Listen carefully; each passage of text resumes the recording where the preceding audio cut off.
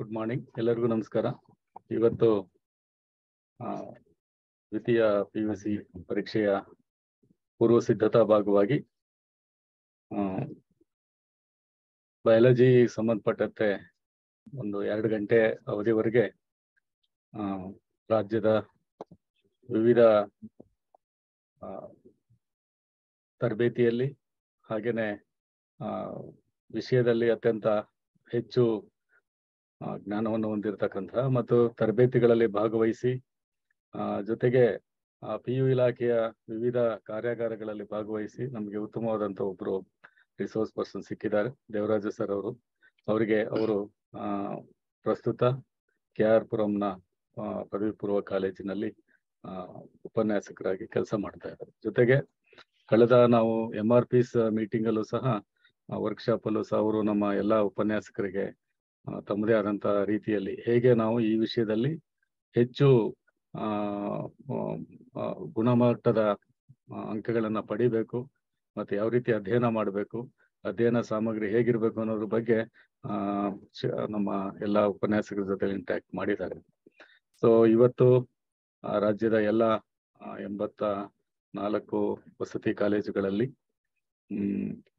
Biology lecturers ಮತ್ತು ಪ್ರಾಂಶುಪಾಲರ ಸಹಯೋಗದಲ್ಲಿ ಎಲ್ಲ ಕಾಲೇಜುಗಳಲ್ಲಿಯೂ ಸಹ ವಿದ್ಯಾರ್ಥಿಗಳು ಅಲ್ಲಿ ಏನು ಲಭ್ಯತೆ ಇದೆ ಅದರನ್ನ ಆಧರಿಸಿ ಈ ಒಂದು ಆನ್ಲೈನ್ ಮೋಡಲ್ಲಿ ತಾವು ಭಾಗವಹಿಸಿದ್ದೀರಿ. 2 ಗಂಟೆ ಕಾಲ ಈ ವಿಷಯದ ಬಗ್ಗೆ ತಾವು ಪರಿಣಿತಿಯನ್ನ ಪಡ್ಕೊಳ್ಳೋದಕ್ಕೆ ಇದೊಂದು ಅವಕಾಶ ಇದೆ. ಜೊತೆಗೆ ಮುಂಬರ್ತಕ್ಕಂಥ ಏನು ಪರೀಕ್ಷೆ ಇದೆ, ಪರೀಕ್ಷೆಯಲ್ಲಿ ಜೀವಶಾಸ್ತ್ರವನ್ನ ಹೇಗೆ ನಾವು ಪರಿಣಾಮಕಾರಿಯಾಗಿ ನಾವು ಅಟೆಂಡ್ ಮಾಡಬಹುದು, ಪರೀಕ್ಷೆಯ ಒಂದು ದೃಷ್ಟಿಕೋನದಲ್ಲಿ ಅವರು ಮೌಲ್ಯಮಾಪಕರಾಗಿಯೂ ಸಹ ಭಾಗವಹಿಸಿರೋದ್ರಿಂದ ಅನೇಕ ವರ್ಷಗಳ ಅನುಭವ ಇರೋದ್ರಿಂದ ಸೊ ಮಾಪಕರ ಪರ್ಸ್ಪೆಕ್ಟಿವ್ ನಲ್ಲಿ ಈ ವಿಷಯದಲ್ಲಿ ನಾವು ಹೇಗೆ ಉತ್ತಮವಾದಂತ ಅಂಕಗಳನ್ನ ಪಡಿಬಹುದು ಅನ್ನೋದ್ರ ಬಗ್ಗೆ ಮಾತನಾಡ್ತಾರೆ. ಜೊತೆಗೆ ಇಲ್ಲಿ ಗ್ರೌಂಡ್ ರೂಲ್ಸ್ ನಾವು ಹೇಳಬೇಕಾಗಿರೋದು, ನಮಗೆ ಯಾವ್ಯಾವ ಕಾಲೇಜಿಂದ ಯಾರ್ಯಾರು ಇಲ್ಲಿ ಅಟೆಂಡ್ ಆಗಿದ್ದಾರೆ ಅಂತಕ್ಕಂಥದ್ದು ಎಲ್ಲ ರೆಕಾರ್ಡ್ ಆಗ್ತಾ ಇದೆ. ಜೊತೆಗೆ ತಮ್ಮ ಭಾಗವಹಿಸುವಿಕೆಯನ್ನು ಸಹ ನಾವು ಇಲ್ಲಿ ನೋಡ್ತಾ ಇದ್ದೀವಿ. ಕೊನೆಗೆ ಲಾಸ್ಟ್ ಒಂದು ಅರ್ಧ ಗಂಟೆ ನಾವು ನಿನ್ನೆ ಕೆಮಿಸ್ಟ್ರಿಯಲ್ಲಿ ಉತ್ತಮವಾದಂತಹ ಒಂದು ಪ್ರಶ್ನೆಗಳನ್ನ ವಿದ್ಯಾರ್ಥಿಗಳು ಕೇಳಿದ್ರು. ಸೊ ಲಾಸ್ಟ್ ಅಲ್ಲಿ ತಮ್ಮ ಏನೇ ಡೌಟ್ಸ್ ಇದ್ರು ದಯಮಾಡಿ ಕೇಳಿ, ಅದನ್ನ ನಾವು ನೋಟ್ ಮಾಡ್ಕೊಳ್ತೀವಿ ಮತ್ತೆ ಮಾಹಿತಿ ಕೊಡ್ತೀವಿ ಸಾಧ್ಯವಾದ್ರೆ. ಈಗಿಲ್ಲ ಅಂತಂದ್ರೆ ನಂತರ ತಮ್ಮ ಉಪನ್ಯಾಸಕರ ಮೂಲಕ ಮಾಹಿತಿಯನ್ನ ತಲುಪಿಸೋದಕ್ಕೆ ಪ್ರಯತ್ನ ಮಾಡ್ತೀವಿ. ಇದೊಂದು ಉತ್ತಮವಾದಂತ ಒಂದು ಪ್ರಕ್ರಿಯೆ ಪ್ರಾರಂಭ ಆಗಿದೆ. ಜೊತೆಗೆ ನಾವು ಮುಂದೆ ನೀಟ್ ಇರ್ಬೋದು, ಬೇರೆ ಬೇರೆ ಕಾಂಪಿಟೇಟಿವ್ ನಮ್ಮ ಇದಕ್ಕೆ ಏನು ಪ್ರೊಫೆಷನಲ್ ಕೋರ್ಸಸ್ ಅಡ್ಮಿಷನ್ಗೆ ಪೂರಕವಾಗಿರುವಂತ ಒಂದು ವಿಷಯ ಆಗಿರೋದ್ರಿಂದ ಸೊ ಜೊತೆಗೆ ಈ ವಿಷಯದಲ್ಲಿ ಲಾಸ್ಟ್ ಇಯರ್ ನಾವು ನೋಡಿದೀವಿ 100 ಔಟ್ ಆಫ್ 100 ತೆಗೆದಿರುವಂತವ್ರು ಕ್ರೈಸ್ ಅಲ್ಲಿ ತುಂಬಾ ಮಕ್ಕಳಿದ್ದಾರೆ. ಸೊ ಹಾಗಾಗಿ ಈ ವರ್ಷನೂ ಸಹ ನಾವು ನಿರೀಕ್ಷೆ ಮಾಡ್ತಕ್ಕಂಥದ್ದು ನಾವು ಹೇಗೆ ತುಂಬಾ ಒಂದು 60 ಅಂದ್ರೆ ಶೇಕಡ ಫಸ್ಟ್ ಕ್ಲಾಸ್ ಬರ್ಬೋದು. ಯಾಕೆಂದ್ರೆ ನಮ್ಮಲ್ಲಿ ಕ್ರೈಸ್ ಅಲ್ಲಿ 2 ಉದ್ದೇಶ ಇದೆ, ಪದೇ ಪದೇ ನಾವು ಹೇಳ್ತಾ ಇದೀವಿ. ಕ್ರೈಸ್ ನಲ್ಲಿ ನಮ್ಗೆ ಓದಿದಂತ 2 ವರ್ಷ ವಸತಿ ಕಾಲೇಜಿನಲ್ಲಿ ಅಭ್ಯಾಸ ಮಾಡಿದಂತ ಯಾವುದೇ ವಿದ್ಯಾರ್ಥಿ ಅನುತ್ತೀರ್ಣರಾಗಬಾರ್ದು. ಇದು ನಮ್ದು ಮೊದಲನೇ ಟಾರ್ಗೆಟ್. 2ನೇ ಟಾರ್ಗೆಟ್ 85ಕ್ಕಿಂತ ಹೆಚ್ಚು ಅವರೇಜ್ ಸ್ಕೋರ್ ಅನ್ನ ಮೇಂಟೈನ್ ಮಾಡಬೇಕು ಅಂತಕ್ಕಂಥದ್ದು ಕಾಲೇಜು ಹಂತದಲ್ಲಿ ಮತ್ತು ನಮ್ಮ ಸಂಸ್ಥೆ ಹಂತದಲ್ಲಿ 2 ಟಾರ್ಗೆಟ್ ಅನ್ನ ನಾವು ಇಟ್ಕೊಂಡಿದೀವಿ. ಸೊ ಈ ಟಾರ್ಗೆಟ್ ಅನ್ನ ನಾವು ಮುಟ್ಟೋದಿಕ್ಕೆ ಸಮಯ ಈಗ ಆಲ್ರೆಡಿ ನಾವು 2 ಕಾಮನ್ ಟೆಸ್ಟ್ ಗಳನ್ನ 2 ಪ್ರಾಕ್ಟೀಸ್ ಎಕ್ಸಾಮ್ ಅನ್ನು ಮಾಡಲಾಗಿದೆ. PU ಬೋರ್ಡ್ ಇಂದನೂ ಸಹ ಒಂದು ಪ್ರಿಪರೇಟರಿ ಆಗಿದೆ, ಸಾಕಷ್ಟು ಪೂರ್ವ ಸಿದ್ಧತೆ ಆಗಿದೆ. ನಿನ್ನೆನೂ ಸಹ ನಾನು ಹೇಳ್ತಾ ಇದ್ದೆ, ಪರೀಕ್ಷೆಯ ಕೊನೆ ಹಂತದವರೆಗೂ, ಕೊನೆ ದಿನದವರೆಗೂ ನಮ್ಮ ಉಪನ್ಯಾಸಕರು ತಮ್ಮ ಜೊತೆಲಿ ಇರ್ತಾರೆ, ಪ್ರಾಂಶುಪಾಲರು ತಮ್ಮ ಜೊತೆಲಿ ಯಾವುದೇ ಡೌಟ್ ಇಲ್ಲ. ನಿನ್ನೆ ಕಾರ್ಯದರ್ಶಿಯವರು ಸಹ ಇದನ್ನ ಸ್ಪಷ್ಟ ಮಾಡಿ ಹೇಳಿದ್ದಾರೆ. ಸೊ ಹಾಗಾಗಿ ಈ ಒಂದು ಅವಕಾಶವನ್ನ ಎಲ್ಲ ವಿದ್ಯಾರ್ಥಿಗಳು ಬಳಸ್ಕೋಬೇಕು, ಸಮರ್ಪಕವಾಗಿ ಬಳಸ್ಕೋಬೇಕು. ಯಾಕೆಂದ್ರೆ ಇದು ನಿಮ್ಮ ಒಂದು ಮುಂದಿನ ಒಂದು ನಿಮ್ಮ ಅಕಾಡೆಮಿಕ್ ಜೊತೆಗೆ ಮುಂದಿನ ಅಧ್ಯಯನಕ್ಕೆ ಇದೊಂದು ಟರ್ನಿಂಗ್ ಪಾಯಿಂಟ್ ಇದೆ. ಅದರಿಂದ ಯಾರೂ ಸಹ ತುಂಬಾ ಘಾಸಿ ಆಗದೆ ಇರೋ ಹಾಗೆ ತುಂಬಾ ಕಾನ್ಫಿಡೆನ್ಸ್ ಇಂದ ತಾವು ಪರೀಕ್ಷೆಯನ್ನು ಎದುರಿಸಲಿಕ್ಕೆ ಸಾಕಷ್ಟು ಕ್ರಮಗಳನ್ನ ಶಾಲಾ ಹಂತದಲ್ಲಿ ಕಾಲೇಜು ಹಂತದಲ್ಲಿ ಮತ್ತು ಉಪನ್ಯಾಸಕರ ಹಂತದಲ್ಲಿ ಕೈಗೊಂಡಿದ್ದಾರೆ. ಆಯಾ ಉಪನ್ಯಾಸಕರ ಜವಾಬ್ದಾರಿನೂ ಸಹ ಆಗಿದೆ, ಪ್ರಾಂಶುಪಾಲರು ಜವಾಬ್ದಾರಿನೂ ಆಗಿದೆ. ಜೊತೆಗೆ ತಾವು ಸಹ ಇರುವಂತಹ ದಿನಗಳಲ್ಲಿ ಯಾವುದೇ time waste ಮಾಡದೇನೆ every minute very important. ಪ್ರತಿ ಗಂಟೆನೂ ಸಹ ತುಂಬಾ ಇಂಪಾರ್ಟೆಂಟ್ ಆಗಿದೆ. ನೆನ್ನೆ ಹಿರೇಗೌಡ್ರು ಹೇಳ್ತಾ ಇದ್ರು, ನಿಮ್ಮ ಊಟದಲ್ಲಿ ಮತ್ತೆ ಬೇರೆ ಒಂದು ಬೇರೆ ಇದರಲ್ಲಿ ಒಂದು ತುಂಬಾ ಮಿತವಾಗಿ ಒಳ್ಳೆ ರೀತಿಯಲ್ಲಿ ತಾವು ಆರೋಗ್ಯನೂ ಕಾಪಾಡ್ಕೊಳ್ತಾ ಯಾವುದೇ ಮನಸ್ಸಿಗೆ ಜಾಸ್ತಿ ಹಚ್ಕೊಳ್ಳದೇನೆ ಒಳ್ಳೆ ರೀತಿಯಲ್ಲಿ ಈ ವರ್ಷ ಎಲ್ಲರೂ ಉತ್ತೀರ್ಣರಾಗಬೇಕು ಅಂತಕ್ಕಂಥದ್ದು ಕ್ರೈಸ್ಟ್ನ ಆಶಯ ಆಗಿದೆ. ಈ ಆಶಯಕ್ಕೆ ಪೂರಕವಾಗಿ ಇವತ್ತು ನಾವು ಬಯಾಲಜಿಯಲ್ಲಿ ದೇವರಾಜು ಅವ್ರಿಗೆ ಇನ್ವೈಟ್ ಮಾಡಿದೀವಿ. ಅವರು ಬೇರೆ ಬೇರೆ ಕೆಲಸ ಇತ್ತು, ಸೊ ನಮಗೋಸ್ಕರ ಕ್ರೈಸ್ಗೋಸ್ಕರ ತಮ್ಮ ಒಂದು ಬೇರೆ ಕಾರ್ಯಗಳನ್ನ ಬಿಟ್ಟು ಈ ಕ್ರೈಸ್ ಆಫೀಸ್ಗೆ ಬಂದು ತಮ್ಮ ಜೊತೆ ಇಂಟ್ರಾಕ್ಟ್ ಮಾಡ್ತಾ ಇದ್ದಾರೆ. ಜೊತೆಗೆ ಬಯಾಲಜಿ ಕೋರ್ ಟೀಮ್ನ ಎಲ್ಲ ನಮ್ಮ ಉಪನ್ಯಾಸಕ MRPಗಳು ಸಹ ಇಲ್ಲಿ ಆಲ್ರೆಡಿ ಭಾಗವಹಿಸಿದ್ದೀರಿ. ಸೊ ಮಧ್ಯದಲ್ಲಿ ತಾವೇನಾದ್ರು ಅವಕಾಶ ಸಿಕ್ಕಿದಾಗ ಇಂಟ್ರಾಕ್ಟ್ ಮಾಡಿ. We need your feedback. Thank you. So 2 ಗಂಟೆ ಸಾರಿ, ಈಗ ನಮ್ಗೆ 10:15 ಆಗಿದೆ. 12:15ವರೆಗೆ ನಮ್ ಜೊತೆಗಿರಿ. ಜೊತೆಗೆ ಪ್ರಶ್ನೆಗಳನ್ನ ಮಕ್ಕಳು ಜಾಸ್ತಿ ಕೇಳಿ, ಯಾವ್ದಾದ್ರು ಡೌಟ್ ಇದ್ರೆ ಕೇಳಿ. ಜೊತೆಗೆ ತಮ್ಮ ಹತ್ರ ಪೆನ್ನು ನಾವು ನೋಡ್ತಾ ಇದೀವಿ, ಅನೇಕ ನಿಮ್ಮನ್ನೆಲ್ಲ ನಾವು ಇಲ್ಲಿ ನೋಡ್ತಾ ಇದೀವಿ.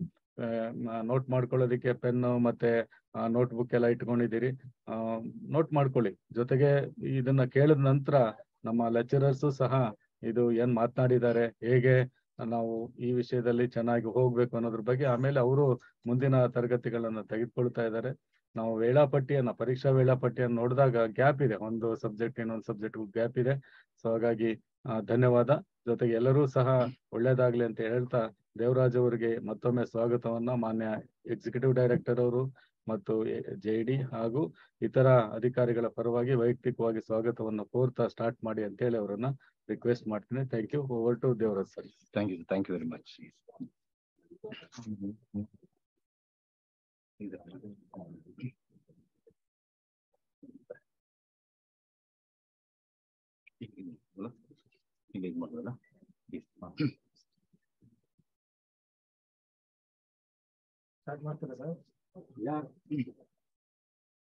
Good morning to you all. So nothing pleased me more than meeting you all this morning.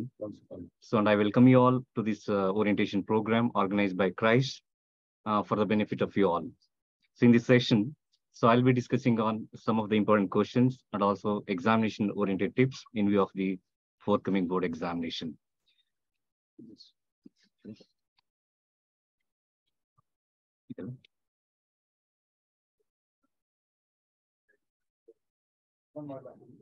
Yeah, right, sir. So dear students, success in board examination depends on preparation, planning, presentation, and most importantly, effective time management. That is, how well you prepare, plan, and present your answers in the examination. As I told you, the most importantly, effective time management, that is, to answer the question paper within a stipulated time period of about 3 hours. ಒಂದು 3 ಗಂಟೆನಲ್ಲಿ ಯಾವ ರೀತಿ answers ಮಾಡಬೇಕು ಅಂತ ಹೇಳಿ first ನೀವು planning ಆಗಬೇಕು. That is called effective management ಅಂತ ಕರಿತೀವಿ. So that is preparation, planning, presentation and effective management. So preparation, how well you prepare, how well you plan, and how well you present your answers in the examination, and similarly along with maintaining effective time management. If you are able to take care of these things, then success is yours. They will get you good marks in the board examination. Then how to achieve this? ನೀವೇನು ಹೇಳಿದ್ರಿ sir, planning ಇರಬೇಕು, presentations ಇರಬೇಕು, effective time management ಇರಬೇಕು ಅಂತ ಹೇಳಿ. But how to achieve these goals ಅಂತ ಹೇಳಿದ್ರೆ, so there are 3 or 4 R's. One is read, revise, rectify and reproduce. ಚೆನ್ನಾಗಿ ಓದ್ಬೇಕು, ರೀಡ್, ರಿವಿಷನ್ ಆಗಬೇಕು.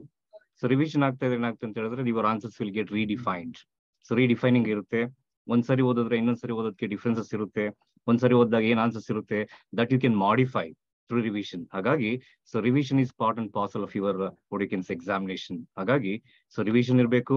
So through revision you can rectify your answers, okay, R redefine your answers, and the same answers can be reproduce in the board examination. Hagagi, so you have to take care of these things. That's what you have to plan and organize your answers as per the requirement of the question paper in a stipulated time period of 3 hours. 3 ಗಂಟೆನಲ್ಲಿ ಇದೆಲ್ಲ ಕೂಡ ಆಗ್ಬೇಕು. ಹಾಗಾದ್ರೆ ಈ preparation, planning ಎಲ್ಲ ಆಗುತ್ತೆ ಅಂತ ಹೇಳಿದ್ರೆ, okay, preparations ಎಲ್ಲ ಔಟ್ಸೈಡ್ ದ ಕ್ಲಾಸ್ ರೂಮ್. ಏನು ಓಲ್ ಅಕಾಡೆಮಿಕ್ ಇಯರ್ ಅಲ್ಲಿ ಓದಿರ್ತೀರಾ ಥ್ರೂ ಟೆಸ್ಟ್ ಆಗಿರ್ಬೋದು, ರಿವಿಷನ್ಸ್ ಆಗಿರ್ಬೋದು. Okay, planning as soon as you get a question paper.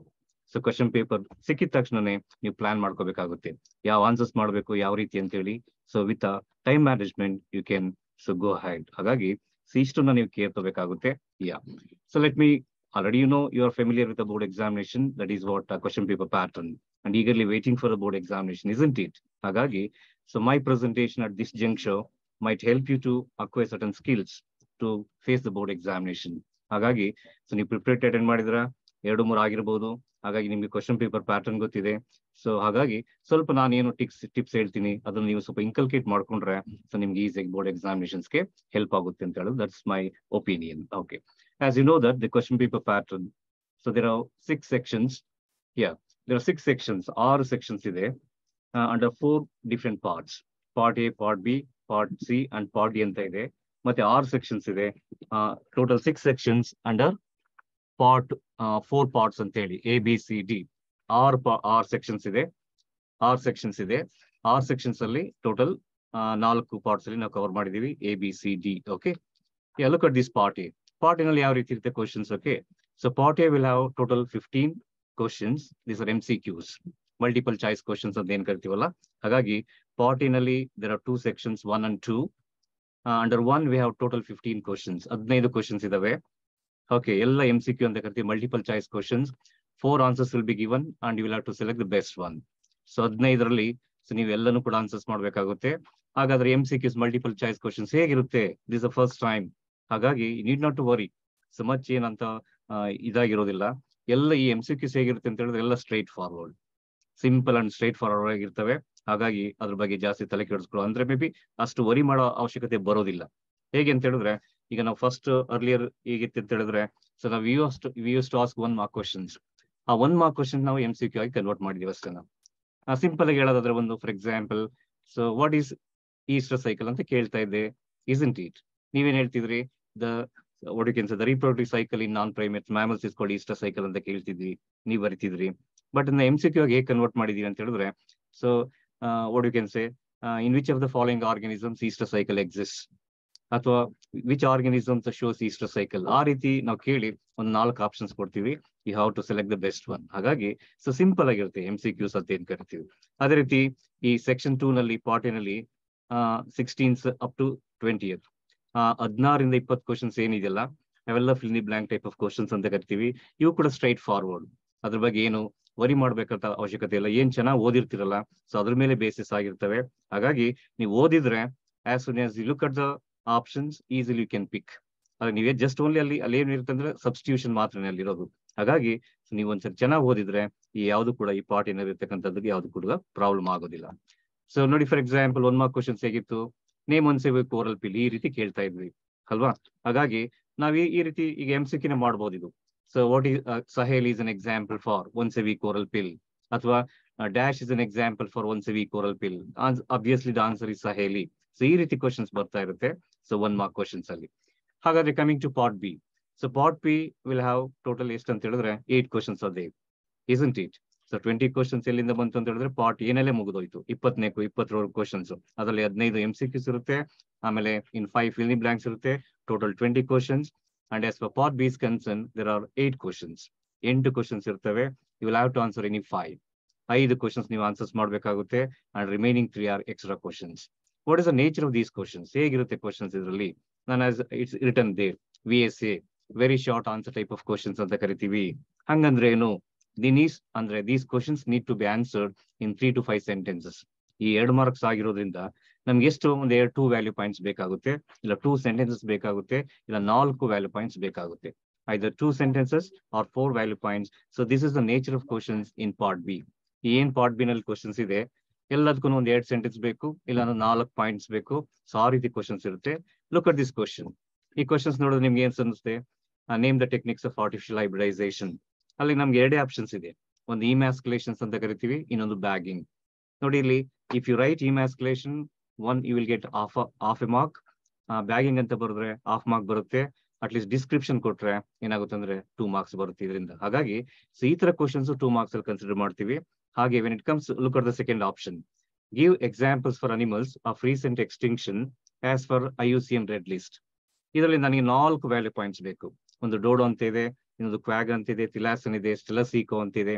4ಕ್ಕೂ half ಅಂತ ಹೇಳಿದ್ರೆ 2 ಮಾರ್ಕ್ಸ್ ಆಗೋಯ್ತು, ಇಸ್ಂಟ್ ಇಟ್? ಹಾಗಾಗಿ ಈ ಏನು 2 ಮಾರ್ಕ್ಸ್ ಕ್ವಶನ್ಸ್ ಇದೆ, ಇಲ್ಲಿ 4 ವರ್ಡ್ಸ್ ಇರ್ಬೋದು, ಇಲ್ಲ ಅಂತ ಹೇಳಿದ್ರೆ 2 ವ್ಯಾಲ್ಯೂ ಪಾಯಿಂಟ್ಸ್ ಇರ್ಬೋದು. ಹಾಗಾಗಿ so this is the nature of questions and part B 2 marks question. ಹಾಗಾದ್ರೆ ಡಯಾಗ್ರಾಮ್ಸ್ ಯಾವ ರೀತಿ ಬರೋದು 2 ಮಾರ್ಕ್ಸ್ ಅಲ್ಲಿ? Any diagram carrying 4 ಲೇಬಲಿಂಗ್ಸ್ will appear for ಯಾವುದಕ್ಕೆ 2 ಮಾರ್ಕ್ಸ್. ಒಂದು ಡಯಾಗ್ರಾಮ್ 2 ಮಾರ್ಕ್ಸ್ ಡಯಾಗ್ರಾಮ್ಸ್ ಅಂತ ಹೇಳಿದ್ರೆ ಮಿನಿಮಮ್ 4 ಲೇಬಲಿಂಗ್ಸ್ ವಿ ಎಕ್ಸ್ಪೆಕ್ಟ್. 4 ಲೇಬಲಿಂಗ್ಸ್ ಇರಬೇಕು. Each labelling carry A half mark ಅಂತ ಹೇಳಿ. ಪ್ರತಿಯೊಂದು ಲೇಬಲಿಂಗ್ ಹಾಫ್ ಮಾರ್ಕ್ ಇರುತ್ತೆ. ಹಾಗಾಗಿ so this is the nature of diagram based questions under part B ಅಂತ ಹೇಳ್ತೀನಿ. When it comes to part C, part C ನಲ್ಲೂ ಕೂಡ ಅಷ್ಟೊಂದು there are 8 questions. You will have to answer any 5. Okay, 5 questions answer ಮಾಡಬೇಕು. There are 3 extra questions. What is the nature of questions ಅಂತ ಹೇಳಿದ್ರೆ these are short answer type of question. What is short answer type? You may need to answer in 40 to 80 sentences each, or 3 sentences, or 6 value points. ಆ ರೀತಿ ಇರ್ಬೋದು questions ಇಲ್ಲಿ. ಅಂದ್ರೆ 3 value points ಇರುತ್ತೆ. That you have to explain ಅಂತ ಹೇಳಿ. Example ಕೊಡಿ sir ಅಂತ ಹೇಳಿದ್ರೆ ನೋಡಿ, look at the example. Okay, explain natural birth control methods. ಅಲ್ಲಿ 3 ವ್ಯಾಲ್ಯೂ ಪಾಯಿಂಟ್ಸ್ ಇದೆ. ಒಂದು ಪೀರಿಯಡಿಕ್ ಅಬ್ಸ್ಟಿನೆನ್ಸ್ ಅಂತ ಇದೆ, ಲ್ಯಾಕ್ಟೇಷನ್ ಅಮಿನೋರಿ ಅಂತ ಇದೆ, ವಿತ್ಡ್ರಾಲ್ ಆರ್ ಕಾಯಿಟಸ್ ಇಂಟರಪ್ಟ್ಸ್ ಅಂತ ಇದೆ. If you list these points you will get 1.5 mark. ಯಾಕಂತ ಹೇಳಿದ್ರೆ ಪ್ರತಿಯೊಂದಕ್ಕೂ ಹಾಫ್ ಮಾರ್ಕ್ ಇರುತ್ತೆ, ಇಸ್ಂಟ್ ಇಟ್? ಯಾರಾದ್ರೂ ನಿಮ್ಗೆ ಎಕ್ಸ್ಪ್ಲೇಷನ್ ಆಗ್ಲಿಲ್ಲ ಸರ್, ನನಗೆ just I want to get it just pass ಆಗಿ ಹೋಗ್ಬೇಕು ಅಂತ ಟೈಮಲ್ಲಿ ಏನಾಗುತ್ತೆ ಅಂತ ಹೇಳಿದ್ರೆ if you list these points 1.5 mark ಬಂದ್ಬಿಡುತ್ತೆ. ಒಂದೊಂದಕ್ಕೂ ಎಕ್ಸ್ಪ್ಲೇಷನ್ ಕೊಟ್ಟ ಇನ್ ರಿಮೈನಿಂಗ್ 1.5 ಮಾರ್ಕ್. ಹಾಗಾಗಿ ಈಗ 3 ಮಾರ್ಕ್ಸ್ ಕ್ವಶನ್ಸ್ ಅಂತ ಹೇಳಿದ್ರೆ 3 ವ್ಯಾಲ್ಯೂ ಪಾಯಿಂಟ್ಸ್ ಇರಬೇಕು ವಿತ್ ಎಕ್ಸ್ಪ್ಲನೇಷನ್. ಇಲ್ಲ 6 ವ್ಯಾಲ್ಯೂ ಪಾಯಿಂಟ್ಸ್ ಇರ್ಬೋದು. For example, so mention the steps of DNA finger printing. ಅಲ್ಲಿ 6 ಸ್ಟೆಪ್ಸ್ ಇದೆ, ಬರೀ ಲಿಸ್ಟ್ ಮಾಡ್ಬೇಕಾಗಿರೋದು 6 ಸ್ಟೆಪ್ಸ್ ಅಂತ ಹೇಳಿದ್ರೆ ಈಚ್ ಸ್ಟೆಪ್ಗೆ ಹಾಫ್ ಮಾರ್ಕ್ ಅಂತ ಹೇಳಿದ್ರೆ 3 ಮಾರ್ಕ್ಸ್ ಆಯ್ತು, ಇಸ್ಂಟ್ ಇಟ್? ಹಾಗಾಗಿ ಈಗ 3 ಮಾರ್ಕ್ಸ್ ಕ್ವಶನ್ಸ್ ಅಂತ ಹೇಳಿದ್ರೆ ನಮ್ಗೆ 3 ಸೆಂಟೆನ್ಸಸ್ ಇರ್ಬೇಕಾದ್ರೆ 3 ವ್ಯಾಲ್ಯೂ ಪಾಯಿಂಟ್ಸ್ ಇರುತ್ತೆ. ಹಾಗಾಗಿ ವಿತ್ ಎಕ್ಸ್ಪ್ಲನೇಷನ್. ಸೊ ಹಾಗಾಗಿ ಲುಕ್ ಅಟ್ ದಿಸ್ ಡಯಾಗ್ರಾಮ್ಸ್ ಏನೋ 3 ಮಾರ್ಕ್ಸ್ ಅಲ್ಲಿ ಬರೋದಾದ್ರೆ ಮಿನಿಮಮ್ 6 ಲೇಬಲಿಂಗ್ಸ್ ಇರಬೇಕು, 6 ಲೇಬಲಿಂಗ್ಸ್ ಇರಬೇಕು. ಕ್ಲಿಯರ್? ಸೊ ನಿಮ್ ಟೀಚರ್ಸ್ ಕೇಳಿ ಹೇಳ್ತಾರೆ. ಸೊ 6 ಲೇಬಲಿಂಗ್ಸ್ ಇದ್ರೆ ಮಿನಿಮಮ್ ಪ್ರತಿಯೊಂದು ಲೇಬಲಿಂಗ್ ಹಾಫ್ ಮಾರ್ಕ್ ಅಂತ ಹೇಳಿದ್ರೆ ನಮ್ಗೆ 3 ಮಾರ್ಕ್ಸ್ ಆಯ್ತು. ಓಕೆ, ಹಾಗಾಗಿ ಯಾವುದೇ ಡಯಾಗ್ರಾಮ್ಸ್ ಅಲ್ಲಿ ಒಂದು 6 ಲೇಬಲಿಂಗ್ಸ್ ಇದೆ ಅಂತ ಹೇಳಿದ್ರೆ so that will appear for 3 marks ಅಂತ ಹೇಳಿ. Clear? So this is the nature of questions under part C. ಅದು 3 ಮಾರ್ಕ್ಸ್ ಇರ್ತಕ್ಕಂಥ ಕ್ವಶನ್ಸ್ ಅಲ್ಲಿ. ಪಾರ್ಟ್ ಗೆ ಬರೋಣ. ಪಾರ್ಟ್ ನಲ್ಲಿ ಎಲ್ಲ long answer type of questions ನಿಮ್ಗೆ ಏನಿದೆ. ಪಾರ್ಟ್ ನಲ್ಲಿ 5th ಸೆಕ್ಷನ್ ಇದೆ. there are 6 questions in part 5. ಅಂದ್ರೆ ಸೆಕ್ಷನ್ 5 ನಲ್ಲಿ 5 ಕ್ವಶನ್ಸ್ ಇದೆ. You will have to answer any 3 questions attempt ಮಾಡ್ಬೇಕಾಗುತ್ತೆ. ಸೊ 5 into 3 15 ಆಗೋಯ್ತು. ಓಕೆ, ಅದೇ ರೀತಿ 6 ಅಲ್ಲಿ there are 5 questions. You have to answer any 2. Total ಏನಂದ್ರೆ 11 ಕ್ವಶನ್ಸ್ ಇರುತ್ತೆ. ಆ 11 ಕ್ವಶನ್ಸ್ ಅಲ್ಲಿ you have to answer any 5. Okay, ಮೇಲೆ 3 ಆಯ್ತು, ಕೆಳಗಡೆ 2 ಆಯ್ತು. Total 5 questions. 5 into 5 25 ಮಾರ್ಕ್ಸ್ ಈ ಒಂದು ಪಾರ್ಟ್ ಇಂದ ಬರುತ್ತೆ ಪಾರ್ಟ್ ಡಿ ನಲ್ಲಿ. ಹಾಗಾಗಿ so what is the nature of questions? ಇಲ್ಲಿರ್ತಕ್ಕಂಥ ಕ್ವಶನ್ಸ್ ಯಾವ ಇರುತ್ತೆ? Long answer type of questions. ಏನ್ ಲಾಂಗ್ ಆನ್ಸರ್ ಅಂತ ಹೇಳಿದ್ರೆ ಸೊ ಡಿಸ್ಕ್ರಿಪ್ಷನ್ ಅಂತ ಹೇಳಿ 5 ವ್ಯಾಲ್ಯೂ ಪಾಯಿಂಟ್ಸ್ ಇರುತ್ತೆ. ಪ್ರತಿಯೊಂದು 5 ಮಾರ್ಕ್ಸ್ ಕ್ವಶನ್ ಅಂತ ಹೇಳಿದ್ರೆ ಒಂದು 5 ವ್ಯಾಲ್ಯೂ ಪಾಯಿಂಟ್ಸ್ ಇರುತ್ತೆ. ಸೊ ಅದನ್ನ ಎಕ್ಸ್ಪ್ಲನೇಷನ್ ಕೊಟ್ರೆ ಟೋಟಲ್ ಏನಾಗುತ್ತೆ 5 ಮಾರ್ಕ್ಸ್ ಬಂದ್ಬಿಡುತ್ತೆ. ಬರೀ ಲಿಸ್ಟ್ ಮಾಡಿದ್ರೆ ನಿಮಗೆ 2.5 ಮಾರ್ಕ್ ಅಷ್ಟೇ. ಹಾಗಾಗಿ ಸೊ 5 ವ್ಯಾಲ್ಯೂ ಪಾಯಿಂಟ್ಸ್ ಇರ್ತಕ್ಕಂಥ ಕ್ವಶನ್ಸ್ ಏನಿರುತ್ತೆ ಅದೆಲ್ಲ 5 ಮಾರ್ಕ್ಸ್ಗೆ ಅಪಿಯರ್ ಆಗುತ್ತೆ. ಇಲ್ಲಿರ್ತಕ್ಕಂಥ ಎಲ್ಲ ಕ್ವಶನ್ಸ್ ಕೂಡ ಅದೇ ರೀತಿ ಇರ್ತವೆ. So look at this question. You are familiar with this question, isn't it? ನಿಮ್ಗೆಲ್ಲ ಗೊತ್ತಿರ್ತಕ್ಕಂಥ ಒಂದು question. Explain the different steps of decomposition. Look at these. There are 5 steps: fragmentation, leaching, catabolism, ಹ್ಯೂಮಿಫಿಕೇಶನ್ and mineralisation. 5 steps ನೀವು simple ಆಗಿ list out ಮಾಡಿದ್ರೆ ನಿಮ್ಗೆ 2.5 marks ಬಂದ್ಬಿಡುತ್ತೆ ಅಲ್ವಾ? ಎಷ್ಟು easy ಅಲ್ಲ? ಓಕೆ, ಹಾಗಾಗಿ ಫಸ್ಟ್ ಥಿಂಗ್ ನೀವೇನ್ ಮಾಡ್ಬೇಕಂದ್ರೆ ಈ ಸ್ಟೆಪ್ಸ್ ಇದೆಯಲ್ಲ ಲಿಸ್ಟ್ ಔಟ್ ಮಾಡ್ಬಿಡಿ. ಓಕೆ, ಇನ್ ಕೇಸ್ ಏನೋ ಟೈಮ್ ಸಿಕ್ಕಿದ್ರೆ ಅಟ್ಲೀಸ್ಟ್ ನೀವು ಲಿಸ್ಟ್ ಔಟ್ ಮಾಡಿರೋದಕ್ಕೆ 2.5 ಮಾರ್ಕ್ ಬಂದ್ಬಿಡುತ್ತೆ. ಆಮೇಲೆ ಟೈಮ್ ಸಿಕ್ಕಿದಾಗ ಪ್ರತಿಯೊಂದನ್ನು ಕೂಡ ನೀವೇನ್ ಮಾಡ್ಬೇಕಾಗುತ್ತೆ? ಎಲಾಬ್ರೇಟ್ ಮಾಡ್ಬೇಕಾಗುತ್ತೆ. ಫ್ರಾಗ್ಮೆಂಟೇಶನ್ ಅಂದ್ರೆ ಏನ್ ಹೇಳ್ಬೇಕಾಗುತ್ತೆ, ಲೀಚಿಂಗ್ ಅಂದ್ರೆ ಏನ್ ಹೇಳ್ಬೇಕಾಗುತ್ತೆ, ಕ್ಯಾಟಬಾಲಿಸಮ್, ಹ್ಯೂಮಿಫಿಕೇಶನ್, ಮಿನರಲೈಸೇಷನ್, ಈ ರೀತಿ ನೀವೇನ್ ಮಾಡ್ಬೇಕು? ಎಕ್ಸ್ಪ್ಯಾಂಡ್ ಮಾಡ್ತಾ ಹೋಗ್ತಾ ಇರಬೇಕು. ಹಾಗಾಗಿ ನೋಡಿ ಇಲ್ಲಿ 5 ವ್ಯಾಲ್ಯೂ ಪಾಯಿಂಟ್ಸ್ ಇದೆಯಲ್ವಾ? ಹಾಗಾಗಿ ಇದು 5 ಮಾರ್ಕ್ಸ್ ಕ್ವಶನ್ ಅಲ್ವಾ? ಹಾಗಾಗಿ ಯಾವುದೇ ಕ್ವಶನ್ಸ್ ಅಲ್ಲಿ ಒಂದು 5 ಮಾರ್ಕ್ ವ್ಯಾಲ್ಯೂ ಪಾಯಿಂಟ್ಸ್ ಇದ್ರೆ ಅದನ್ನ ನಾವು 5 ಮಾರ್ಕ್ಸ್ ಕನ್ಸಿಡರ್ ಮಾಡ್ತೀವಿ. ಅದು ನಿಮ್ಗೆ ಗೊತ್ತಿರಬೇಕು. ಓಕೆ, ಹಾಗಾದ್ರೆ ಲೇಬ್ಲಿಂಗ್ಸ್ ಹೇಗಿರುತ್ತೆ ಸರ್? ಡಯಾಗ್ರಾಮ್ಸ್ ಅಂದ್ರೆ 5 ಮಾರ್ಕ್ಸ್ ಡಯಾಗ್ರಾಮ್ಸ್ ಹೇಗಿರುತ್ತೆ ಅಂತ ಹೇಳಿದ್ರೆ ಮಿನಿಮಮ್ 10 ಲೇಬ್ಲಿಂಗ್ಸ್ ಇರಬೇಕು ಅಲ್ವಾ? ನೋಡಿ, ಈ ಒಂದು LSF sectional view of male reproductive system ಅಂತ ಏನ್ ಕರಿತೀವಲ್ಲ, ಫೀಮೇಲ್ ಆಗಿರ್ಬೋದು, ಇದು 10ಕ್ಕಿಂತ ಲೇಬ್ಲಿಂಗ್ಸ್ ಜಾಸ್ತಿ ಇದಾವೆ. ಹಾಗಾಗಿ ನಾವ್ ಏನ್ ಮಾಡ್ಬೋದು ಅಂತ ಹೇಳಿದ್ರೆ so this can appear, we may ask it for 5 marks. Any diagram carrying more than 10 labelings will appear for 5 marks. Hope I think you understood, right? Yes or no? ಹಾಗಾಗಿ ಈ 5 ಮಾರ್ಕ್ಸ್ ಕ್ವಶನ್ಸ್ ಅಂತ ಹೇಳಿದ್ರೆ 5 value points with explanation, diagrams ಅಂತ ಹೇಳಿದ್ರೆ ಒಂದು 10 ಲೇಬಲಿಂಗ್ಸ್ ಇದ್ರೆ ಅಂತ diagrams ಎಲ್ಲ 5 ಮಾರ್ಕ್ಸ್ ಬರುತ್ತೆ. So this is what the nature of the question paper. ನಮ್ಮ ಕ್ವಶನ್ ಪೇಪರ್ ಪ್ಯಾಟರ್ನ್ ಅಲ್ಲಿ ಈ ರೀತಿ ನಾವು ಕ್ವಶನ್ಸ್ ನ ಅಡಾಪ್ಟ್ ಮಾಡ್ಕೊಂಡಿದೀವಿ. ಎಸ್, ನೋಡಿ ನಿಮ್ಗೆ ಇಲ್ಲಿ ವೆರಿ ಇಂಪಾರ್ಟೆಂಟ್, ನೀವೇನ್ ಕಾನ್ಸಂಟ್ರೇಟ್ ಮಾಡಬೇಕು, those are aiming to score out of out. ನನಗೆ 70 ಔಟ್ ಆಫ್ 70 ಬರ್ಲೇಬೇಕು ಸರ್ ಅಂತ ಬಂದಾಗ ಇದನ್ನ ನೀವು ಸ್ವಲ್ಪ ಕೇರ್ ಮಾಡ್ಬೇಕಾಗುತ್ತೆ. ಪಾರ್ಟ್ ಎ ನಲ್ಲಿ ಸೆಕ್ಷನ್ ಅಲ್ಲಿ 15 MCQs ಇದೆ. You need to answer all the MCQs, 15 answer ಮಾಡಬೇಕು, ನೋ ಚಾಯ್ಸಸ್. ಸೆಕ್ಷನ್ 2 ಪಾರ್ಟ್ ನಲ್ಲಿ 5 fill in blanks ಇದೆ. You have to answer all the 5. There are even ಅಲ್ಲೂ ಕೂಡ ಏನಾಗುತ್ತೆ, there are no extra questions. When it comes to part B, that is 8 questions are there. You will have to answer any 5 answers ನೀವು ಮಾಡ್ಬೇಕಾಗುತ್ತೆ. ಈ 5 answers ನೋಡಿ, ಈ 5 answers ಮಾಡಿದಾಗ ಏನಾಗುತ್ತೆ ನೋಡಿ, ಇಲ್ಲಿ 5 ಆನ್ಸರ್ಸ್ ಮಾಡ್ತೀರಾ, remaining 3 R extra questions, right? ಹಾಗೆ ಈ ಪಾರ್ಟ್ಸ್ ನಲ್ಲಿ ಇದರಲ್ಲಿ ಪಾರ್ಟ್ಸ್ ನಲ್ಲಿ ಅಗೇನ್ 8 ಕ್ವಶನ್ಸ್ ಇದೆ. ಅದರಲ್ಲಿ you have to answer any 5 questions ನ ಆನ್ಸರ್ ಮಾಡಬೇಕಾಗುತ್ತೆ for 15 marks and there are extra 3 questions. ಅದೇ ರೀತಿ ಈ ಪಾರ್ಟ್ ಡಿ ನಲ್ಲಿ ಸೆಕ್ಷನ್ 5 ಅಲ್ಲಿ 6 ಕ್ವಶನ್ಸ್ ಇದೆ. ನೀವೇನ್ 3 ಕ್ವಶನ್ಸ್ ಆನ್ಸರ್ ಮಾಡಬೇಕಾಗುತ್ತೆ. Again there are 3 extra questions, isn't it? ಹಾಗಾಗಿ ಈವನ್ ಪಾರ್ಟ್ 6 ಅಲ್ಲಿ ಅಂದ್ರೆ ಪಾರ್ಟ್ ಡಿ ಸೆಕ್ಷನ್ 6 ಅಲ್ಲಿ 5 ಕ್ವಶನ್ಸ್ ಇದೆ, 2 ಆನ್ಸರ್ಸ್ ಮಾಡಬೇಕು, 3 ಎಕ್ಸ್ಟ್ರಾ ಕ್ವಶನ್ಸ್. ಅಂದ್ರೆ ಕ್ವಶನ್ ಪೇಪರ್ ಏನಂತ ಹೇಳಿದ್ರೆ there are 47 questions for 115 marks. You have to answer any 35 for 70 marks. But there are 12 extra questions. So 12 extra questions for 45 marks. Wonderful, right?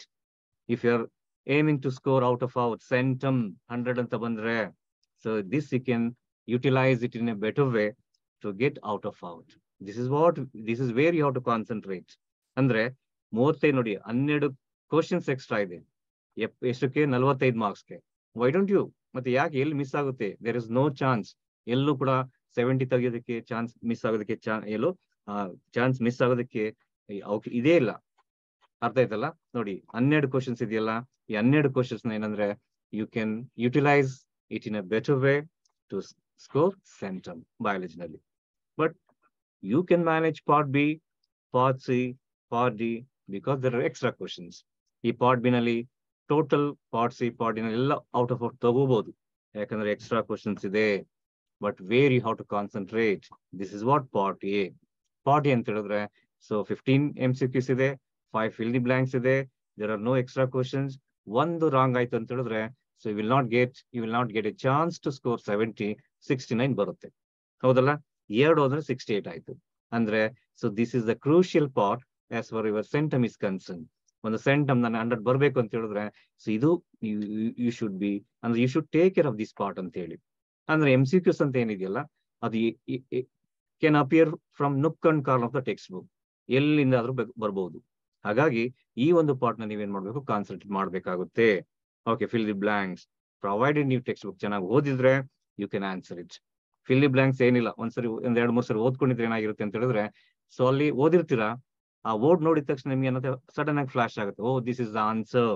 ಹಾಗಾಗಿ you can substitute ಅಷ್ಟೇನು 16, 17, 18, 19, 20 ಏನಿದೆ ಅಲ್ಲಿ substitute ಮಾಡಬಹುದು. But part A 4 alternatives ಇರುತ್ತೆ, look similar, ಎಲ್ಲ similar ಆಗಿರುತ್ತೆ. You must be in a position to discriminate.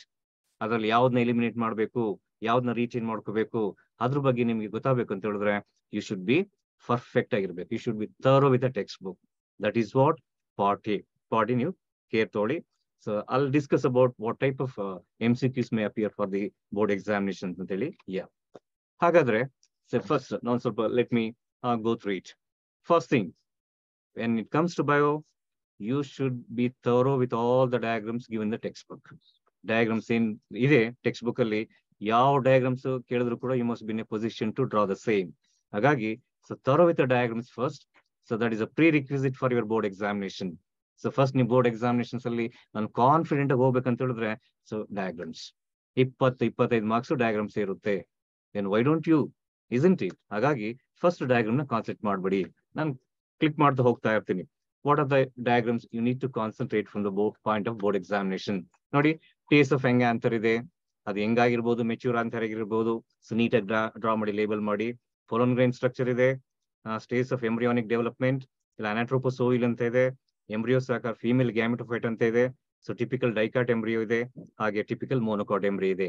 ಇಷ್ಟರಲ್ಲಿ ಒಂದು ಡಯಾಗ್ರಾಮ್ 5 ಮಾರ್ಕ್ಸ್ ಬಂದೇ ಬರಬೇಕು as per the scheme. Direct only diagram, no explanation. Okay, ಯಾವ್ದಾದ್ರು ಕೇಳ್ಬೋದು.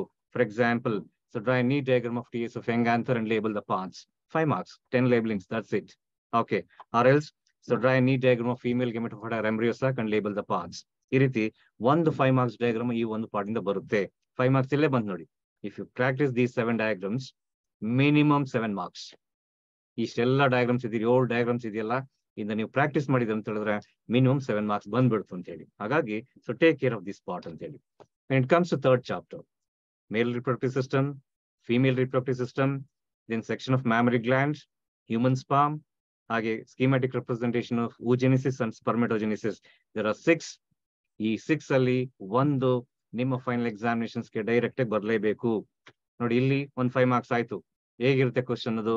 So draw A neat diagram of mammary gland and label the parts. 5 marks diagram. ನೋಡಿ, second chapter ಅಲ್ಲಿ 5, ಇಲ್ಲಿ 5, total 10 marks ಬರೀ ಡಯಾಗ್ರಾಮ್ಸ್ ನಲ್ಲಿ ಬಂತು. ಏಕೆ? It is very difficult to fail. ನಿಮ್ ಕೈಲಿ ಫೇಲ್ ಆಗೋದಕ್ಕೆ ಚಾನ್ಸೇ ಇಲ್ಲ, ಆಗೋದಕ್ಕೂ ಆಗಲ್ಲ. Scheme is in such A way, ಎಷ್ಟು ಚೆನ್ನಾಗಿ ಡಿಸೈನ್ ಮಾಡಿದೀವಿ ಅಂತ ಹೇಳಿದ್ರೆ ಸೊ ಅಷ್ಟು ಚೆನ್ನಾಗಿ ಮಾಡಿದೀವಿ. ಹಾಗಾಗಿ ಸೊ 10 marks ಇಲ್ಲಿ ಆಗೋಯ್ತು ಡಯಾಗ್ರಾಮ್. ಹಾಗಾಗಿ so practice all these diagrams. 6 diagrams ಏನಿದೆಯಲ್ಲ ಚೆನ್ನಾಗಿ ಪ್ರಾಕ್ಟೀಸ್ ಮಾಡಿ. 4th ಚಾಪ್ಟರ್ ಡಯಾಗ್ರಾಮ್ ಇಲ್ಲ. Comes to 5th chapter. Coming to ನೋಡಿ 5th ಚಾಪ್ಟರ್ ಏನಿದೆ? So schematic representation of monohybrid cross ಇದೆ, ಡೈಹೈಬ್ರಿಡ್ ಕ್ರಾಸ್ ಇದೆ, ಮತ್ತೆ ಇನ್ಕಂಪ್ಲೀಟ್ ಡಾಮಿನೆನ್ಸ್. 3 ಇರೋದು ಸ್ಕೀಮ್ಯಾಟಿಕ್ ರೆಪ್ರೆಸೆಂಟೇಷನ್. ಇವೆಲ್ಲ ಈ ಸರಿ ನಾವು MCQ ಇದರಲ್ಲಿ ನ್ಯೂ ಪ್ಯಾಟರ್ನ್ ಅಲ್ಲಿ we converted this into skill based questions ಆಗಿ ಕನ್ವರ್ಟ್ ಮಾಡಿದೀವಿ. ಹಾಗಾಗಿ so among these 3 1 will be there. ನಿಮ್ಮ ಎಕ್ಸಾಮಿನೇಷನ್ಸ್ಗೆ ಈ ಒಂದು ಮೋನೋಹೈಬ್ರಿಡ್, ಡೈಹೈಬ್ರಿಡ್ ಮತ್ತೆ ಇನ್ಕಂಪ್ಲೀಟ್ ಡಾಮಿನೆನ್ಸ್ ಅಂತ ಏನಿದೆಯಲ್ಲ, ಇದರಲ್ಲಿ 1 ಎಕ್ಸಾಮಿನೇಷನ್ಸ್ಗೆ ಬಂದೇ ಬರುತ್ತೆ. ಯಾವ ರೀತಿನಾದ್ರೂ ಕೇಳಿ, ಮೋನೋಹೈಬ್ರಿಡ್ ಅಂತ ಇದೆಯಾ, ಲಾ ಆಫ್ ಸೆಗ್ರಿಗೇಷನ್ಸ್ ಅಂತ ಇದೆಯಾ, ಇನ್ಹೆರಿಟೆನ್ಸ್ ಆಫ್ 1 ಜೀನ್ ಅಂತ ಇದೆಯಾ, ಸೊ ರೈಟ್ ದಟ್. ಡೈಹೈಬ್ರಿಡ್ ಇದೆಯಾ, ಇನ್ಹೆರಿಟೆನ್ಸ್ ಆಫ್ 2 ಜೀನ್ಸ್ ಇದೆಯಾ, so law of independent assortment ಇದೆಯಾ, ಡ್ರಾಸ್ ಡೈಹೈಬ್ರಿಡ್ ಕ್ರಾಸ್. ಇಲ್ಲ ಇನ್ಕಂಪ್ಲೀಟ್ ಡಾಮಿನೆನ್ಸ್ ಇದೆಯಾ, okay, red and white showing pink colour, right, F1 generation. ಈ 3 ಸರ್ ಏನ್ ಬರೀಬೇಕು? No explanation. ಏನ್ ಬರೀಬಹುದು ಹಾಗಾದ್ರೆ? Mention phenotype of the parents, genotype of the parents, F1 hybrid, right. F1 what is at, tall ಇದೆಯೋ, dwarf ಇದೆಯೋ, round ಎಲ್ಲ ಇದೆಯೋ, wrinkled green ಇದೆಯೋ, ಪಿಂಕ್ ಇದೆಯೋ, ನೀಟಾಗಿ F1 ಬರಿಬೇಕಲ್ಲಿ. ಬರೀ F1 TT ಅಂತ ಬರೋದ್ರ ಆಗೋದಿಲ್ಲ, RRYY ಅಂತ ಬರೋದ್ರ ಆಗೋದಿಲ್ಲ. You have to mention the nature of the genotype. F1 ಬರೀರಿ. ಕಮಿಂಗ್ ಟು F2 ಬನ್ನಿ. F2 ಬಂದ್ರೆ you show all the genotypes, possible genotypes. Finally, so don't forget to mention phenotypic ratio and genotypic ratio. Clear? So dihybrid ali only phenotypic ratio 9:3:3:1. Genotypic ratio is not required. Incomplete dominance ali, so 1:2:1, 1:2:1. So both the phenotypic ratio and genotypic ratios are one and the same. Clear? ಈ 3ಅಲ್ಲಿ ನಿಮ್ಗೆ examinations ಅಲ್ಲಿ 1 ಇರುತ್ತೆ.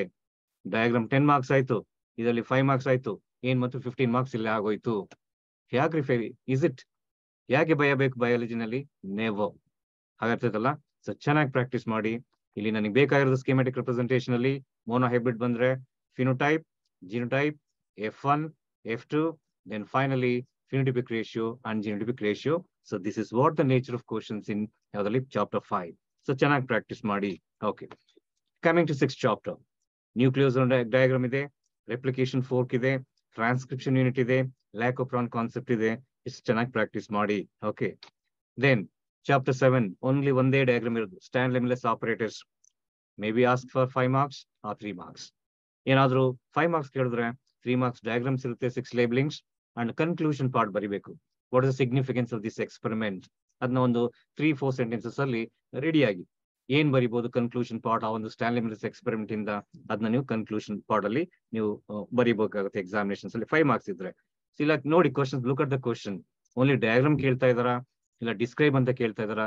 Generally so diagram ಕೇಳ್ತಾರೆ. In case ಏನಾದ್ರು ಒಂದು 2 marks ಅವಕಾಶ provision ಕೊಟ್ಟು explanation ಕೊಡಿ ಅಂತ ಹೇಳಿದ್ರೆ you must bin A position to right the conclusion. Clear? So ಅದು ಸ್ಟ್ಯಾನ್ಲಿ ಮಿಲ್ಲರ್ಸ್ ಆಪರೇಟರ್ಸ್ ಅಲ್ಲಿ ಇದು ಗೊತ್ತಿರಲಿ. ಚಾಪ್ಟರ್ 8 ಅಲ್ಲಿ ನಿಮ್ಗೆ ಸ್ಟ್ರಕ್ಚರ್ ಆಫ್ ಆಂಟಿಬಾಡಿ ಮಾಲಿಕ್ಯೂಲ್ ಇದೆ, stages of life cycle of plasmodium diagram ಇದೆ. ಅದು ಬರೆಯೋದಕ್ಕಾಗಲ್ಲ, ಹಾಗಾಗಿ ನೀವೇ ಬರೀಬೇಕು, ಬರೀ ಸ್ಟೆಪ್ಸ್ ಬರೀಬೇಕಾಗುತ್ತೆ. ಸ್ಟೆಪ್ಸ್ ಹೆಂಗ್ ಬರೆಯೋದು? ವರ್ಡ್ಸ್ ಅಲ್ಲಿ ಬರೀಬೇಕಾಗುತ್ತೆ. ಅರ್ಥ ಆಯ್ತಲ್ಲ? ಡಯಾಗ್ರಾಮ್ ಬರೆಯೋ ಟೆಕ್ಸ್ಟ್ ಬುಕ್ ಡಯಾಗ್ರಾಮ್ ಬೇಡ, ಬರೆಯೋದಕ್ಕಾಗಲ್ಲ. It's not feasible. ನೀವೇನ್ ಬರೀಬೇಕು? ಸೊ ಶುರು ಮಾಡ್ಬೇಕು, ಸೆಂಟೆನ್ಸಸ್ ಬರಿಬೇಕು. ವೆನ್ ಮಸ್ಕ್ ಓಕೆ ಏನಾಗುತ್ತೆ, so plasmodium enters into human body, okay ಯಾವ ಸ್ಟೇಜ್ ಅಲ್ಲಿ, ಸ್ಪೋರೋಸೈಟ್ ಅಲ್ಲಿ. ಆ ರೀತಿ ಒಂದು 7-8 ಸೆಂಟೆನ್ಸ್ ಬರಿಬೇಕಾಗುತ್ತೆ. ಅದು stage of life cycle of plasmodium. But replication of ರೆಟ್ರೋವೈರಸ್ ಅದಕ್ಕೆ ಡಯಾಗ್ರಾಮ್ ಇದೆ, ಇವನ್ ಎಕ್ಸ್ಪ್ಲೇಷನ್ ಕೂಡ ಇದೆ. ನೋಡಿ ಕ್ವಶನ್ಸ್ ಹೇಗಿರುತ್ತೆ, ಡಯಾಗ್ರಾಮ್ ಕೇಳಿದಾರ ಇಲ್ಲ ಸ್ಕೀಮೆಟಿಕ್ ರೆಪ್ರೆಸೆಂಟೇಷನ್ ಕೇಳಿದಾರ ಅಂತ ಹೇಳಿ.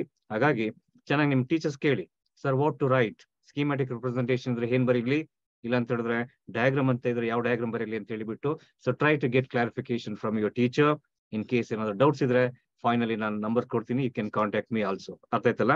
ಈ ಸ್ಟೇಜ್ ಆಫ್ ಪ್ಲಾಸ್ಮೋಡಿಯಂ ಇದೆ, ಮತ್ತೆ ರೆಪ್ಲಿಕೇಶನ್ ಫಾರ್ ಯಾವುದು ರಿಟ್ರೋವೈರಸ್ ಇದೆಯಲ್ಲ, ಡಯಾಗ್ರಾಮ್ ಮತ್ತೆ ಎಕ್ಸ್ಪ್ಲೇಷನ್ ಚೆನ್ನಾಗಿ ಪ್ರಾಕ್ಟೀಸ್ ಮಾಡಿ. ಓಕೆ, ಚಾಪ್ಟರ್ 10 ಅಲ್ಲಿ ಬಯೋಗ್ಯಾಸ್ ಪ್ಲಾಂಟ್ ಇದೆ, ಚೆನ್ನಾಗಿ ಪ್ರಾಕ್ಟೀಸ್ ಮಾಡಿ ಡಯಾಗ್ರಾಮ್. ಓಕೆ, 11 ಅಲ್ಲಿ PBR 322 ಡಯಾಗ್ರಾಮ್ ಇದೆ. ಪಾಲಿಮರೇಸ್ ಚೈನ್ ರಿಯಾಕ್ಷನ್ ಬೇಡ, ಯಾಕಂತ ಹೇಳಿದ್ರೆ ಅದು ಕಷ್ಟ. ಓಕೆ, ಬೇಕಾದ್ರೆ ಅದಕ್ಕೆ ಇರ್ತಕ್ಕಂಥ ಒಂದು ಕಾನ್ಸೆಪ್ಟ್ ಎಲ್ಲ ಓದ್ಕೊಳ್ಳಿ, ಆ ಸ್ಟೆಪ್ಸ್ ಇದೆ. ಅದು ಡಿನ್ಯಾಚುರೇಷನ್ ಆಗಿರ್ಬೋದು, ಸೊ ಸ್ಟೆಪ್ಸ್ ಇದೆಯಲ್ಲ, ಎಕ್ಸ್ಟೆನ್ಷನ್ ಆಗಿರ್ಬೋದು, ಅನಿಲಿಂಗ್ ಇರಬಹುದು, ಡಿನ್ಯಾಚುರೇಷನ್, ಅನಿಲಿಂಗ್ ಅಂಡ್ ಪ್ರೈಮರಿ ಎಕ್ಸ್ಟೆನ್ಷನ್ ಅಂತ ಇದೆ, ಸ್ವಲ್ಪ ಓದ್ಕೊಳ್ಳಿ. ಆಮೇಲೆ ಜೆಲ್ ಎಲೆಕ್ಟ್ರೋಫೋರ್ಸ್ ಡಯಾಗ್ರಾಮ್ ಇದೆ, ವಿತ್ ಎಕ್ಸ್ಪ್ಲನೇಷನ್ ಚೆನ್ನಾಗಿ ಓದ್ಕೊಳ್ಳಿ. ಸ್ಟಿಲ್ ಟ್ಯಾಂಕ್ ಬಯೋರಿಯಾಕ್ಟರ್ ಇದೆ, ಆಮೇಲೆ ಸ್ಪಾಸ್ಡ್ ಸ್ಟಿಲ್ ಟ್ಯಾಂಕ್ ಬಯೋರಿಯಾಕ್ಟರ್ ಇದೆ. ಅದೇ ರೀತಿ ಸ್ಕೀಮೆಟಿಕ್ representation showing steps of DNA finger printing ಒಂದ್ಸರಿ ಕೇಳಿದ್ರು, 5 marks ಅಲ್ಲಿ ಕೇಳಿದ್ರು. ಆ ಸ್ಟೆಪ್ಸ್ ಆಸ್ ಇಟ್ ಇಸ್ ಹಾಗೆ ನೀವು ಪ್ರಾಕ್ಟೀಸ್ ಮಾಡಿ. ಹಾಗೆ ಇಷ್ಟು ಡಯಾಗ್ರಾಮ್ಸ್ 11 ಅಲ್ಲಿ. 12 ಅಲ್ಲಿ ಡಯಾಗ್ರಾಮ್ಸ್ ಇಲ್ಲ. 13 ಅಲ್ಲಿ ಬರೋಣ. ಲಾಜಿಸ್ಟಿಕ್ ಮತ್ತೆ ಎಕ್ಸ್ಪೆನ್ಷಿಯಲ್ ಗ್ರೋತ್ ಕರ್ವ್ಸ್ ಚೆನ್ನಾಗಿ ಓದ್ಕೊಳ್ಳಿ. ಡಯಾಗ್ರಾಮ್ಸ್ ಕೇಳಿದ್ರು ಕೂಡ ಆ ಎಸ್ ಶೇಪ್ಡ್ ಗ್ರೋತ್ ಕರ್ವ್ ಇದೆ, ಜೆ ಶೇಪ್ಡ್ ಗ್ರೋತ್ ಕರ್ವ್ ಇದೆ. But try to remember the equation, growth equation ಅಲ್ವಾ. So dN/dt is equals to K. Okay, ಅರ್ಥ ಆಯ್ತಲ್ಲ. K - N by ಏನಂತ N ಅಂತ ಏನ್ ಕರಿತೀವಲ್ಲ ಅದನ್ನ ಚೆನ್ನಾಗಿ ಓದ್ಕೊಳ್ಳಿ ಈಕ್ವೇಶನ್. ಯಾಕಂತ ಹೇಳಿದ್ರೆ MCQ ನಲ್ಲಿ ಕೇಳ್ತಕ್ಕಂಥ ಚಾನ್ಸಸ್ ಇರುತ್ತೆ. ಹೇಗೆ ಕೇಳ್ಬೋದು, so dN/dt is equals to K into K - N by divided by N. What does K represents ಅಂತ ಹೇಳಿದ್ರೆ, it represents carrying capacity, right? In the given growth equation, K represents 4 options ಕೊಡ್ತಾರೆ. ಹಾಗಾಗಿ you must be in a position to write what it meant for ಅಂತ ಹೇಳಿ. Clear? So ಅದನ್ನ ಓದ್ಕೊಳ್ಳಿ. ಇಲ್ಲ dN/dt is equals to Rn, ಯಾವ್ದು ಎಕ್ಸ್ಪೆನ್ಷಿಯಲ್ growth curve, where R represents intrinsic rate of natural increase. ಆ ರೀತಿ ಕೇಳ್ತಕ್ಕಂಥ ಕ್ವಶನ್ ಅವಕಾಶ ಇರುತ್ತೆ, ಚೆನ್ನಾಗಿ ಓದ್ಕೊಳ್ಳಿ. ಎಸ್, ಈ ಚಾಪ್ಟರ್ 14 ಅಲ್ಲಿ 3 ಇದೆ. ಪಿರಮಿಡ್ ಆಫ್ ನಂಬರ್ಸ್ ಇದೆ, ಪಿರಮಿಡ್ ಆಫ್ ಬಯೋಮಾಸ್ ಇದೆ, ಪಿರಮಿಡ್ ಆಫ್ ಎನರ್ಜಿ ಇದೆ. ಇದ್ರ ಬಗ್ಗೆ ಕ್ಲಿಯರ್ ಆಗಿ ಚೆನ್ನಾಗಿ ಓದ್ಕೊಳ್ಳಿ. ಯಾಕಂದ್ರೆ ಇದರಲ್ಲಿ ಡಯಾಗ್ರಾಮ್ಸ್ ಬರ್ತಕ್ಕಂಥ ಚಾನ್ಸಸ್ ಇರುತ್ತೆ. ಬಿಟ್ರೆ ಫಾಸ್ಫರಸ್ ಸೈಕಲ್ ಹೇಗೆ ಕೇಳ್ತಾರೆ, ಸ್ಕೀಮೆಟಿಕ್ಲಿ represent cycling of phosphorus in N ecosystem, terrestrial ecosystem ಅಂತ ಕೇಳ್ತಾರೆ. ಏನಾದ್ರು ಕೇಳಿ ಫಾಸ್ಫರಸ್ ಸೈಕಲ್ ಅಂತ ಇದೆಯಾ, ಎಷ್ಟು ಚೆನ್ನಾಗಿ ಪ್ರಾಕ್ಟೀಸ್ ಮಾಡಿ. ಎಕ್ಸ್ಪ್ಲೇಷನ್ ಕೇಳೋದು ಕಡಿಮೆ, ಬಟ್ ಡಯಾಗ್ರಾಮ್ 3 marks ಅಲ್ಲಿ ಕೇಳ್ತಾರೆ. ಸೊ ಚೆನ್ನಾಗಿ ಪ್ರಾಕ್ಟೀಸ್ ಮಾಡಿ. So this is what the diagrams in chapter 14. Okay, ಈಗ 15 ಅಲ್ಲಿ ಡಯಾಗ್ರಾಮ್ಸ್ ಕೇಳಿದ್ರು ಕೂಡ ಇಲ್ಲಿ ಒಂದು ಈಕ್ವೇಶನ್ ಇದೆ, log S is equal to log C plus Z log A. ಯಾಕೆ ಬೇಕು ಈಕ್ವೇಶನ್, ಯಾಕೆ ನೀನು ಪ್ರಾಕ್ಟೀಸ್ ಮಾಡಬೇಕು? MCQ ನಲ್ಲಿ ಅಪಿಯರ್ ಆಗ್ಬೋದು ಸ್ಕಿಲ್ ಬೇಸ್ಡ್ ಕ್ವಶನ್ಸ್ ಅಲ್ಲಿ. Okay, in a species area relationship ಅಥವಾ ಇನ್ equation log S is equal to log C plus Z log A ಅಂತ ಏನ್ ಕರಿತೀವಲ್ಲ, wear okay Z represents what is it denotes ಅಂತ ಕೇಳ್ಬೋದು. It represents nothing but a regression coefficient, isn't it? ಹಾಗಾಗಿ ಅದನ್ನ ನೀವು ಚೆನ್ನಾಗಿ ಓದ್ಕೋಬೇಕು. ಈಕ್ವೇಶನ್ ಅದೊಂದಾಯ್ತು. ಈಗ ಲಾಸ್ಟ್ ಚಾಪ್ಟರ್ ಬಂದ್ರೆ 16 ಅಲ್ಲಿ 2 ಡಯಾಗ್ರಾಮ್ಸ್, ಸ್ಕ್ರಬರ್ಸ್ ಮತ್ತೆ ಎಲೆಕ್ಟ್ರೋಸ್ಟಾಟಿಕ್ ಪ್ರೆಸಿಪಿಟೇಟರ್ಸ್ ಅಂತ ಕರಿತೀವಿ. ಅದು 2 marks ಅಲ್ಲಿ ಕೇಳ್ಬೋದು ಸ್ಕ್ರಬರ್. ಈ ಎಲೆಕ್ಟ್ರೋಸ್ಟಾಟಿಕ್ ಪ್ರೆಸಿಪಿಟೇಟರ್ ಸಮ್ಟೈಮ್ಸ್ 5 marks. ಹೇಗೆ ಕೇಳ್ತಾರೆ, ಡಯಾಗ್ರಾಮ್ 3 marks ಇರ್ಬೋದು, ಬಟ್ ಎಕ್ಸ್ಪ್ಲೇಷನ್ ಕೇಳಿದ್ರೆ 5 marks ಆಯ್ತು. ಹೇಗೆ ಕೇಳ್ತಾರೆ, so describe the mechanism of functioning of ESP, electrostatic ಪ್ರೆಸಿಪಿಟೇಟರ್, ಈ ರೀತಿ ಕೇಳ್ತಕ್ಕಂಥ ಚಾನ್ಸಸ್ ಇರುತ್ತೆ. ಹಾಗಾಗಿ so try to prepare for all these diagrams. ಇಷ್ಟು ಡಯಾಗ್ರಾಮ್ಸ್ ಇದೆ, ಇಷ್ಟು ಡಯಾಗ್ರಾಮ್ ಪ್ರಾಕ್ಟೀಸ್ ಮಾಡಿದ್ರ 25 marks in your packet. 25 marks ಈಸಿಯಾಗಿ ನಿಮ್ಮ ಪಾಕೆಟ್ ಅಲ್ಲಿ ಬಂದ್ಬಿಟ್ಟಿರುತ್ತೆ. ಹೇಗೆ provided if all the diagrams R in your finger tips. ಏನ್ ಕೇಳಿದ್ರು ಕೂಡ ಚೆನ್ನಾಗಿ ಲೇಬ್ಲಿಂಗ್ ಇರಬೇಕು. ನೀಟಾಗಿ ಲೇಬ್ಲಿಂಗ್ ಮಾಡ್ಬೇಕಾದ್ರೆ ಹೇಗೆ ಗೊತ್ತಾ, ಒಂದು ಅಲೈನ್ಮೆಂಟ್ ಇರಬೇಕು ಒಂದೇ ಕಡೆ, ನೀಟಾಗಿ ಒಂದೇ ಲೆವೆಲ್ಗೆ ನೀಟಾಗಿ ಮಾಡಿದ್ರೆ ಯಾರು ಕೂಡ ಮಾರ್ಕ್ಸ್ ನ ಕಡಿಯೋದಕ್ಕೆ ಇಷ್ಟಪಡೋದಿಲ್ಲ. ಹಾಗಾಗಿ ಚೆನ್ನಾಗಿ ಡಯಾಗ್ರಾಮ್ ಪ್ರಾಕ್ಟೀಸ್ ಮಾಡಿ. So that is a pre requisite before you attempt any board examination paper. ನಮ್ಮ ಬಯಾಲಜಿನಲ್ಲಿ ಅರ್ಥ ಆಯ್ತಲ್ಲ, ಅದು ಗೊತ್ತಿರಲಿ. ಎಸ್, ಸ್ಕೀಮ್ ಆಫ್ ವ್ಯಾಲ್ಯೂಯೇಷನ್ ಹೇಗಿರುತ್ತೆ ನಾನು ಹೇಳಿ ಆಮೇಲೆ ನಾನು ಕ್ವಶನ್ಸ್ ತೊಗೊಳ್ತೀನಿ. Okay, tips for securing good marks, ಯಾವ ರೀತಿ ನಾವು ಮಾರ್ಕ್ಸ್ ನ ತಗೋಬಹುದು ಅಂತ ಹೇಳಿ ನೋಡಿ. ನಿಮ್ ಫಸ್ಟ್ ಕ್ವಶನ್ ಪೇಪರ್ ಸಿಗುತ್ತಲ್ಲ, ಏನು ಯೋಚನೆ ಮಾಡಬೇಡಿ. So read the question paper thoroughly as soon as you receive it from the room invigilator and mark or tick with pencil the questions you can answer with confidence. ನಮಗೆ 15 minutes ಅಂತ reading time ಅಂತ ಕೊಟ್ಟಿದ್ದಾರೆ. 3:15 ಅಲ್ವಾ, 3 hours 15 minutes. Those 15 minutes are meant for reading the question paper. That is called reading time. ಹಾಗಾಗಿ 15 ನಿಮಿಷದಲ್ಲಿ ನೀವು first question paper ಓದ್ಕೊಳ್ಳಿ. ಓದ್ಕೊಂಡ್ರೆ ನಿಮಗೆ ಒಂದು ಸ್ವಲ್ಪ ರಿಲ್ಯಾಕ್ಸ್ ಆಗ್ತೀರಾ. ಓ, these are the questions I can answer. That's very important. ಅರ್ಥ ಆಯ್ತಲ್ಲ? So first tick R mark with a pencil the questions which you can answer confidently.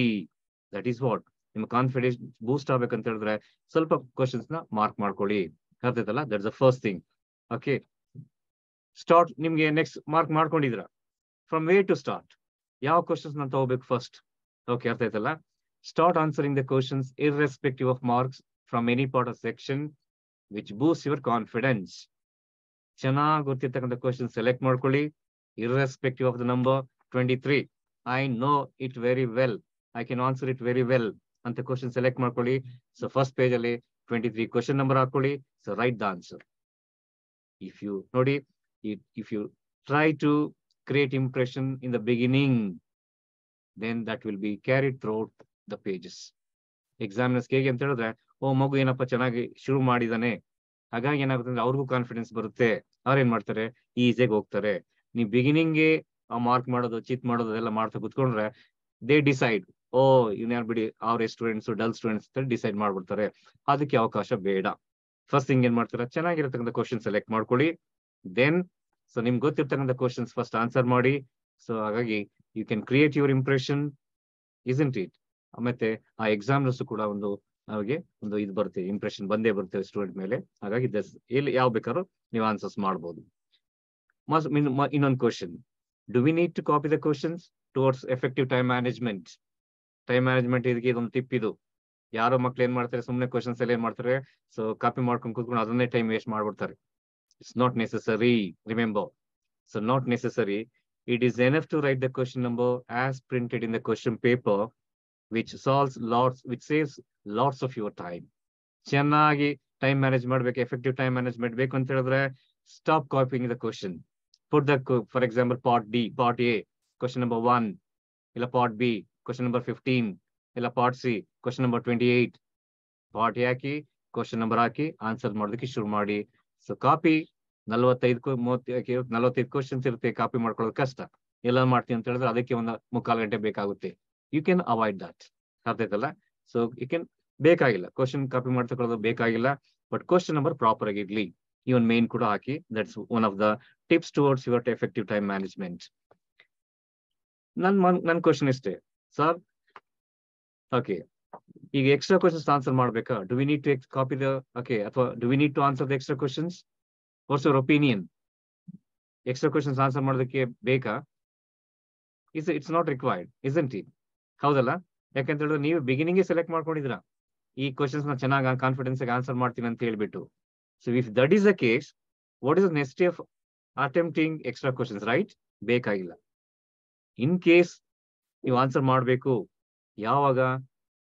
So don't never, okay, don't try to answer extra questions in the beginning. ಯಾವತ್ತು ಕೂಡ beginning ಅಲ್ಲಿ answer extra questions ಮಾಡಬೇಡಿ. ಎಲ್ಲ answers ಮಾಡಿದ್ರೆ as per the requirement, ಎಷ್ಟು questions answer ಮಾಡಬೇಕು ಅಷ್ಟು ಮಾಡಿದ್ರ, ಆದ್ಮೇಲೆ ಒಂದು line hockey, give heading S extra questions, then you answer any number of extra questions. ಅರ್ಥ ಆಯ್ತಲ್ಲ?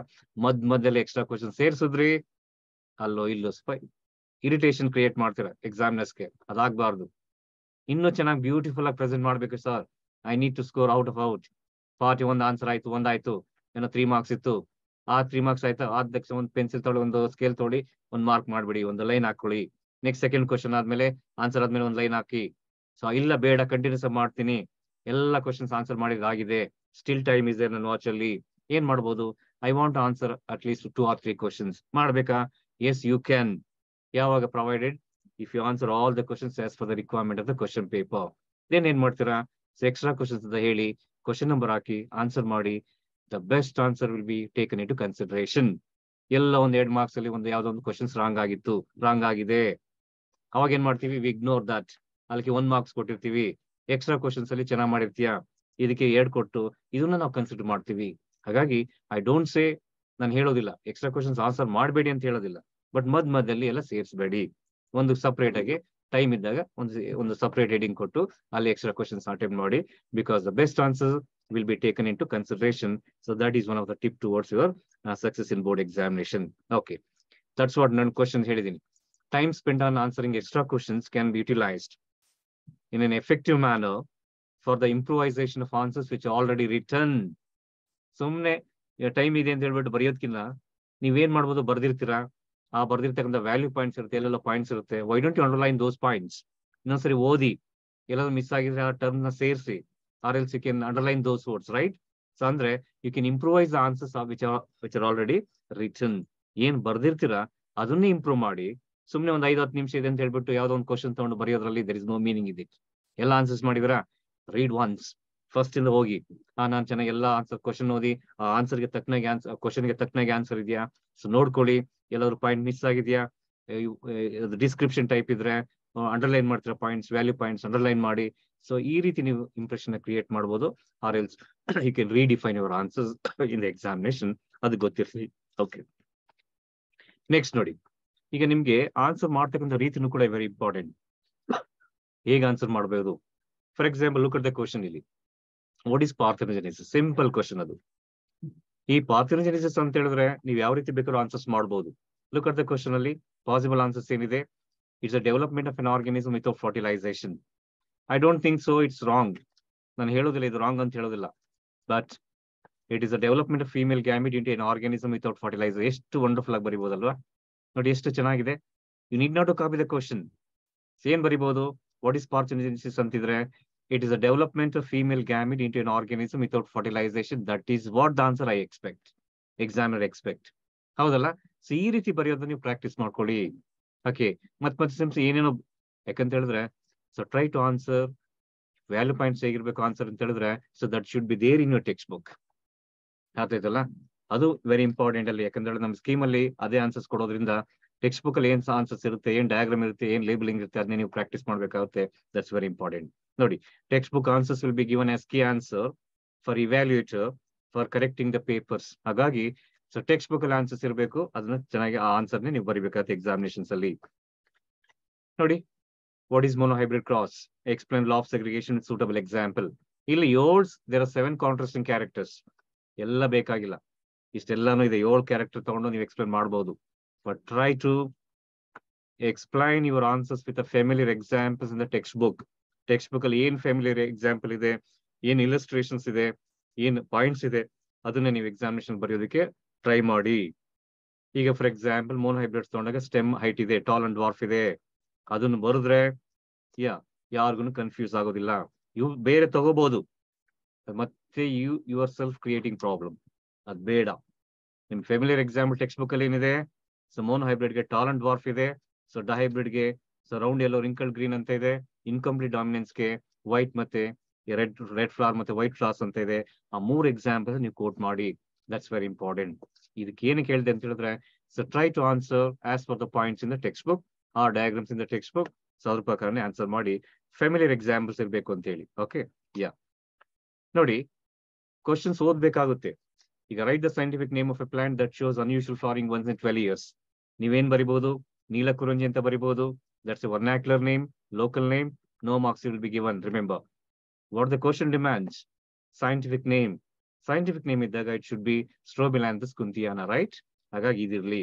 ಈಗ ನೋಡಿ, write the scientific name of fish that is illegally introduced for agricultural purposes and that is posing a serious threat to the indigenous catfishes in our rivers ಅಥವಾ country. African catfish ಅಂತ ಹೇಳಿದ್ರೆ local name ಆಯ್ತು. Scientific name ಕೇಳಿದ್ರಿಂದ ಕ್ಲಾರಿಸ್ ಗ್ಯಾರಿಪೆನಿಸ್. Okay, ಕ್ಲಾರಿಯಸ್ ಗ್ಯಾರಿಪೀನಸ್ ಅಂತ ಹೇಳಿ. So ಈ ರೀತಿ ನೀವು questions ಓದ್ಕೊಂಡು ಆನ್ಸರ್ ಮಾಡ್ಬೇಕಾಗುತ್ತೆ. ಏನೋ ಬಂದು ಅಂದ್ರೆ ವಿತೌಟ್ ನಿಮ್ಮ ಇಗ್ನೋರ್ ಮಾಡಿರ್ಬೋದು, ಏನು ನಿಮ್ಮ ಇದಕ್ಕೆ ನೀವು ಅಷ್ಟು ಕೀನಾಗಿ ಅಬ್ಸರ್ವ್ ಮಾಡದೇ ಇರ್ಬೋದು question. But it's very important. Questions ಏನು ಡಿಮ್ಯಾಂಡ್ ಮಾಡ್ತಾ ಇದೆ, what is answer it requires, ಅದನ್ನ ನೀವು ಯೋಚನೆ ಮಾಡ್ಬೇಕಾಗುತ್ತೆ. Okay, for example, so draw neat diagram of ಮೆಗಾಸ್ಪೊರಾಂಜಿಯಮ್ and label the part. ಅರೆ ನಮ್ ಟೀಚರ್ ಹೇಳಿಲ್ವಲ್ಲಪ್ಪ ಮೆಗಾಸ್ಪೊರಾಂಜಿಯಮ್ ಅಂತ ಕೊಟ್ಟಿದ್ದಾರೆ ಇಲ್ಲಿ. ಇಟ್ಸ್ ನಥಿಂಗ್ ಬಟ್ ಯಾವುದು? ಅನಾಟ್ರೋಪಸ್ ಓವ್ಯೂಲ್. ಇಲ್ಲ ಮೈಕ್ರೋ ಆಂಥರ್ ಬದಲಿಗೆ ಮೈಕ್ರೋಸ್ಪೊರಾಂಜಿಯಮ್ ಅಂತ ಕೇಳ್ಬಹುದು. ಇದೆಲ್ಲ ಕೂಡ ನಿಮ್ಗೆ ಗೊತ್ತಿರಬೇಕು ಅಂತ ಹೇಳಿ. ಓಕೆ, ಹಾಗೆ ಆಂಥರ್ ಅಂದ್ರೆ ಮೈಕ್ರೋಸ್ಪೊರಾಂಜಿಯಮ್, ಓವ್ಯೂಲ್ ಅಂದ್ರೆ ಮೆಗಾಸ್ಪೊರಾಂಜಿಯಮ್, ಎಂಬ್ರಿಯೋ ಸ್ಯಾಕ್ ಅಂತ ಹೇಳಿದ್ರೆ ಫೀಮೇಲ್ ಗ್ಯಾಮೆಟೋಫೈಟ್. ಆಲ್ಟರ್ನೇಟಿವ್ಸ್ ನೇಮ್ ಇರುತ್ತೆ, ಅದು ಕೂಡ ನಿಮ್ಗೆ ಫೆಮಿಲಿಯಾರಿಟಿ ಇರಬೇಕು ಅಂತ ಹೇಳಿ. ಓಕೆ, ನೋಡಿ, some of the concepts terms ಆಗಿರ್ಬೋದು create lot of confusion. So therefore it's better to have A clear cut meaning R terms are concepts given in the text book. ಸ್ವಲ್ಪ ಕನ್ಫ್ಯೂಷನ್ ಆಗುತ್ತೆ answers ಎಲ್ಲ. ಅದನ್ನೆಲ್ಲ examination hall ಹೋಗೋತಿನ ಮೊದಲೇನೆ clarification ಮಾಡಬೇಕು. ಯಾವಾಗ?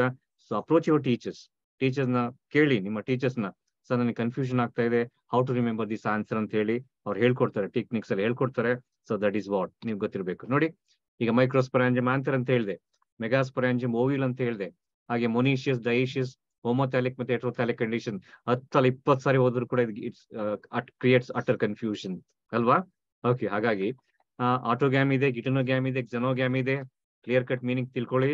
True fruits ಇದೆ, falls fruits ಇದೆ, ಪಾರ್ಥೆನೋಕಾರ್ಪಿಕ್ fruits ಇದೆ. ಎಷ್ಟು ಹೋದ್ರೂ ಕನ್ಫ್ಯೂಷನ್ ಆಗ್ತಾ ಇರುತ್ತೆ. So try to have clarity regarding these answers. ಹಾಗೆ ಸ್ಪರ್ಮೇಷನ್ ಮತ್ತೆ ಸ್ಪರ್ಮಿಯೋಜೆನಿಸಿಸ್ ಮತ್ತೆ ಸ್ಪರ್ಮೆಡೋಜೆನಿಸಿಸ್ ಅಂತ ಇದೆ. ಸೊ ಕ್ಲಾರಿಟಿ ಇರಲಿ ನಿಮ್ಮ ಆನ್ಸರ್ಸ್ ಅಲ್ಲಿ. ಅನಾಂಬಿಗಿಯಸ್, ಜೆನೆಟಿಕ್ ಕೋಡ್ ಇಸ್ ಅನಾಂಬಿಗಿಯಸ್ ಮತ್ತೆ ಡಿಜೆನರೇಟ್ ಅಂತ ಇದೆ. ಇದ್ರ ಬಗ್ಗೆ ಕ್ಲಾರಿಟಿ ಇರಲಿ.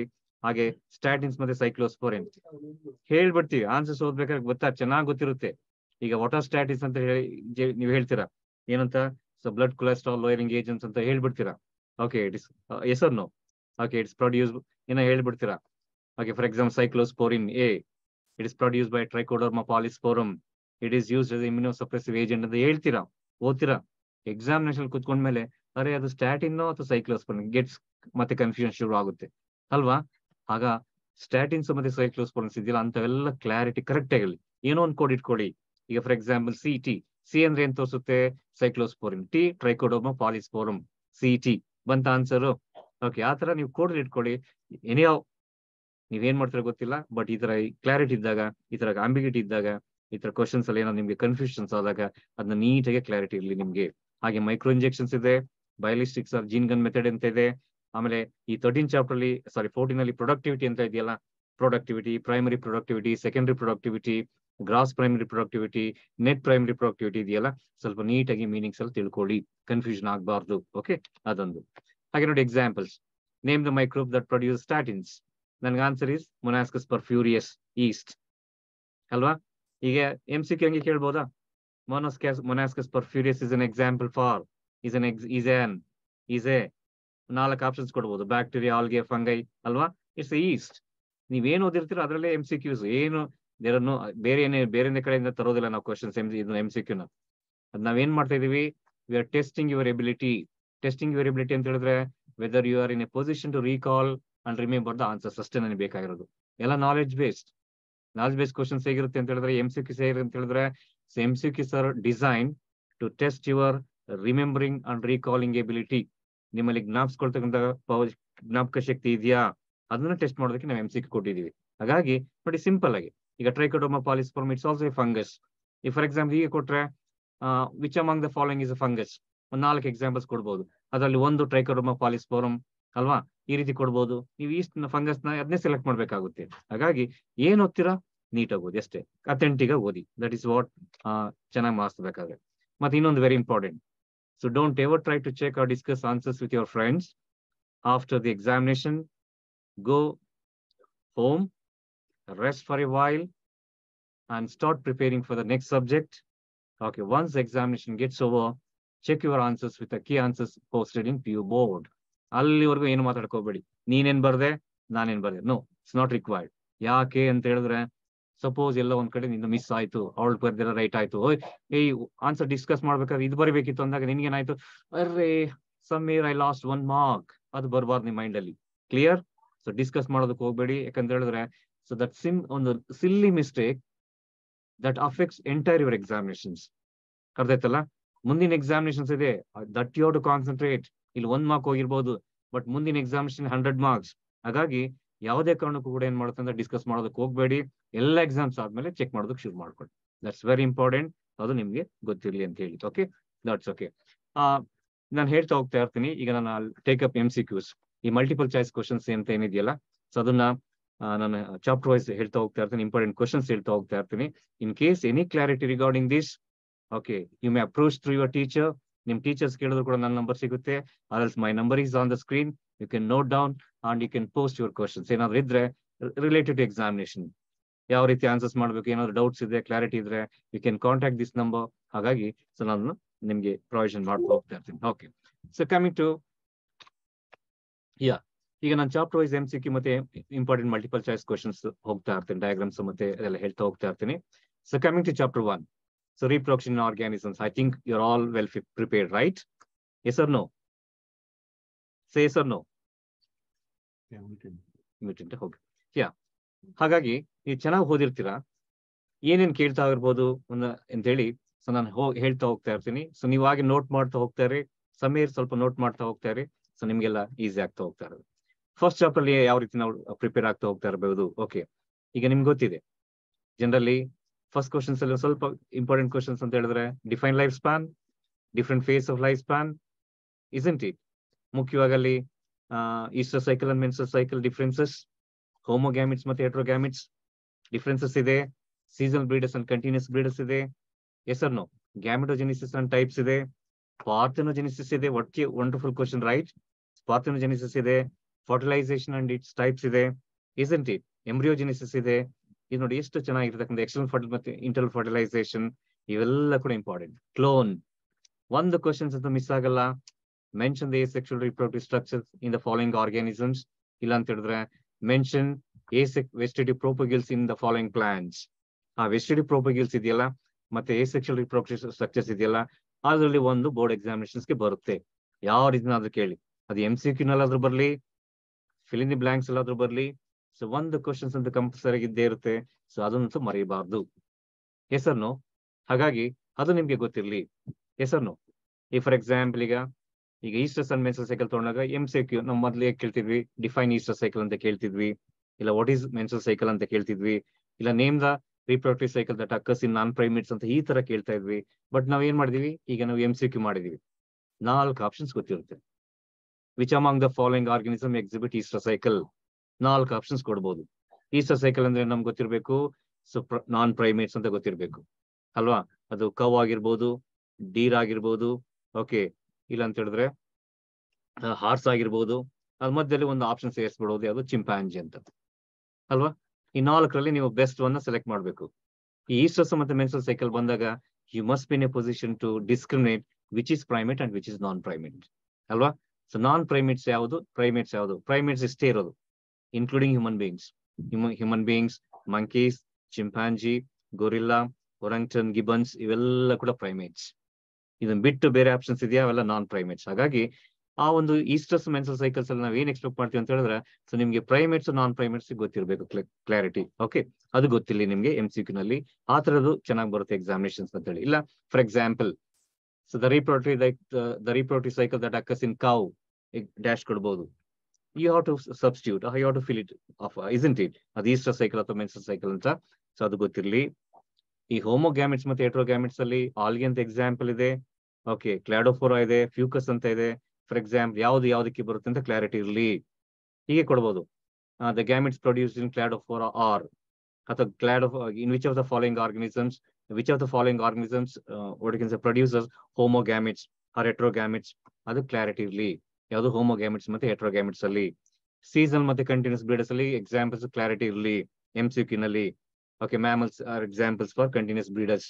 ಸೊ ಆ ರೀತಿ ಸೊ ಎಕ್ಸಾಂಪಲ್ಸ್ ಕ್ಲಾರಿಟಿ ಇರಲಿ. ಅದ್ ಬಿಟ್ರೆ ಈ ಈವೆಂಟ್ಸ್ ಇದೆಯಲ್ಲ, ಸೆಕ್ಷುವಲ್ ರಿಪ್ರೊಡಕ್ಷನ್ ಈವೆಂಟ್ಸ್ ಅಂತ ಏನಿದೆ, ಫಸ್ಟ್ ಬರೋದು ಗ್ಯಾಮಿಟೋಜೆನಿಸಿಸ್, ಗ್ಯಾಮೆಟ್ ಟ್ರಾನ್ಸ್ಫರ್, ದೆನ್ ನೆಕ್ಸ್ಟ್ ಬರೋದು ಫರ್ಟಿಲೈಸೇಷನ್, ದೆನ್ ಬರೋದು ಝೈಗೋಟ್ ಫಾರ್ಮೇಶನ್, ಲಾಸ್ಟ್ ಬರೋದು ಎಂಬ್ರಿಯೋಜೆನಿಸಿಸ್. ಒಂದು ಸೀಕ್ವೆನ್ಸ್ ಕೊಡ್ಬೋದು. Okay, the correct sequence in the okay sexual reproduction ಅಥವಾ ಈಸ್ ಅಂತ ಕೊಡ್ಬೋದು. The sequence of sexual reproduction can best represented as ಅಂತ ಹೇಳಿ ಒಂದು ಸೀಕ್ವೆನ್ಸ್ ಕೊಡ್ಬೋದು. ಸೀಕ್ವೆನ್ಸ್ ಕರೆಕ್ಟ್ ಏನಿರುತ್ತೆ, ಗ್ಯಾಮೆಟೋಜೆನಿಸಿಸ್, gamete transfer, then fertilisation, formation of embryo, finally ಎಂಬ್ರಿಯೋಜೆನಿಸಿಸ್. Embryo ಆದ್ಮೇಲೆ zygote ಆದ್ಮೇಲೆ ಫಾರ್ಮೇಶನ್ ಆಫ್ ಎಂಬ್ರಿಯೋ. ಇಷ್ಟು ಸೀಕ್ವೆನ್ಸ್ ಕರೆಕ್ಟ್ ಆಗಿರ್ಬೇಕು. ಓಕೆ, ಅದನ್ನೇ ಒಂದು ಸ್ಕಿಲ್ ಬೇಸ್ಡ್ ಕ್ವಶನ್ಸ್ ಅಲ್ಲಿ 1 ಮಾರ್ಕ್ ಅಲ್ಲಿ ಕೇಳ್ಬಹುದು. ಒಂದು ಕ್ವಶನ್ಸ್ ಇರುತ್ತಲ್ಲ, ನಿಮ್ಗೆ ಕ್ವಶನ್ ಪೇಪರ್ ನೋಡಿರ್ತೀರಾ, ಸ್ಕಿಲ್ ಬೇಸ್ಡ್ ಕ್ವಶನ್ಸ್ ಈ ರೀತಿ ಒಂದಿರುತ್ತೆ. ಹಾಗಾಗಿ ಕ್ಲಾರಿಟಿ ಇರಲಿ. ಸೊ ಪ್ರೀ ಫರ್ಟಿಲೈಸೇಷನ್ ಮತ್ತೆ ಪೋಸ್ಟ್ ಫರ್ಟಿಲೈಸೇಷನ್ಸ್ ಅಲ್ಲಿ ಕ್ಲಾರಿಟಿ ಇರಲಿ.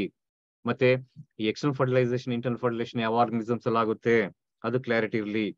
ಅದಕ್ಕೆ ಎಕ್ಸ್ಟರ್ನಲ್ ಇಂಟರ್ನಲ್ ಫರ್ಟಿಲೈಸೇಷನ್ ಯೂಸ್ ಮಾಡೋದಕ್ಕಿಂತ ಬೇರೆ ನಾವೇನ್ ಯೂಸ್ ಮಾಡ್ಬೋದು ಅಂತ ಹೇಳಿದ್ರೆ ದ ಸಿಂಗ್ಯಾಮ್ ಅಂತ ಯೂಸ್ ಮಾಡಬಹುದು.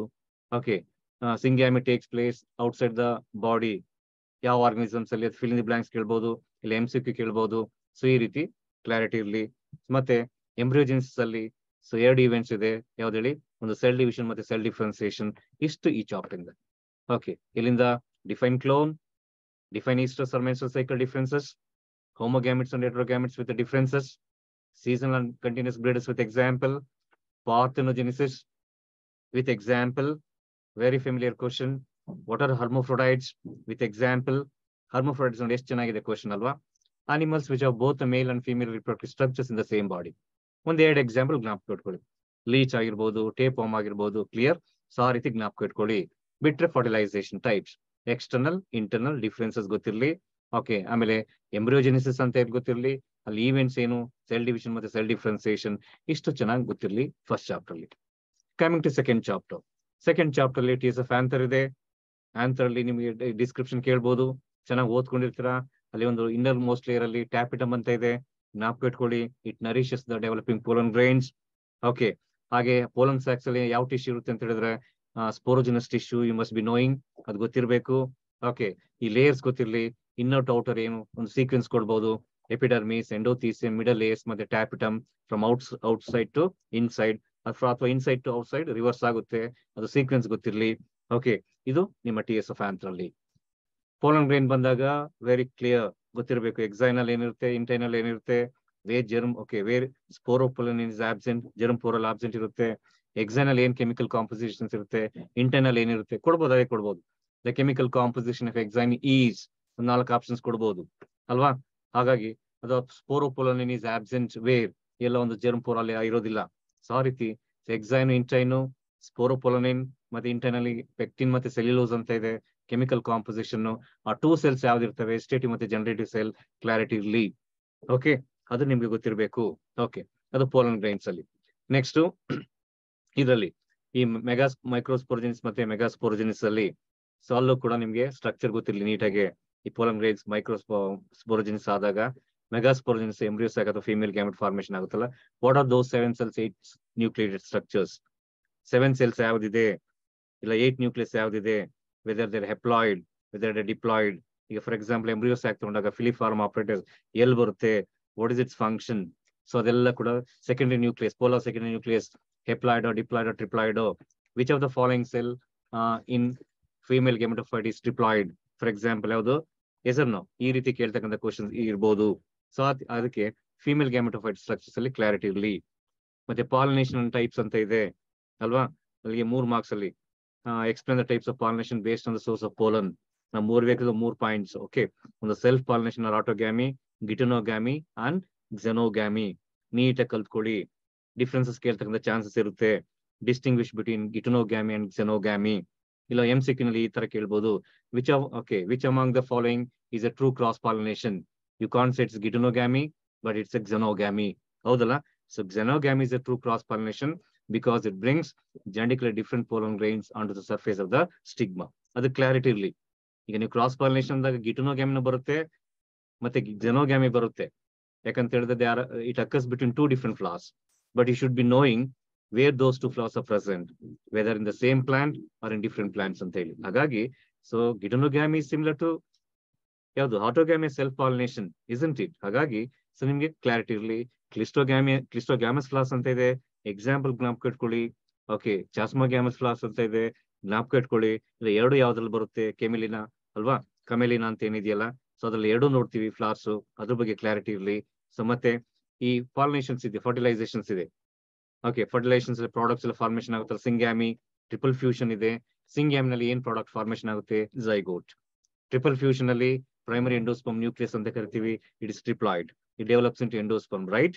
ಹಾಗಾಗಿ ಅದ್ರ ಬಗ್ಗೆ ಕ್ಲಾರಿಟಿ ಇರ್ಲಿ. ಫಸ್ಟ್ ಫರ್ಟಿಲೈಸೇಷನ್ ಮತ್ತೆ ಸೆಕೆಂಡ್ ಫರ್ಟಿಲೈಸೇಷನ್ ಹೀಗೆ ಕೇಳ್ಬಹುದು.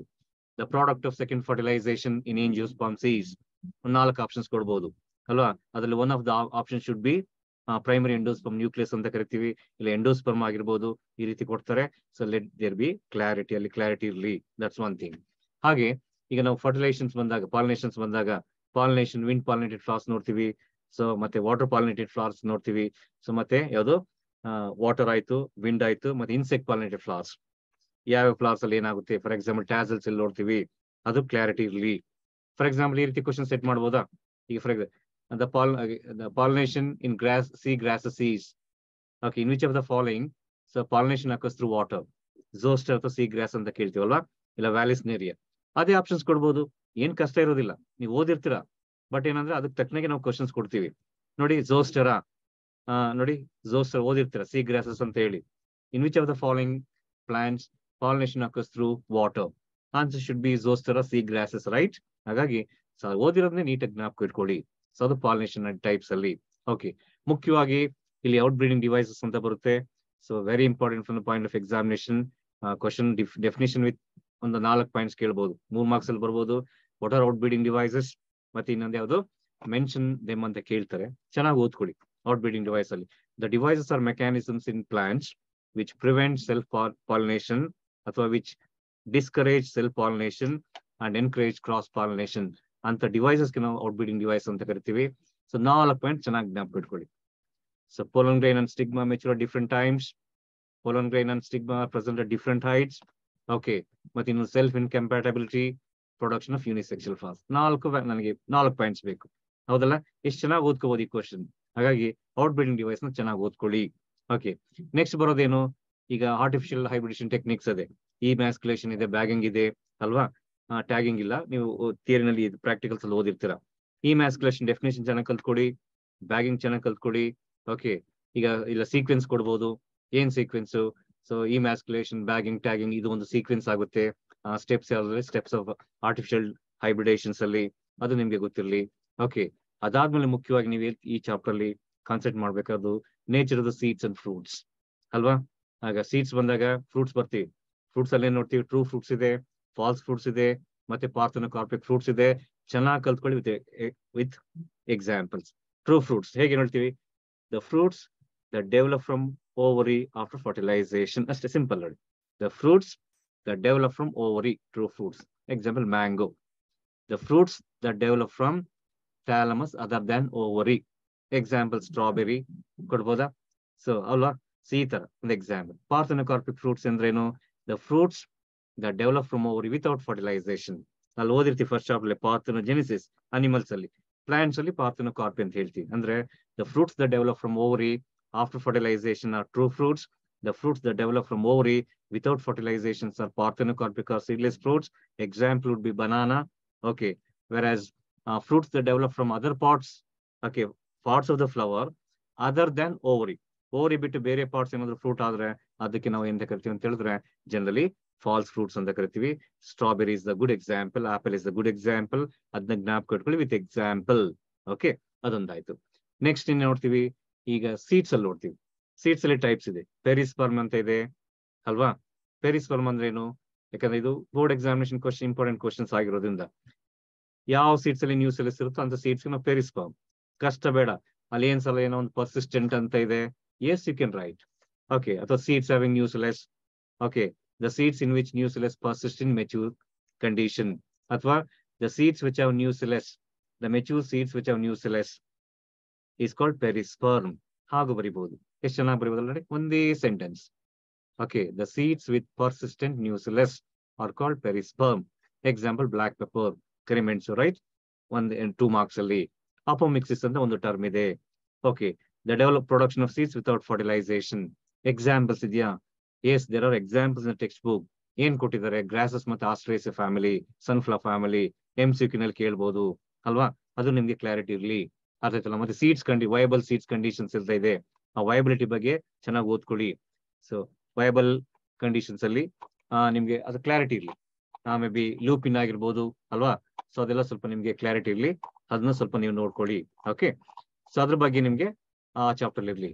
ಮತ್ತೆ ಮುಖ್ಯವಾಗಿ ಇನ್ನೊಂದು ಯಾವ್ದು ಅಂತ ಹೇಳಿದ್ರೆ, you should not forget, ಯಾವ್ದು ಹೇಳಿ? ಪಾಲಿಎಂಬ್ರಿಯಾನಿ ಅಲ್ವಾ? ಎಷ್ಟು ಚೆನ್ನಾಗಿದೆ ಕ್ವಶನ್. ಯಾರು ಬರೆದು ಕೂಡ, ಯಾವ ರೀತಿ ಕೇಳಿದ್ರು ಕೂಡ ನಾವು ಆನ್ಸರ್ ಮಾಡೋದು ಪಾಲಿಎಂಬ್ರಿಯಾನಿ. ಹೇಗೆ ಹೇಳೋಣ ಪಾಲಿಎಂಬ್ರಿಯಾನಿ? ಪಾಲಿ ಅಂದ್ರೆ ಏನು? ಮೆನಿ ಅಂತ. Many embryos.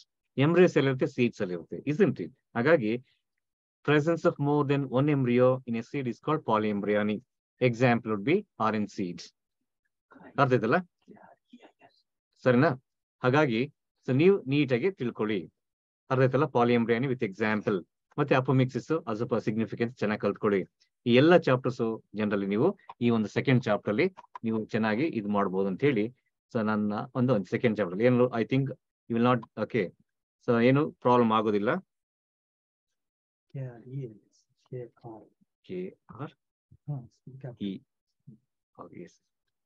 Just sorry for the distance. Okay. Okay. Here, E. Yes. Munde. Delete. Yes, sir. Again. Caption. Yes, sir. Yeah, I think you are familiar with the second chapter, right? The second chapter is questions. Once again, repeat ಮಾಡ್ತೀನಿ ನೋಡಿ. Okay, microsporogenesis, megasporogenesis. Definition ಕಲ್ತ್ಕೊಳ್ಳಿ. ನೋಡಿ, microsporogenesis, megasporogenesis ಹೇಳಿದ್ರೆ ನೀಟಾಗಿ 4 ಜ್ಞಾಪಕ ಇಟ್ಕೊಳ್ಳಿ. Development of microspore from microspore mother cell through meiosis is called microsporogenesis. Megasporogenesis ಗೂ 4 ಜ್ಞಾಪಕ ಇಟ್ಕೊಳ್ಳಿ. Development of megaspore, okay, from megaspore mother cell through meiosis is called megasporogenesis. ಅರ್ಥಾಯ್ತಲ್ಲ? Structure of ಯಾವುದು pollen grain ಚೆನ್ನಾಗಿ ಕಲ್ತ್ಕೊಳ್ಳಿ. Okay, next pollination types ಅಲ್ಲಿ ಚೆನ್ನಾಗಿ ಕಲ್ತ್ಕೊಳ್ಳಿ. ಆಮೇಲೆ structure of ಅನಾಟ್ರೋಪಸ್ ಓವಿಲ್ ಇದೆ, ಮತ್ತೆ ಸ್ಟ್ರಕ್ಚರ್ ಆಫ್ ಎಂಬ್ರಿಯೋಸ್ ಹಾಕಿದೆ, ಚೆನ್ನಾಗಿ ಕಲ್ತ್ಕೊಳ್ಳಿ. ಮೊನೋಕಾಟ್ ಎಂಬ್ರಿಯೋ ಇದೆ, ಸೊ ಡೈಕಾಟ್ ಎಂಬ್ರಿಯೋ ಇದೆ, ಚೆನ್ನಾಗಿ ಕಲ್ತ್ಕೊಳ್ಳಿ. ಆಮೇಲೆ ಡಬಲ್ ಫರ್ಟಿಲೈಸೇಷನ್ ಇನ್ ಏಂಜಿಯೋಸ್ಪರ್ಮ್ಸ್ ಇದೆ, ಚೆನ್ನಾಗಿ ಕಲ್ತ್ಕೊಳ್ಳಿ. ಅದ್ ಬಿಟ್ರೆ ನಿಮ್ಗೆ ಟರ್ಮ್ ಪೆರಿಸ್ಪರ್ಮ್ ಆಗಿರ್ಬೋದು, ಅಪಮಿಕ್ಸಿಸ್ ಆಗಿರ್ಬೋದು, ಇಲ್ಲ ಅಂತ ಹೇಳಿದ್ರೆ true fruits, falls fruits, ಪಾರ್ಥನೋಕಾರ್ಪಿಕ್ fruits, out breeding devices, ಮತ್ತೆ ಇಮ್ಯಾಸ್ಕುಲೇಷನ್, ಬ್ಯಾಗಿಂಗ್, ಇಷ್ಟು ಚೆನ್ನಾಗಿ ಕಲ್ತ್ಕೊಳ್ಳಿ ಈ ಚಾಪ್ಟರ್ ಅಲ್ಲಿ, ಸೆಕೆಂಡ್ ಚಾಪ್ಟರ್ ಅಲ್ಲಿ. ಓಕೆ, ಇದು ಚೆನ್ನಾಗಿ ನಿಮ್ಗೆ ಗೊತ್ತಿರಬೇಕು. Okay, so coming to the third chapter. Third chapter ಅಲ್ಲಿ ನೋಡಿ, ಸೆಕೆಂಡ್ ಚಾಪ್ಟರ್ ಅಲ್ಲಿ again I am reminding you. Okay, ಅದರಲ್ಲಿ 5 ಮಾರ್ಕ್ಸ್ ಡೈರೆಕ್ಟ್ ಬರುತ್ತೆ, ಎಕ್ಸ್ಪ್ಲನೇಷನ್ ಕೇಳೋದಿಲ್ಲ, ಡಯಾಗ್ರಾಮ್ ಕರೆಕ್ಟ್ ಬಂದ್ಬಿಡುತ್ತೆ. ಓಕೆ, ನೀವು ಡಯಾಗ್ರಾಮ್ ಕೇಳಿ ಅಥವಾ ಎಕ್ಸ್ಪ್ಲನೇಷನ್ ಬರಲಿ, ಚೆನ್ನಾಗಿ ಬರೀ ಡಯಾಗ್ರಾಮ್ ನೋಡ್ಕೊಂಡು ಎಕ್ಸ್ಪ್ಲನೇಷನ್ ಮಾಡ್ತಕ್ಕಂಥ ಎಬಿಲಿಟಿ ನಿಮ್ಮಲ್ಲಿ ಇರಬೇಕು. Okay, 5 marks diagrams ಹೇಳಿದಿನಲ್ವಾ. TSF anther ಇದೆ, ಅನಾಟ್ರೋಪಸ್ ಓವಿಲ್ ಇದೆ, ಫೀಮೇಲ್ ಗೆಮೆಟೋಫೈಟರ್ ಎಂಬ್ರಿಯೋಸ್ ಹಾಕಿದೆ, ಮೊನೋಕಾಟ್ ಸೀಡ್ ಇದೆ, ಮೊನೋಕಾಟ್ ಎಂಬ್ರಿಯೋ, ಡೈಕಾಟ್ ಎಂಬ್ರಿಯೋ ಇದೆ. ಓಕೆ, ಇದೆಲ್ಲ ಚೆನ್ನಾಗಿ ನೀವು ಪ್ರಾಕ್ಟೀಸ್ ಮಾಡಿ. ಸೆಕೆಂಡ್ ಚಾಪ್ಟರ್ ಅಲ್ಲಿ 5 ಮಾರ್ಕ್ಸ್ ಡಯಾಗ್ರಾಮ್, ಸೊ ಡೈರೆಕ್ಟ್ ಬರೋದಕ್ಕೆ ಚಾನ್ಸಸ್ ಇರುತ್ತೆ. Okay, so coming to third chapter. Third chapter ಅಲ್ಲಿ ಹ್ಯೂಮನ್ ರಿಪ್ರೊಡಕ್ಷನ್ಸ್ ಅಲ್ಲಿ ಏನೇನು ಕಾನ್ಸೆಪ್ಟ್ ಮಾಡಬೇಕು, ಡಕ್ ಸಿಸ್ಟಮ್ಸ್ ಬಗ್ಗೆ ಕ್ಲಾರಿಟಿ ಇರಲಿ. ಮೇಲ್ ರಿಪ್ರೊಡಕ್ಟಿವ್ ಸಿಸ್ಟಮ್ಸ್ ಪಾರ್ಟ್ಸ್ ಏನಿದೆಯಲ್ಲ, ಅದು ಗ್ಲ್ಯಾಂಡ್ಸ್ ಆಗಿರ್ಬೋದು, ಇಲ್ಲ ಡಕ್ಸ್ ಆಗಿರ್ಬೋದು, ಪಾರ್ಟ್ಸ್ ಆಗಿರ್ಬೋದು, ಕ್ಲಾರಿಟಿ ಇರಲಿ. ಫೀಮೇಲ್ ರಿಪ್ರೊಡಕ್ಟಿವ್ ಸಿಸ್ಟಮ್ ಅಲ್ಲಿ ಕ್ಲಾರಿಟಿ ಇರಲಿ. ಡಕ್ಟ್ ಅಲ್ಲಿ 4 ಇದೆಯಲ್ಲ, ರೆಟಿಟೆಸ್ಟಿಸ್ ಆಗಿರ್ಬೋದು, ವ್ಯಾಸೆಫ್ರೆನ್ಷಿಯಾ, ಎಪಿಡೈಡಮಿಸ್ ಮತ್ತೆ ವ್ಯಾಸ್ ಡಿಫರೆನ್ಸ್, ಒಂದು ಸೀಕ್ವೆನ್ಸ್ ಕರೆಕ್ಟ್ ಆಗಿ ಗೊತ್ತಿರಲಿ. ಹಿಂಗೆ ಕೇಳ್ಬೋದು, ಯಾರು ಕೇಳ್ಬೇಕು, ಎಕ್ಸಾಮಿನೇಷನ್ಸ್ ಬರ್ಬೋದು. Okay, the path of movement of sperms from inside to outside ಎಲ್ಲಿ ಬರಬೇಕು, ಸೆಮಿನಿಫೆರಸ್ ಟ್ಯೂಬ್ಯೂಲ್ಸ್ ಇಂದ ರೆಟಿಟೆಸ್ಟಿಸ್, ದೆನ್ ಇನ್ ಟು ವ್ಯಾಸೆಫ್ರೆನ್ಷಿಯಾ, ವ್ಯಾಸೆಫ್ರೆನ್ಷಿಯಾ ಇಂದ ಎಪಿಡೈಡಮಿಸ್, ಎಪಿಡೈಡಮಿಸ್ ಇಂದ Vyas difference to ಯುರೆಥ್ರಾ passes out of the body, right. So ಇದು ನಿಮ್ಗೆ ಕ್ಲಾರಿಟಿ ಇರಲಿ, ಸೀಕ್ವೆನ್ಸ್ ಗೊತ್ತಿರಲಿ. ಓಕೆ, ಅದ್ ಬಿಟ್ರೆ ಗ್ಲ್ಯಾಂಡ್ಸ್ ಅಂತ ಏನಿದೆ, ಈಗ ಫಾರ್ ಎಕ್ಸಾಂಪಲ್ ಕರ್ಪಸ್ ಗ್ಲ್ಯಾಂಡ್ಸ್ ಆಗಿರ್ಬೋದು, ಓಕೆ, ಸೆಮೈನಲ್ ವೆಸಿಕಲ್ಸ್ ಆಗಿರ್ಬೋದು, ಬಲ್ಬೋಯುರೆಥ್ರಲ್ ಗ್ಲ್ಯಾಂಡ್ಸ್ ಆಗಿರ್ಬೋದು, they are associated with male reproductive system. ಯಾವ್ದು ಇನ್ನೊಂದು ಬೇರೆ ಆಪ್ಷನ್ಸ್ ಕೊಟ್ಟು ಒಂದು MCQ ಮಾಡ್ಬೋದಲ್ಲ, which of the following gland is not associated with the male reproductive system R not with the female reproductive system, ಈ ರೀತಿ ಕೇಳ್ತಕ್ಕಂಥದಕ್ಕೆ ಅವಕಾಶ ಇರುತ್ತೆ. ಹಾಗಾಗಿ ಕ್ಲಾರಿಟಿ ಪಾರ್ಟ್ಸ್ ಅಲ್ಲಿ ಕ್ಲಾರಿಟಿ ಇರಲಿ. ಓಕೆ, ಮೇಲ್ ಮತ್ತೆ ಫೀಮೇಲ್ ರಿಪ್ರೊಡಕ್ಟಿವ್ ಸಿಸ್ಟಮ್ ಅಲ್ಲಿ. ಸೊ ಅದೇ ರೀತಿ ಇನ್ನೇನು ಓದ್ಬೇಕು ಈ ಒಂದು ಚಾಪ್ಟರ್ ಅಲ್ಲಿ, ಡಯಾಗ್ರಾಮ್ಸ್ ಅಂತೂ ಪ್ರಾಕ್ಟೀಸ್ ಮಾಡ್ಬೇಕು ಅಂತ ಹೇಳಿದೀನಿ. ಅದ್ ಬಿಟ್ರೆ ಓಕೆ, ಈ ಒಂದು ಸ್ಪೆಷಲ್ ಇದರಲ್ಲಿ ಟೆಸ್ಟಿಸ್ ಬಗ್ಗೆ ಓದಿದೀವಿ. ಓಕೆ, ಇಂಟರ್ಸ್ಟಿಷಿಯಲ್ ಬಗ್ಗೆ cells ಓದಿದೀವಿ. The interstitial cells located between ಯಾವುದು ಸೆಮಿನಿಫೆರಸ್ tubules are called ಲೇಡಿಕ್ cells. What are they function? They ಸೆಕ್ರೆಟ್ಸ್ mail androgens called testosterone. ಏನಾದ್ರು ಕೇಳಿ, ಸೆಮಿನಿಫೆರಸ್ ಟ್ಯೂಬ್ಯೂಲ್ಸ್ ಅಲ್ಲಿ ಏನು ಯಾವುದು ಈ ಇಂಟರ್ಸ್ಟಿಷಿಯಲ್ ಸೆಲ್ಸ್, ಲೇಡಿಕ್ ಸೆಲ್ಸ್ ಏನಿದೆಯಲ್ಲ, ವಾಟ್ ದಿ ಸೆಕ್ರೆಟ್ ಅಂತ ಹೇಳಿದ್ರೆ you must right testosterone R androgen. ಸರಿನಾ? ಹಿಂಗೆ ಕೇಳ್ಬಹುದು. The industry, okay, the dash cells, okay, ಸೆಕ್ರೆಟ್ಸ್ androgen, ಒಂದು 4 ಆಪ್ಷನ್ಸ್ ಕೊಡ್ಬೋದು. ಅದ್ರಲ್ಲಿ ಲೇಡಿಕ್ ಸೆಲ್ಸ್ ಒಂದಿರ್ಬೋದು, ಸಟೋಲಿ ಸೆಲ್ಸ್ ಒಂದು ಆಪ್ಷನ್ಸ್ ಇರ್ಬೋದು, ಈ ಯಾವ್ದನ್ನ ಸೆಲ್ಸ್ ಕೇಳಿ. ಓಕೆ, ಹಾಗಾಗಿ ಗ್ರಾನ್ಯುಲೋಸಾ ಸೆಲ್ಸ್ ಇರ್ಬೋದು. ಇನ್ ಎಲ್ಲ ಆಪ್ಷನ್ಸ್ ಕೊಟ್ಟು ಕರೆಕ್ಟ್ ಆಪ್ಷನ್ ನೀವು ಇದ್ ಮಾಡಿ ಅಂತ ಹೇಳಿದ್ರೆ ಈಸಿಯಾಗಿ ನೀವು ಮಾಡ್ಬೋದು. ಹಾಗಾಗಿ so let it be clarity ಮೇಲ್ ಮತ್ತೆ ರಿಪ್ರೊಡಕ್ಟಿವ್ ಸಿಸ್ಟಮ್ಸ್ ಅಲ್ಲಿ. So what are ಲೇಡಿಕ್ cells mention the function, what are ಸಟೋಲಿ cells, clarity ಇರ್ಲಿ ಅಲ್ವಾ. ವಾಟ್ ಆರ್ ಸಟೋಲಿ ಸೆಲ್ಸ್ ಅಂದ್ರೆ ಏನ್ ಬರೀತೀರಾ? The nutritive cells present in the seminiferous tubule, ಅಥವಾ the nutritive cells in the testis are called seminiferous tubules ಅಂತ ಏನ್ ಕರಿತೀವಿ, right. ಹಾಗಾಗಿ so ಅದ್ರ ಬಗ್ಗೆ ಸ್ವಲ್ಪ ಕ್ಲಾರಿಟಿ ಇರಲಿ. So ಸಟೋಲಿ cells and they functions, ಮತ್ತೆ ಇನ್ನೊಂದು ಯಾವುದು, okay, ಲೇಡಿಕ್ cells and they functions, clarity ಇರಲಿ, ಕ್ಲಿಯರ್. ಸೊ ಅದನ್ನ ನೀವು ನೋಟ್ ಮಾಡ್ಕೊಳ್ಳಿ. ಓಕೆ, ಸೊ ಅದು ಸಟೋಲಿ ಇದರಲ್ಲಿ. ಮತ್ತೆ ಇನ್ನೇನ್ ಇದ್ರ ಕಾನ್ಸೆಪ್ಟ್ ಮಾಡಬಹುದು ಇದರಲ್ಲಿ, ಸ್ಕೀಮ್ಯಾಟಿಕ್ ರೆಪ್ರೆಸೆಂಟೇಷನ್ ಇದೆ. What is schematic represent? ಸ್ಪರ್ಮಿಡೋಜೆನಿಸಿಸ್ ಮತ್ತೆ ಓಜೆನಿಸಿಸ್ 3 ಮಾರ್ಕ್ಸ್ ಅಲ್ಲಿ ಚೆನ್ನಾಗಿ ಪ್ರಾಕ್ಟೀಸ್ ಮಾಡಿ. ಅದ್ ಬಿಟ್ರೆ 3 ಟರ್ಮ್ಸ್ ಇದೆ. ಸ್ಪರ್ಮಿಡೋಜೆನಿಸಿಸ್ ಏನೇ ಓದಿರ್ತೀರಾ ಅಲ್ವಾ, the process production of sperms, mail gametes is called ಸ್ಪರ್ಮಿಡೋಜೆನಿಸಿಸ್. Then what is ಸ್ಪರ್ಮಿಯೋಜೆನಿಸಿಸ್ ಅಥವಾ ವಾಟ್ ಇಸ್ ಸ್ಪರ್ಮಿಯೇಷನ್, ಕ್ಲಾರಿಟಿ ಇರಲಿ. ಸೊ ಸ್ಪರ್ಮಿಯೇಷನ್, ವಾಟ್ ಇಸ್ ಸ್ಪರ್ಮಿಯೇಷನ್ ಅಂತ ಹೇಳಿದ್ರೆ ಏನ್ ಬರಿತೀವಿ, ಅಥವಾ ವಾಟ್ ಇಸ್ ಸ್ಪರ್ಮಿಯೋಜೆನಿಸಿಸ್ ಅಂದ್ರೆ ಏನ್ ಬರಿತೀವಿ ನೋಡಿ. What is ಸ್ಪರ್ಮಿಯೋಜೆನಿಸಿಸ್? The transformation of spermatids into sperms is called spermiogenesis. The process by which Sperms are released from the seminiferous tubules into duct system. It's called spermiation. ಈ ರೀತಿ ಸೊ ಕ್ಲಾರಿಟಿ ನಿಮ್ಮ answers ಅಲ್ಲಿ. ಮತ್ತೆ ಓಜೆನಿಸಿಸ್ ಬಂದಾಗ what is ovulation ಅಂತ ಕೇಳ್ಬೋದು. Name the hormone that induces ಓವ್ಯುಲೇಷನ್ಸ್ ಅಂತ ಕೇಳ್ಬೋದು, ರೈಟ್? ಅದಕ್ಕೆ ಕ್ಲಾರಿಟಿ ಇರಲಿ. ಅಥವಾ ನೇಮ್ ವಾಟ್ ಈಸ್ ಕಾರ್ಪಸ್ ಲ್ಯೂಟಿಯಂ ಅಂತ ಕೇಳ್ಬೋದು, ಅಥವಾ ವಾಟ್ ಈಸ್ ಗ್ರಾಫಿನ್ ಫಾಲಿಕಲ್ ಅಂತ ಕೇಳ್ಬೋದು. ನೇಮ್ ದ ಹಾರ್ಮೋನ್ ಸೆಕ್ರೆಟೆಡ್ ಬೈ ಯಾವುದು ಗ್ರಾಫಿನ್ ಫಾಲಿಕಲ್ ಅಂತ ಕೇಳ್ಬೋದು. ಆನ್ಸರ್ ಶುಡ್ ಬಿ ಯಾವುದು ಪ್ರೊಜೆಸ್ಟೊಸಿರಾನ್ ಅಂತ ಹೇಳಿ ನಿಮ್ಗೆ ಕ್ಲಾರಿಟಿ ಇರಲಿ. ಈಸ್ಟ್ರೋಜನ್ ಮತ್ತೆ ಪ್ರೊಜೆಸ್ಟರಾನ್ ಅಂತ ಹೇಳಿ ಅದು ಕ್ಲಾರಿಟಿ ಇರಲಿ ನಿಮ್ಗೆ. ಅರ್ಥ ಆಯ್ತಲ್ಲ? ಯಾವುದು ಹಾರ್ಮೋನ್ಸ್ ಬಗ್ಗೆ ಕ್ಲಾರಿಟಿ ಇರಲಿ. ಓಕೆ, ಮತ್ತೆ ಇನ್ನೇನ್ ಕೇಳ್ಬೋದು ಅದರಲ್ಲಿ, specially with female reproductive system. Okay, menstrual cycle ಇದೆ, ಫೇಸಸ್ ಕೇಳ್ತಾರೆ, ಫೇಸಸ್ 3 ಮಾರ್ಕ್ಸ್ ಅಲ್ಲಿ. ಸೊ ಸ್ವಲ್ಪ ಕ್ಲಾರಿಟಿ ಇಲ್ಲಿ ಯಾವ ಹಾರ್ಮೋನ್ಸ್ ಏನೇನ್ ಆಗ್ತಾ ಇರುತ್ತೆ, ಯಾವ ಸೆಲ್ಸ್. ಫಾರ್ ಎಕ್ಸಾಂಪಲ್ ಫಾಲಿಕ್ಯುಲರ್ ಮೆಚುರೇಷನ್ಸ್ಗೆ ಯಾವ ಹಾರ್ಮೋನ್ ಬೇಕು, FSH ಫಾಲಿಕಲ್ ಸ್ಟಿಮ್ಯುಲೇಟಿಂಗ್ ಹಾರ್ಮೋನ್ ಅಂತ ಕರಿತೀವಿ. ಈ ಓವಿಯಲ್ಸ್ ಮೆಚೂರ್ ಆಗಿ ಓವ್ಯುಲೇಷನ್ ಆಗೋದಕ್ಕೆ ಏನ್ ಬೇಕು, LH ಬೇಕು ಅಲ್ವಾ? ಈಗ ಒಂದು ರೀಸನಿಂಗ್ ಟೈಪ್ ಆಫ್ ಕ್ವಶನ್ಸ್ ನೋಡಿ, why does ovulation occurs in the middle of menstrual cycle ಅಲ್ವಾ? ನಿಮ್ಗೆ ಗೊತ್ತಿದೆ ಏನ್ ಆನ್ಸರ್ ಅದು? Due to increase in LH ಸರ್ಜ್ ಅಂತ ಕರಿತೀವಿ, R due to increase in the concentration of LH ಅಂತ ಕರಿತೀವಿ in the middle of the menstrual cycle that induces ovulation by ರಪ್ಚರಿಂಗ್ the graphene follicle. So ಅದ್ರ ಬಗ್ಗೆ ನಿಮ್ಗೆ ಕ್ಲಾರಿಟಿ ಇರಲಿ. Okay, ಅದಲ್ಲದೆ ಇನ್ನೇನ್ ಬರ್ಬೋದು, ಈ ಡೆವಲಪ್ಮೆಂಟ್ಸ್ ಬಂದಾಗ ಮೇ ಬಿ ಯಾವ ಸ್ಟೇಜ್ ನೋಡಿದೀವಿ, ನಮ್ಗೆ ಫಸ್ಟ್ ಝೈಗೋಟ್ ಅಂತ ನೋಡಿದೀವಿ, ಆಮೇಲೆ ಮಾರುಲಾ ಫಾರ್ಮೇಶನ್ ಆಗುತ್ತೆ, ಆಮೇಲೆ ಇಸೆಂಟ್ ಇಟ್. ಸೊ ಝೈಗೋಟ್ ಆಗುತ್ತೆ, ಝೈಗೋಟ್ ಆಗಿ ಏನ್ ಬರುತ್ತೆ, ಎಂಬ್ರಿಯೋ ಫಾರ್ಮೇಶನ್ಸ್ ಆಗ್ಬೋದು, ಎಂಬ್ರಿಯೋ ಓಕೆ ಆದ್ಮೇಲೆ ನೆಕ್ಸ್ಟ್ ಬ್ಲಾಸ್ಟುಲಾ ಬರುತ್ತೆ, ಮಾರುಲಾ ಫಸ್ಟ್ ಬರುತ್ತೆ, ಆಮೇಲೆ ಬ್ಲಾಸ್ಟುಲಾ ಬರುತ್ತೆ, ಆಮೇಲೆ ಗ್ಯಾಸ್ಟುಲಾ ಬರುತ್ತೆ, ಸ್ಟೇಜಸ್ ಅಂತ ಇರುತ್ತೆ. ಮುಖ್ಯವಾಗಿ ಇಲ್ಲಿ ನೀವು ಪ್ಲಾಸೆಂಟಾ ಬಗ್ಗೆ ಕಲ್ತ್ಕೋಬೇಕು, very important and very interesting question. So define ಪ್ಲಾಸೆಂಟ್ ಅಂತ ಕೇಳ್ಬೋದು, ಇಲ್ಲ ಮೆನ್ಷನ್ ಇಟ್ಸ್ ಫಂಕ್ಷನ್ ಅಂತ ಕೇಳ್ಬೋದು. ಸೊ ಪ್ಲಾಸೆಂಟ್ ಅಂತ ಹೇಳಿದ್ರೆ so the structural and functional unit ಅಲ್ವಾ, between the fetus and the developing foetus and the mother, ಅಥವಾ N embryonic connection between the developing foetus and the mother. Okay, ಇದನ್ನ ನಾವು ಏನ್ ತಗೋತೀವಿ, ಪ್ಲಾಸೆಂಟ್ ಅಂತ ತಗೋತೀವಿ. Functions are very important. ಎಷ್ಟು ಚೆನ್ನಾಗಿದೆ ಕ್ವಶನ್ ಗೊತ್ತಾ ಇದು? ಎರಡು ಸಪ್ಲೈ ಮಾಡುತ್ತೆ, ಓಕೆ ಸಪ್ಲೈ ಮಾಡುತ್ತೆ, ಇನ್ನೆರಡನ್ನ ರಿಮೂವ್ ಮಾಡುತ್ತೆ. ಏನ್ ಸಪ್ಲೈ ಮಾಡುತ್ತೆ? ನ್ಯೂಟ್ರಿಯೆಂಟ್ಸ್ ಮತ್ತೆ ಆಕ್ಸಿಜನ್. ಏನ ರಿಮೂವ್ ಮಾಡುತ್ತೆ? ಕಾರ್ಬನ್ ಡೈಆಕ್ಸೈಡ್ ಮತ್ತೆ ಎಕ್ಸ್ಕ್ರೀಟರಿ ವೇಸ್ಟ್. ಆ ಸ್ಟ್ರಕ್ಚರ್ಗೆ ನಾವು ಪ್ಲಾಸೆಂಟ್ ಅಂತ ಕರಿತೀವಿ. But remember, so don't forget to remember the hormone ಸೆಕ್ರೆಟೆಡ್ by placenta. 4 ಇರೋದು, ನಿಮ್ಗೆ ಬರೆಯೋದಕ್ಕಾಗಲ್ವ ಫುಲ್ ಫಾರ್ಮ್ ಅಲ್ಲಿ? ರಿಮೆಂಬರ್ HCG, HPL, ಆಮೇಲೆ ಇನ್ನೊಂದು ಈಸ್ಟ್ರೋಜನ್ಸ್, ಪ್ರೊಜೆಸ್ಟೋಜನ್ಸ್. 4 ಇದೆ ಆಪ್ಷನ್ಸ್, ರೈಟ್? ಆ 4 ಬರೀರಿ. But don't right it as ಯಾವುದು ರಿಲ್ಯಾಕ್ಸಿನ್. ರಿಲ್ಯಾಕ್ಸಿನ್ is ಸೆಕ್ರೆಟೆಡ್ by over in the later phases of pregnancy. ಅರ್ಥ ಆಯ್ತಲ್ಲ? ಹಾಗಾಗಿ 4 hormones. Which among the following hormone is not ಸೆಕ್ರೆಟೆಡ್ by ಪ್ಲಾಸೆಂಟ್ ಅಂತ ಕೇಳಿ ಒಂದು 4 ಆಪ್ಷನ್ಸ್ ಕೊಡ್ಬೇಕು. HCG, HPL, ಈಸ್ಟ್ರೋಜನ್ಸ್ and ರಿಲ್ಯಾಕ್ಸಿನ್. ಆನ್ಸರ್ ಏನಾಗುತ್ತೆ? ರಿಲ್ಯಾಕ್ಸಿನ್ ಇಸ್ ದ ಆಪ್ಷನ್ ಆಗುತ್ತೆ, ಯಾಕಂದ್ರೆ it is not ಸೆಕ್ರೆಟೆಡ್ by placenta, it is ಸೆಕ್ರೆಟೆಡ್ by so ovary in the later face of pregnancy. ಹಾಗಾಗಿ clarity ಇರ್ಬೇಕು ನಿಮ್ಮಲ್ಲಿ. ಸುಮ್ಮನೆ ಮಗಪ್ ಮಾಡ್ಕೊಂಡು ಹೋಗಿ ನಾನು MCQ ಅಟೆಂಡ್ ಮಾಡಿದೆ ಅಂದ್ರೆ ಆಗೋದಿಲ್ಲ. So try to have A clarity in the answers which you represent. Clear? So ಚೆನ್ನಾಗಿ ಗೊತ್ತಿಲ್ಲ ನಿಮಗೆ, ಏನೋ ಒಂದು ಕೋಡ್ ಆಗಿಲ್ಲ ಇಟ್ಕೊಂಡು ಚೆನ್ನಾಗಿ ಜ್ಞಾಪಕ ಇಟ್ಕೊಳ್ಳಿ. Hormone ಸೆಕ್ರೆಟೆಡ್ by placenta. ಮತ್ತೆ ಎಂಬ್ರಿಯೋನಿಕ್ ಡೆವಲಪ್ಮೆಂಟ್ ಅಲ್ಲಿ ಮೇ ಬಿ ಸ್ಟ್ರಕ್ಚರ್ ಯಾವ ಮಂತ್ ಅಲ್ಲಿ ಯಾವ ಆರ್ಗನ್ಸ್ ಫಾರ್ಮೇಶನ್ ಆಗುತ್ತೆ ಕೇಳಿದ್ರು. ಫಾರ್ ಎಕ್ಸಾಂಪಲ್ ಫಸ್ಟ್ ಟ್ರೈಮಿಸ್ಟರ್ ಅಲ್ಲಿ most of the organ systems are form. Second trimester 5 months ಅಲ್ಲಿ ಪ್ರೆಗ್ನೆನ್ಸಿ ಅಲ್ಲಿ ಯಾವ ಆರ್ಗನ್ಸ್ ಫಾರ್ಮೇಶನ್ ಆಗುತ್ತೆ ಚೆನ್ನಾಗಿ ಕಲ್ತ್ಕೊಳ್ಳಿ. ಓಕೆ, ಅದರಲ್ಲಿ ನೆಕ್ಸ್ಟ್ ಬರೋದು ಯಾವುದು? ಪಾರ್ಚುರೇಷನ್ ಬರುತ್ತೆ, ಲ್ಯಾಕ್ಟೇಷನ್ ಬರುತ್ತೆ ಅಲ್ವಾ, ಫೀಟಲ್ ಇಜೆಕ್ಷನ್ ರಿಫ್ಲೆಕ್ಸ್ ಬರುತ್ತೆ. ಎಸ್ ಸರ್, ನಾವು ಆ ಫೀಟಲ್ ಇಜೆಕ್ಷನ್ ರಿಫ್ಲೆಕ್ಸ್ ಅಲ್ಲಿ ಮುಖ್ಯವಾಗಿ ಬೇಕಾಗುತ್ತೆ ಒಂದು ಹಾರ್ಮೋನ್ ಯಾವ್ದು ಅಂತ ಹೇಳಿದ್ರೆ ಒಂದು ಓಕೆ ಇಸೆಂಟ್ ಇಟ್ ಆಕ್ಸಿಟೋಸಿನ್ ಅಂತ ಏನ್ ಕರಿತೀವಿ.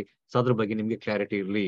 ಸೊ ಹಾಗಾಗಿ ಆಮೇಲೆ ಈ ಫೀಟಲ್ ಇಜೆಕ್ಷನ್ ರಿಫ್ಲೆಕ್ಸ್ ನೋಡಿ, mild uterine contractions induced by the fully developed fetus and the developing embryo is called ಎಂತ ಕರಿತೀವಿ ಫೀಟಲ್ ಇಜೆಕ್ಷನ್ ರಿಫ್ಲೆಕ್ಸ್ ಅಂತ ಕರಿತೀವಿ. ಹಾಗಾಗಿ ಅದ್ರ ಬಗ್ಗೆ ನಿಮ್ಗೆ ಕ್ಲಾರಿಟಿ ಇರಲಿ. ಓಕೆ, ದಟ್ಸ್ ವಾಟ್, ಅದು ನಿಮ್ಗೆ ಗೊತ್ತಿರಲಿ. ಓಕೆ ಓಕೆ ಹಾಗಾದ್ರೆ ಸೊ ನೇಮ್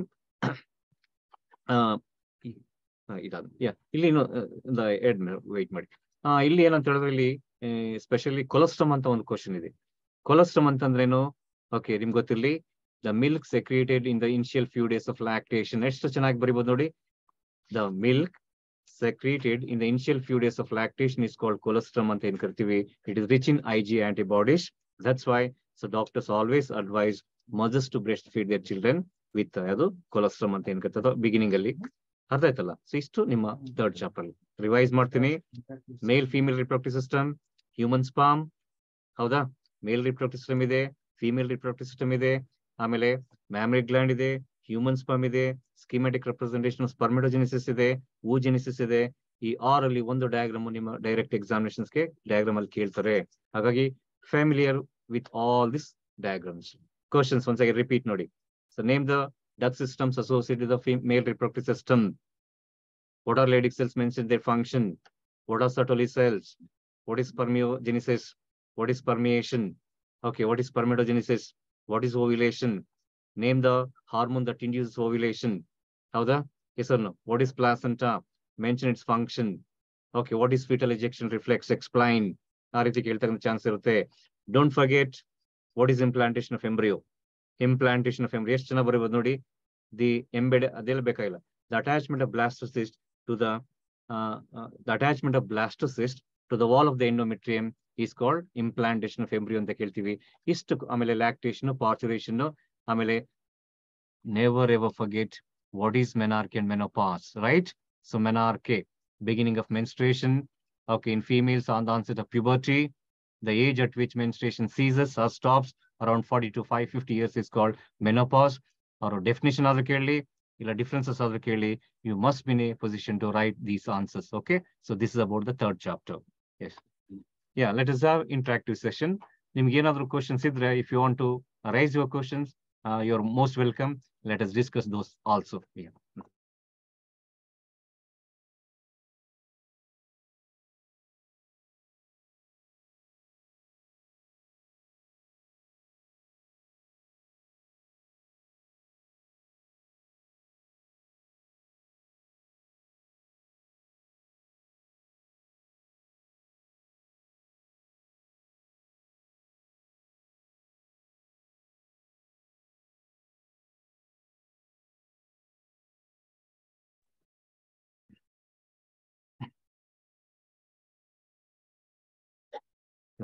Chapter wise ಕೂಡ ಇರುತ್ತಲ್ಲ.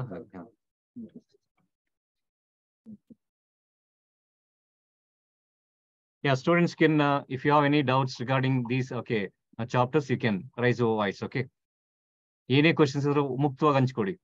Okay, need not to worry. ಯಾಕಂತ ಹೇಳಿದ್ರೆ it's an opportunity provided by your institution, Christ ಅಲ್ವಾ. ಹಾಗೆ ಎಷ್ಟು ಜನಕ್ಕೆ ಸಿಗೋದಿಲ್ಲ ಆಪರ್ಚುನಿಟಿ. ಹಾಗಾಗಿ ಏನೇ ಕ್ವಶನ್ಸ್ ಇದ್ರು ಕೂಡ ನೀವು ಶೇರ್ ಮಾಡಿ. So I am able, okay, ನನ್ ನಿಮ್ ಟೀಚರ್ಸ್ ಇರ್ತಾರೆ, ನಾನು ಇರ್ತೀನಿ, will try to clarify it.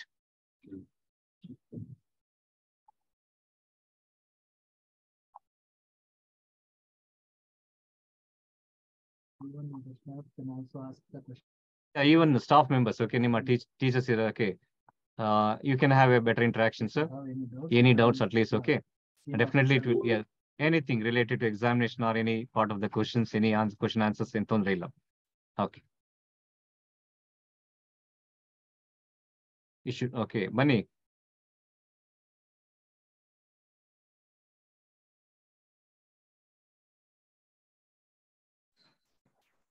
Sir ನಮಸ್ತೆ. Yes sir, please sir. Sir myself Prabanna Bankar ಅಂತ ಸರ್, ಮಲ್ಸಮುದ್ರ ಮೊರಾರ್ಜಿ ಕಾಲೇಜಿಂದ. Yes sir, yes sir. Sir ಒಂದ್ ಸ್ಟೂಡೆಂಟ್ ಏನ್ ಮಾಡ್ತಾನೆ, MCQ ಅಲ್ಲಿ ಫಸ್ಟ್ ಪೇಜ್ ಅಲ್ಲಿ ಒಂದ್ ಆಪ್ಷನ್ ಬರೀತಾನೆ, ಮತ್ತೆ ನೆಕ್ಸ್ಟ್ ಪೇಜ್ ಅಲ್ಲಿ ಬರೀತಾನೆ ಸರ್. Yes sir. ಅವಾಗ ಯಾವ್ದು ಆಪ್ಷನ್ ಅನ್ನ ನಾವು ಸೆಲೆಕ್ಟ್ ಮಾಡ್ಕೋಬೇಕಂದ್ರೆ, ಅದು ಈಗ ಲಾಸ್ಟ್ ಪೇಜ್ ಅಲ್ಲಿ ಸೆಲೆಕ್ಟ್ ಇರೋ ಉತ್ತರ ಕರೆಕ್ಟ್ ಇರ್ಬೋದು, ಫಸ್ಟ್ ಪೇಜ್ ಅಲ್ಲಿ ಇರೋದು ರಾಂಗ್ ಇರ್ಬೋದು. ಅವಾಗ ಅದನ್ನ ಯಾವ್ದನ್ನ ನಾವು ಕರೆಕ್ಟ್ ಮಾಡ್ಕೋಬೇಕು, ಅಥವಾ ಫಸ್ಟ್ ಒನ್ ಈಸ್ ಕರೆಕ್ಟಾ ಅದನ್ನ ಕನ್ಸಿಡರ್ ಮಾಡ್ಕೋಬೇಕು, ಸೆಕೆಂಡ್ ಒನ್ ಈಸ್ ಅದನ್ನ ಲಾಸ್ಟ್ ಬರೆದಿದ್ದನ್ನ ಕ್ಯಾನ್ಸಲ್ ಮಾಡ್ಬೇಕಾ, ಹೇಗೆ ಅಂತ? ಇದನ್ನ ಮಕ್ಕಳಿಗೆ ನಾವು ಕ್ಲಾರಿಟಿ ಕೊಡ್ಬೇಕಾಗುತ್ತೆ ಸರ್. ಜನರಲಿ ಈಗ ನಾವು ವೆನ್ ಬೇರೆ ಸಬ್ಜೆಕ್ಟ್ಸ್ ಅಲ್ಲಿ ನೋಡಿದ್ರೆ, so party should be answered in, okay, first 2 pages ಅಂತ ಇದೆ, ಬಿಗಿನಿಂಗ್ 2 pages ಅಲ್ಲಿ ಆನ್ಸರ್ ಮಾಡ್ಬೇಕು ಅಂತ ಇದೆ. ಅದಕ್ಕೆ ನಾವು ಫಸ್ಟ್ ಅವಕಾಶ ಮಾಡ್ಕೊಳ್ಳೋಣ, ಫಸ್ಟ್ ಪೇಜ್ ಅಲ್ಲಿ ಆನ್ಸರ್ಸ್ ಮಾಡ್ಲಿ. So first answer will be taken in to consideration. ಏನ್ ಫಸ್ಟ್ ಆನ್ಸರ್ ಮಾಡಿರುತ್ತೆ ಮಗು ಇರುತ್ತಲ್ಲ, ಅದನ್ನ ನಾವು ಜನರಲಿ ಕನ್ಸಿಡರ್ ಮಾಡ್ತೀವಿ. ಸೊ ಅದಕ್ಕೆ ನಿಮ್ಗೆ ಮಕ್ಳಿಗೆ ಕ್ಲಾರಿಟಿ ಕೊಡ್ಲಿ, ಎಲ್ಲಂದ್ರೆ ಅಲ್ಲೇ ಬರೆಯೋದು ಬೇಡ, ಒಂದು 2 pages ಅಲ್ಲಿ ಚೆನ್ನಾಗಿ ಬರೀಲಿ. ಬಟ್ ಎಲ್ಲೋ ಒಂದು ತಪ್ಪಾಗಿದೆ, ಹಿಂದೆ ಬರ್ದಿದ್ದಾನೆ, ಏನ್ ಮಾಡೋದು ರೈಟ್ ಆಗುತ್ತೆ ಅಂತ ಹೇಳಿದ್ರೆ we need to consider it. Okay, ಹಾಗಾಗಿ ಎಸ್ ಇದು MCQ ಮಾತ್ರ ಸರ್ ಇದು, ಯಾಕಂದ್ರೆ 4 ಆಪ್ಷನ್ ಇರ್ತಾವು. ಸರ್ ಅದು ಕ್ಲಾರಿಟಿ ಇದೆ, ಕ್ವಶನ್ ಪೇಪರ್ ಅಲ್ಲೇ ಕ್ಲಾರಿಟಿ ಇದೆ. The first answer will be taken in to consideration. ಮಗು ಏನ್ ಫಸ್ಟ್ ಆನ್ಸರ್ ಬರ್ದಿರ್ತಾನೋ ಅದನ್ನ ಕನ್ಸಿಡರ್ ಮಾಡ್ತೀವಿ. ಅವ್ನು ಇನ್ನು ಬೇರೆ ಕಡೆ ಎಷ್ಟೇ ಬರೆದು ಕೂಡ ನಾವು ಕನ್ಸಿಡರ್ ಮಾಡಲ್ಲ ಅನ್ನೋದು it's very clear. Okay, thank you sir. ಮತ್ತೆ ಇನ್ನೊಂದು ಕ್ಲಾರಿಟಿ ಅಂತ ಹೇಳಿದ್ರೆ, ಮಗು ಬರೀ 1A 1B ಅಂತ ಹಾಕಿದ್ರೆ ಸಾಕಾಗಲ್ಲ ಸರ್, ಅಲ್ಲಿ ಆನ್ಸರ್ಸ್ ಬರೀಲೇಬೇಕಲ್ಲಿ. ಈಗ ಫಾರ್ ಎಕ್ಸಾಂಪಲ್ 1A ಸ್ಪರ್ಮ್ ಆ ರೀತಿ, ಅಥವಾ 1B ಏನೋ ಒಂದು ಆನ್ಸರ್ಸ್ ಇರುತ್ತಲ್ಲ, ಕರೆಕ್ಟ್ ಬರೀ 1A ಅಂತ ಬರೆಯೋದು ಬೇಡ, 1A ಜೊತೆ ಆನ್ಸರ್ಸ್ ಕೂಡ ಅವ್ರು ಬರೀಬೇಕು. Yes sir. Good morning, sir. Yes, yeah. Sir, you told us a chapter wise. Can you cover all chapter? Yeah, Not definitely. so. ನಾನು ಇವತ್ತಿರೋದು ಅದಕ್ಕೋಸ್ಕರನೇ. I'll up to 16ನೇ ಚಾಪ್ಟರ್ ವರೆಗೂ ಹೋಗ್ತೀನಿ. Yes sir. Okay sir. Thank you.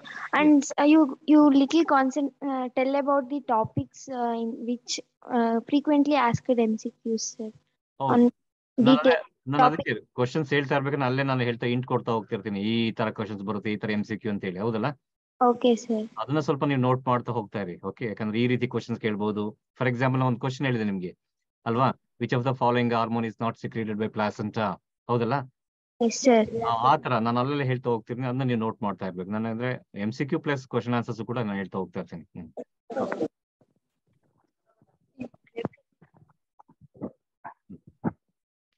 Any more questions?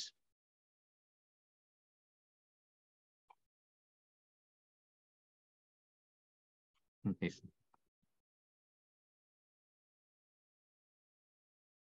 Yeah. Now we shall move on to the next topic, that is reproductive health. ಈ reproductive health ಅಲ್ಲೂ ಕೂಡ ಏನಾಗುತ್ತೆ ಅಂದ್ರೆ, so ಒಳ್ಳೆ MCQs ಬರುತ್ತೆ, questions ಕೂಡ ಚೆನ್ನಾಗಿರುತ್ತೆ. ಹಾಗಾಗಿ you try to concentrate on them. Okay, ಏನೇನ್ ಕ್ವಶನ್ ಕೇಳ್ಬೋದು ಇಲ್ಲಿ ಈ ಒಂದು ಚಾಪ್ಟರ್ ಅಲ್ಲಿ? What is reproductive health? reproductive health ಅಂದ್ರೆ ಏನು ಅಲ್ವಾ? ಸೊ ಅದನ್ನ ಸ್ವಲ್ಪ ಕ್ಲಾರಿಟಿ ತಗೊಳ್ಳಿ. ಆಮೇಲೆ ವಾಟ್ ಇಸ್ ಆಮ್ನಿಯೋಸೆಂಟಿಸಿಸ್ ಅಂತ ಇದೆ, ಡೆಫಿನೇಷನ್ ಕ್ಲಾರಿಟಿ ಇಲ್ಲ. ಹಾಗಾಗಿ ನಿಮ್ಗೆ ಆಮ್ನಿಯೋಸೆಂಟಿಸಿಸ್ ಅಂತ ಕೇಳಿದ್ರು ಕೂಡ you must be in a position to right it's a fetal sex determination test based on the chemical composition or chromosomes present in the amniotic cells surrounding the fetus. ಅದರ ಬಗ್ಗೆ. But I don't think so what is amniocentesis ಅಂತ ಕೇಳ್ತಾರೆ ಅಂತ ಹೇಳಿ, but ಗೊತ್ತಿಲ್ಲ ನಿಮ್ಗೆ. So what is it significance ಗೊತ್ತಿಲ್ಲ ನಿಮ್ಗೆ, ಅಂದ್ರೆ ಏನಾದ್ರು ಹೆರಿಡಿಟರಿ ಡಿಸೀಸ್ ಇದ್ರೆ ಅದನ್ನ ನಮ್ಗೆ ಗೊತ್ತಾಗುತ್ತೆ, ಅದು ಕ್ಲಾರಿಟಿ ಇರ್ಲಿ. ಓಕೆ, ಯಾವುದು? ಆಮೇಲೆ ಸೊ ನಿಮ್ಗೆ very clear, family planning program was introduce at the national level in the year 1951. Dates ಎಲ್ಲ ಗೊತ್ತಿರಲಿ, ಕ್ಲಾರಿಟಿ ಇರಲಿ, ಯಾಕಂತ ಹೇಳಿದ್ರೆ MCQ ಅಥವಾ ಫಿಲ್ ಬ್ಲಾಂಕ್ಸ್ ಎಲ್ಲ ಕೇಳ್ತಕ್ಕಂಥ ಚಾನ್ಸಸ್ ಇರುತ್ತೆ. ಅದ್ ಬಿಟ್ರೆ ನಿಮ್ಗೆ ಇದರಲ್ಲಿ ಸ್ಪೆಷಲಿ ಯಾವ್ದ್ರಲ್ಲಿ reproductive ಹೆಲ್ತ್ ಅಲ್ಲಿ ಈ ಕಾಂಟ್ರಾಸೆಪ್ಟಿವ್ ಡಿವೈಸ್ ಇದೆಯಲ್ಲ, ಮೆಥಡ್ಸ್ ಇದೆಯಲ್ಲ, ಚೆನ್ನಾಗಿ ತರವಾಗಿ ಅಲ್ಲಿ ನ್ಯಾಚುರಲ್ ಟ್ರೆಡಿಷನ್ಸ್ ಮೆಥಡ್ಸ್ ಅಂತ ಇದೆ. ಈ ನ್ಯಾಚುರಲ್ ಟ್ರೆಡಿಷನಲ್ ಮೆಥಡ್ಸ್ ಅಂತ ಹೇಳಿದ್ರೆ what is the basic principal ಅಲ್ಲಿ ಅಲ್ವಾ? No contraceptive is use they, ಅದ್ರ ಬಗ್ಗೆ ಕ್ಲಾರಿಟಿ ಇಲ್ಲಿ 3 ತರ ಇದೆ. ಪೀರಿಯಡಿಕ್ ಅಬ್ಸ್ಟಿನೆನ್ಸ್ ಅಂತ ಇದೆ, ಲ್ಯಾಕ್ಟೇಷನ್ ಅಮಿನೋರಿ ಅಂತ ಇದೆ, ಕಾಯಿಟಸ್ ಇಂಟ್ರಪ್ಟ್ಸ್ ಅಂತ ಇದೆ. ಸೊ ಕ್ಲಾರಿಟಿ ಇರ್ಲಿ. ಅದ್ ಬಿಟ್ರೆ ಬ್ಯಾರಿಯರ್ಸ್ ಮೆಥಡ್ಸ್ ಇದೆ, ಯಾವ್ದಿದೆ ಎಕ್ಸಾಂಪಲ್ಸ್ ಜ್ಞಾಪಕ ಇಟ್ಕೊಳ್ಳಿ. Okay, what is the principal? Barrier methods ಅಲ್ಲಿ ನೋಡಿ, which of the following methods prevent fertilisation R pregnancy by prevent the physical meeting of sperm and egg? What is the answer? ನೀವ್ ಹೇಳ್ಬೋದು, ಇದು barrier methods ಅಲ್ಲೂ ಬರುತ್ತೆ, ಮತ್ತೆ ಇನ್ನೊಂದು ಯಾವ್ದ್ರಲ್ಲಿ ಇವನ್ ಸರ್ಜಿಕಲ್ ಮೆಥಡ್ಸ್ ಅಲ್ಲೂ. ಬಟ್ ನಾವು ಡಿಸ್ಟಿಂಗ್ವಿಶ್ ಮಾಡ್ಬೇಕು ಯಾವ ಪಾರ್ಟ್ ಅಲ್ಲಿ ಏನು ಅಂತ ಹೇಳಿ. ಹಾಗಾಗಿ ಸೊ ನೋಡಿ, ಕ್ವಶನ್ ಬ್ಯಾರಿಯರ್ ಮೆಥಡ್ಸ್ ಓದಿರ್ತೀವಿ. ಓಕೆ, ಹೀಗೆ ಕ್ವಶನ್ಸ್ ಹೀಗೆ ಅಪಿಯರ್ ಆಗ್ಬೋದು, ಹೌದಲ್ಲ? ಸೊ ಹಾಗಾಗಿ ಜ್ಞಾಪಕ ಇಟ್ಕೊಳ್ಳಿ. So in which of the following method unwanted fertilization of pregnancy can be prevented by preventing the meeting of sperm and egg? Obviously it is barrier methods. Okay, ಆ ರೀತಿ ತಿಳ್ಕೊಳ್ಳಿ, examples ಜ್ಞಾಪಕ ಇಟ್ಕೊಳ್ಳಿ. ಮತ್ತೆ ಇನ್ನೇನ್ ಬರ್ಬೋದು ಈ ಒಂದು ಪಾರ್ಟ್ ಅಲ್ಲಿ ಅಂತ ಹೇಳಿದ್ರೆ, ಜನರಲಿ ನಿಮ್ಗೆ ಈಗ ಬ್ಯಾರಿಯರ್ ಮೆಥಡ್ಸ್ ಆದ್ಮೇಲೆ ಇಂಟ್ರೈಟ್ರಿನ್ ಡಿವೈಸಸ್, ಒಳ್ಳೆ MCQ ತೆಗಿಯೋದಕ್ಕೆ ಒಳ್ಳೆ ಕ್ವಶನ್ ಇದೆ.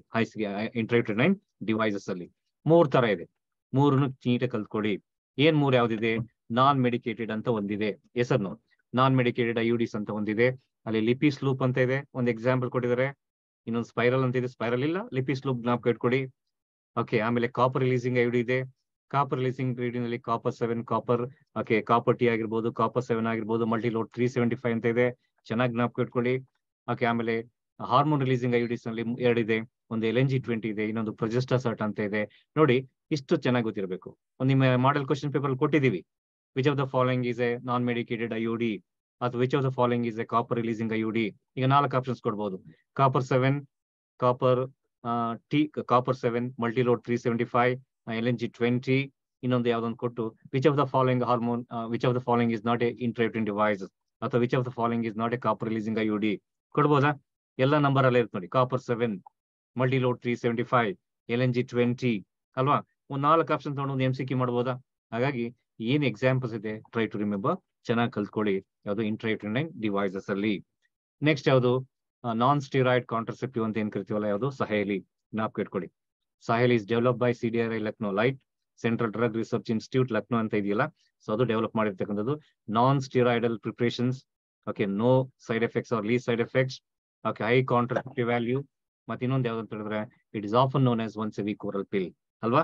ಇದು ಯಾವ್ದನ್ನ ಕೇಳಿ, which among the following is once A weak oral ಪಿಲ್, ಮತ್ತು ವಿಚ್ ಅಮಾಂಗ್ ದ ಫಾಲೋಯಿಂಗ್ ಇಂಟ್ರೇಟಿವ್ ಯಾವುದು contraceptive is develop by CDRI Lucknow, ಈ ರೀತಿ ಕೇಳ್ಬೋದು. ಅದನ್ನ ನೀಟಾಗಿ ಜ್ಞಾಪಕ ಇಟ್ಕೊಳ್ಳಿ. ಓಕೆ, ಆಮೇಲೆ ಬರೋದು ಯಾವುದು sexually transmitted infections. Questions ಹೆಂಗಿರುತ್ತಲ್ವಾ, infections that are transmitted to sexual contact. ಅಷ್ಟು ಸಿಂಪಲ್ ಆಗಿ ಡಿಸೀಸ್ ಅಂತ ಹೇಳ್ತಿದ್ರು, ಈಗೆಲ್ಲ ಸ್ವಲ್ಪ ಚೇಂಜ್ ಆಗಿ ಇನ್ಫೆಕ್ಷನ್ಸ್ ಅಂತ ಉಳಿಸ್ಕೊಂಡಿದ್ದಾರೆ.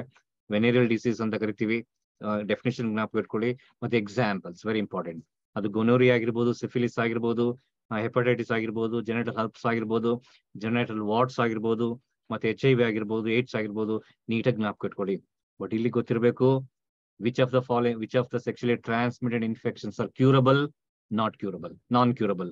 ಯಾವ್ದನ್ನ ಕ್ಯೂರ್ ಮಾಡ್ಬೋದು ಕಂಪ್ಲೀಟ್ ಆಗಿ, ಯಾವ್ದನ್ನ ನಾನ್ ಕ್ಯೂರ್ ಮಾಡೋದಕ್ಕೆ ಆಗೋದಿಲ್ಲ, ಅದು ನಿಮ್ಗೆ ಕ್ಲಾರಿಟಿ ಇರಲಿ.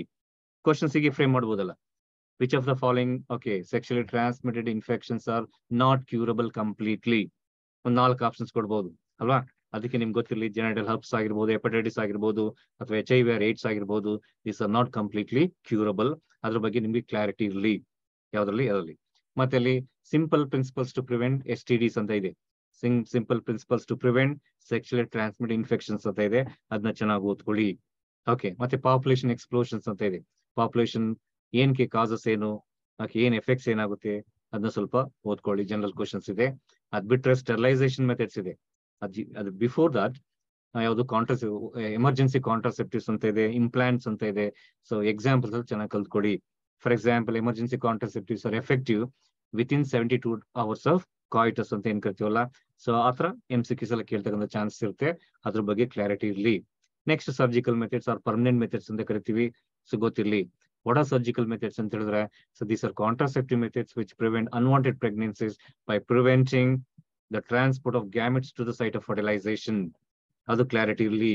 ನೋಡಿ, ಈ ಬ್ಯಾರಿಯರ್ ಮೆಥಡ್ಸ್ಗೂ ಮತ್ತೆ ಬ್ಯಾರಿಯರ್ಸ್ಗೂ ಮತ್ತೆ ಇನ್ನೊಂದು ಯಾವುದಕ್ಕೆ ಈ ಸರ್ಜಿಕಲ್ ಮೆಥಡ್ಸ್ಗೂ ಸಿಮಿಲರ್.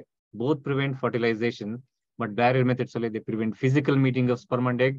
ಇಲ್ಲಿ they prevent meeting of sperm and egg by preventing the transport of gametes to the site of their fertilization. So ಅದು ಕ್ಲಾರಿಟಿ ಇರಲಿ. ಸರ್ಜಿಕಲ್ ಮೆಥಡ್ಸ್ ಅಲ್ಲಿ ಇಲ್ಲ ಸ್ಟೆರಿಲೈಸೇಷನ್ ಪ್ರೊಸೀಜರ್ಸ್ ಅಂತ ಕೇಳ್ತಾರೆ. Sterilisation procedures in males is vasectomy, Vyas difference mails ಅಲ್ಲಿ ಬರುತ್ತೆ. Removal of Vyas difference is vasectomy. Fallopian tube females ಅಲ್ಲಿ ಬರುತ್ತೆ. Removal of fallopian tube is tubectomy. ಎಷ್ಟು ಚೆನ್ನಾಗಿ ಜ್ಞಾಪಕ ಇಟ್ಕೋಬಹುದು ಅಲ್ವಾ. ಹಾಗಾಗಿ ಈ ಸ್ಟೆರಿಲೈಸೇಷನ್ ಪ್ರೊಸೀಜರ್ಸ್, ಆಮೇಲೆ MTP medical termination of pregnancy, ಅದಕ್ಕೆ ಶಾರ್ಟ್ ನೋಟ್ಸ್ ಅಲ್ಲಿ ಕೇಳ್ತಕ್ಕಂಥ ಅವಕಾಶ ಇರುತ್ತೆ. ಚೆನ್ನಾಗಿ ಓದ್ಕೊಳ್ಳಿ. So when up to what time medical MTPs are safe ಅಂತ ಹೇಳಿ, ಅಪ್ ಟು ಫಸ್ಟ್ ಟ್ರೈಮಿಸ್ಟರ್ ಅಥವಾ 3 months ಆಫ್ ಪ್ರೆಗ್ನೆನ್ಸಿ, ಅದು ಗೊತ್ತಿರಲಿ. ಅದ್ ಬಿಟ್ಟರೆ ನೆಕ್ಸ್ಟ್ ನಿಮ್ಗೆ ಜನರಲ್ ಆಗಿ ಏನಿದೆ ಅಂತ ಹೇಳಿದ್ರೆ infertility and causes. Okay, very important. Infertility and causes ಅಂತ ಏನಿದೆಯಲ್ಲ, what is infertility? Inability to conceive or produce children even after 2 years of sexual cohabitation. ಇಲ್ಲ 2 years ಬೇಡ, ನೋಡಿ ಹೀಗೆ ಬರೀರು. Inability to produce children even after sexual cohabitation is called infertility. Reasons ಎಷ್ಟೋ ಇರ್ಬೋದು, ಅದೆಲ್ಲ ಬೇಕಾಗಿಲ್ಲ. ನನಗೆ ಬೇಕಾದ ರೀಸನ್ಸ್ ಏನು? Physical, physiological, psychological, ಕಾಂಜನೈಟಲ್, use of drugs. ಇಷ್ಟೇ, ಈ ತರನೇ ಪಾಯಿಂಟ್ಸ್ ಬರೀಬೇಕಲ್ಲಿ. ಬೇರೆ ಬೇರೆ ರೀಸನ್ಸ್ ಎಲ್ಲ ಬರೀಬಾರ್ದು. ಎಲ್ಲ ಒಂಥರ ರೈಮಿಂಗ್ ಓಡಿಸ್ತಾ ಇದೆ. Physical, psychological, ಕಾಂಜನೈಟಲ್, use of drugs, ಇದನ್ನ ನೀವು ನೀಟಾಗಿ effect causes ಬರೀಬೇಕಾಗುತ್ತೆ. Definition of infertility and causes. ಅದ್ಬಿಟ್ಟು ನಮ್ಗೆ ARTs, ಅಸಿಸ್ಟೆಡ್ ರಿಪ್ರೊಡಕ್ಟಿವ್ ಟೆಕ್ನಿಕ್ಸ್ ಅಲ್ವಾ. ಅದ್ರಲ್ಲಿ ಎಷ್ಟು ಚೆನ್ನಾಗಿದೆ ಡೆಫಿನೇಷನ್ ನೋಡಿ. The methods which are use to assist infertile couples to have children. Okay, ARTs ಅಂತ ಕರಿತೀವಿ. ಏನೇನಿದೆ? ಓಕೆ, IVF ಇದೆ, ಜಿಫ್ಟ್ ಇದೆ, ಗಿಫ್ಟ್ ಇದೆ ಅಲ್ವಾ, ಗ್ಯಾಮೆಟ್ ಇಂಟ್ರಾಫೆಲೋಪಿಯನ್ ಟ್ರಾನ್ಸ್ಫರ್ ಇದೆ, ಆಮೇಲೆ ICSI ಇದೆ, ಇಂಟ್ರಾಸೈಟೋಪ್ಲಾಸ್ಮಿಕ್ ಸ್ಪರ್ಮ್ ಇಂಜೆಕ್ಷನ್ ಇದೆ, AIA ಇದೆ, ಆರ್ಟಿಫಿಷಿಯಲ್ ಇನ್ಸೆಮಿನೇಷನ್ ಇದೆ, IUT ಇದೆ, IUI ಇದೆ. ಇವೆಲ್ಲ ಎಕ್ಸಾಂಪಲ್ಸ್. ಒಂದು ಸಿಂಪಲ್ ಎಕ್ಸಾಂಪಲ್, ಒಂದು question, what are ARTs? Give any 2 example ಅಥವಾ name any 4 assisted reproductive techniques that you studied ಅಂತ ಕೇಳ್ಬೋದು. 4 ನೀವು ನೀಟಾಗಿ ಮೆನ್ಷನ್ ಮಾಡ್ಬೇಕಾಗುತ್ತೆ. ಬಟ್ MCQ ನೀವು ಎಕ್ಸೆಪ್ಟ್ ಮಾಡೋದಾದ್ರೆ ಯಾವ ಟೈಮಲ್ಲಿ, ಯಾವ ಕಂಡೀಷನ್ಸ್ ಅಲ್ಲಿ ಈ ಟೆಕ್ನಿಕ್ಸ್ ನ ಯೂಸ್ ಮಾಡ್ತೀವಿ ಅದು ನಿಮ್ಗೆ ಗೊತ್ತಿರಬೇಕು. ಚೆನ್ನಾಗಿ ಸ್ಟಡಿ ಮಾಡಿ ARTs ಅಲ್ಲಿ ಅಲ್ವಾ. ಸೊ ಅದು ಚೆನ್ನಾಗಿ ನಿಮ್ಗೆ ಗೊತ್ತಿರಬೇಕು. ಸೊ ಇದು ARTs ಅಲ್ಲಿ, ಇದು ಈ ಚಾಪ್ಟರ್ ಅಲ್ಲಿ, ಅದು 4th ಚಾಪ್ಟರ್ ಅಲ್ಲಿ. ಏನು? Reproductive health definition, amniocentesis significance, significance of amniocentesis definition ಇಲ್ಲಿದ್ರು ಕೂಡ. ನೆಕ್ಸ್ಟ್ ಬರೋದು ಯಾವುದು, sexual transmit infections. Okay, example ಮತ್ತೆ ಡೆಫಿನೇಷನ್, ಆಮೇಲೆ methods, simple principles to prevent ಸೆಕ್ಸುಯಲಿ transmit infections, ಅದ್ರ ಬಗ್ಗೆ ಕ್ಲಾರಿಟಿ ಇರಲಿ. ಓಕೆ, ಅದ್ ಬಿಟ್ರೆ ನಿಮ್ಗೆ ನೆಕ್ಸ್ಟ್ ಆದ್ರೆ ಯಾವುದು ನೀವು ಓದಿರ್ತೀರ generally question. Okay, name the features of N ideal contraceptive are the characteristics of N ideal contraceptive, right? ಓದಿರ್ತೀರಾ. User friendly, easily available ಅಂತ 4-5 points ಕಲ್ತ್ಕೊಡಿ. So very very important. ಆಮೇಲೆ ಇಂಟ್ರಾಯುಟೆನ್ ಡಿವೈಸಸ್ ಅಲ್ಲಿ ಕ್ಲಾರಿಟಿ ಇರಲಿ. ನಾನ್ ಮೆಡಿಕೇಟೆಡ್, ಕಾಪರ್ ರಿಲೀಸಿಂಗ್ ಮತ್ತೆ ಯಾವುದು hormone releasing ಐಯುಡಿಸ್ ಅಲ್ಲಿ ಹೀಗೆ ಕೊಡ್ಬೋದು. ಒಂದು mark question. LNG is an example for, ಏನ್ ಬರೀತೀರಾ? 4 ಆಪ್ಷನ್ಸ್ ಕೊಡ್ತೀವಿ. ಒನ್ಸ್ ಎ ವೀಕ್ ಓರಲ್ ಪಿಲ್ ಅಂತ ಕೊಡ್ತೀವಿ, ಇಲ್ಲ ಇನ್ನೇನು ಕಾಪರ್ ರಿಲೀಸಿಂಗ್ ಐಯುಡಿ ಅಂತ ಕೊಡ್ತೀವಿ, ಇಲ್ಲ ಅಂತ ಹೇಳಿದ್ರೆ ಸೊ ನಾನ್ ಮೆಡಿಕೇಟೆಡ್ ಐಯುಡಿ ಅಂತ ಕೊಡ್ತೀವಿ, ಇಲ್ಲ ಇನ್ನೊಂದು ಯಾವ್ದಕ್ಕೆ ಕೊಡಿ. 4 ಆಪ್ಷನ್ಸ್ ಮಾಡ್ತೀವಿ ಅಲ್ವಾ. LNG-20 is a hormone releasing ಐಯುಡಿ. So ಅಲ್ಲಿ ಕ್ಲಾರಿಟಿ ಇರಲಿ, ಅಲ್ಲಿ MCQs ಬರ್ತಕ್ಕಂಥ ಚಾನ್ಸಸ್ ಇಲ್ಲ ಫಿಲ್ ದಿ ಬ್ಲಾಂಕ್ಸ್ ಬರ್ತಕ್ಕಂಥ ಚಾನ್ಸಸ್ ಇರುತ್ತೆ. So let there be very clarity, clear. So ಅಲ್ಲಿ ಐಯುಡಿಸ್ ಅಲ್ಲಿ ನೆಕ್ಸ್ಟ್ ಬರೋದು ಏನಂತ ಹೇಳಿದ್ರೆ ಸ್ಟೆರಿಲೈಸೇಷನ್ ಪ್ರೊಸೀಜರ್ಸ್. ಯಾವ್ದ್ರಲ್ಲಿ ಪರ್ಮನೆಂಟ್ ಮೆಥಡ್ಸ್ ಅಂತ ಏನ್ ಕರಿತೀವಲ್ಲ, ಅದು sterilisation procedures in males is vasectomy and tubectomy in case of female, clarity ಇರಲಿ.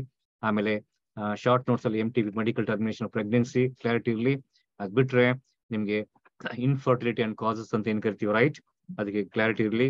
ಆಮೇಲೆ ಅಸಿಸ್ಟೆಡ್ ರಿಪ್ರೊಡಕ್ಟಿವ್ ಟೆಕ್ನಿಕ್ಸ್ ಹಾಗೆ ಕೊಟ್ಬಿಟ್ಟು explain, right short notes on gift, ಜಿಫ್ಟ್ R intra in vitro fertilisation and embryo transfer, ಆ ರೀತಿ ಕ್ವಶನ್ಸ್ ಕೇಳ್ತಕ್ಕಂಥ ಇರುತ್ತೆ. What is ICSI, ಇಂಟ್ರಾಸೈಟೋಪ್ಲಾಸ್ಮಿಕ್ sperm injection. So ಆ ರೀತಿ ಕೇಳ್ತಕ್ಕಂಥ chances ಇರುತ್ತೆ. ಇದೆಲ್ಲ ಕೂಡ ನೀಟಾಗಿ ನೀವು ಕಲ್ತ್ಕೊಡಿ ಈ ಚಾಪ್ಟರ್ ಅಲ್ಲಿ. It's 5 marks. Total 25 marks from these 4 chapters. ಈ 4 ಚಾಪ್ಟರ್ಸ್ ನಮಗೆ ಟೋಟಲ್ ಎಷ್ಟು ಮಾರ್ಕ್ಸ್ ಬರುತ್ತೆ ಅಂತ ಹೇಳಿದ್ರೆ ಸೊ 25 ಮಾರ್ಕ್ಸ್ ಬರುತ್ತೆ. ಹಾಗಾಗಿ ಸೊ ಚೆನ್ನಾಗಿ ಕಲ್ತ್ಕೊಡಿ. Okay, coming two chapter 5. Chapter 5 is very easy score ಮಾಡೋದಕ್ಕೆ, ಮತ್ತೆ ಎಕ್ಸ್ಪೆಕ್ಟೆಡ್ ಮಾತ್ರ, ಇಸ್ಂಟ್ ಇಟ್? ಹಾಗಾದ್ರೆ ಏನೇನು ಕ್ವಶನ್ ಅಲ್ಲಿ ನಾವು ಕಾನ್ಸೆಪ್ಟ್ ಮಾಡಬೇಕು ಯಾವ್ದ್ರಲ್ಲಿ ಈ ಚಾಪ್ಟರ್ 5 ನಲ್ಲಿ? ಸಿಂಪಲ್ ಡೆಫಿನೇಷನ್ಸ್ ನೋಡಿ. ಏನೇನು ಡೆಫಿನೇಷನ್ಸ್ ನೋಡ್ತೀವಿ?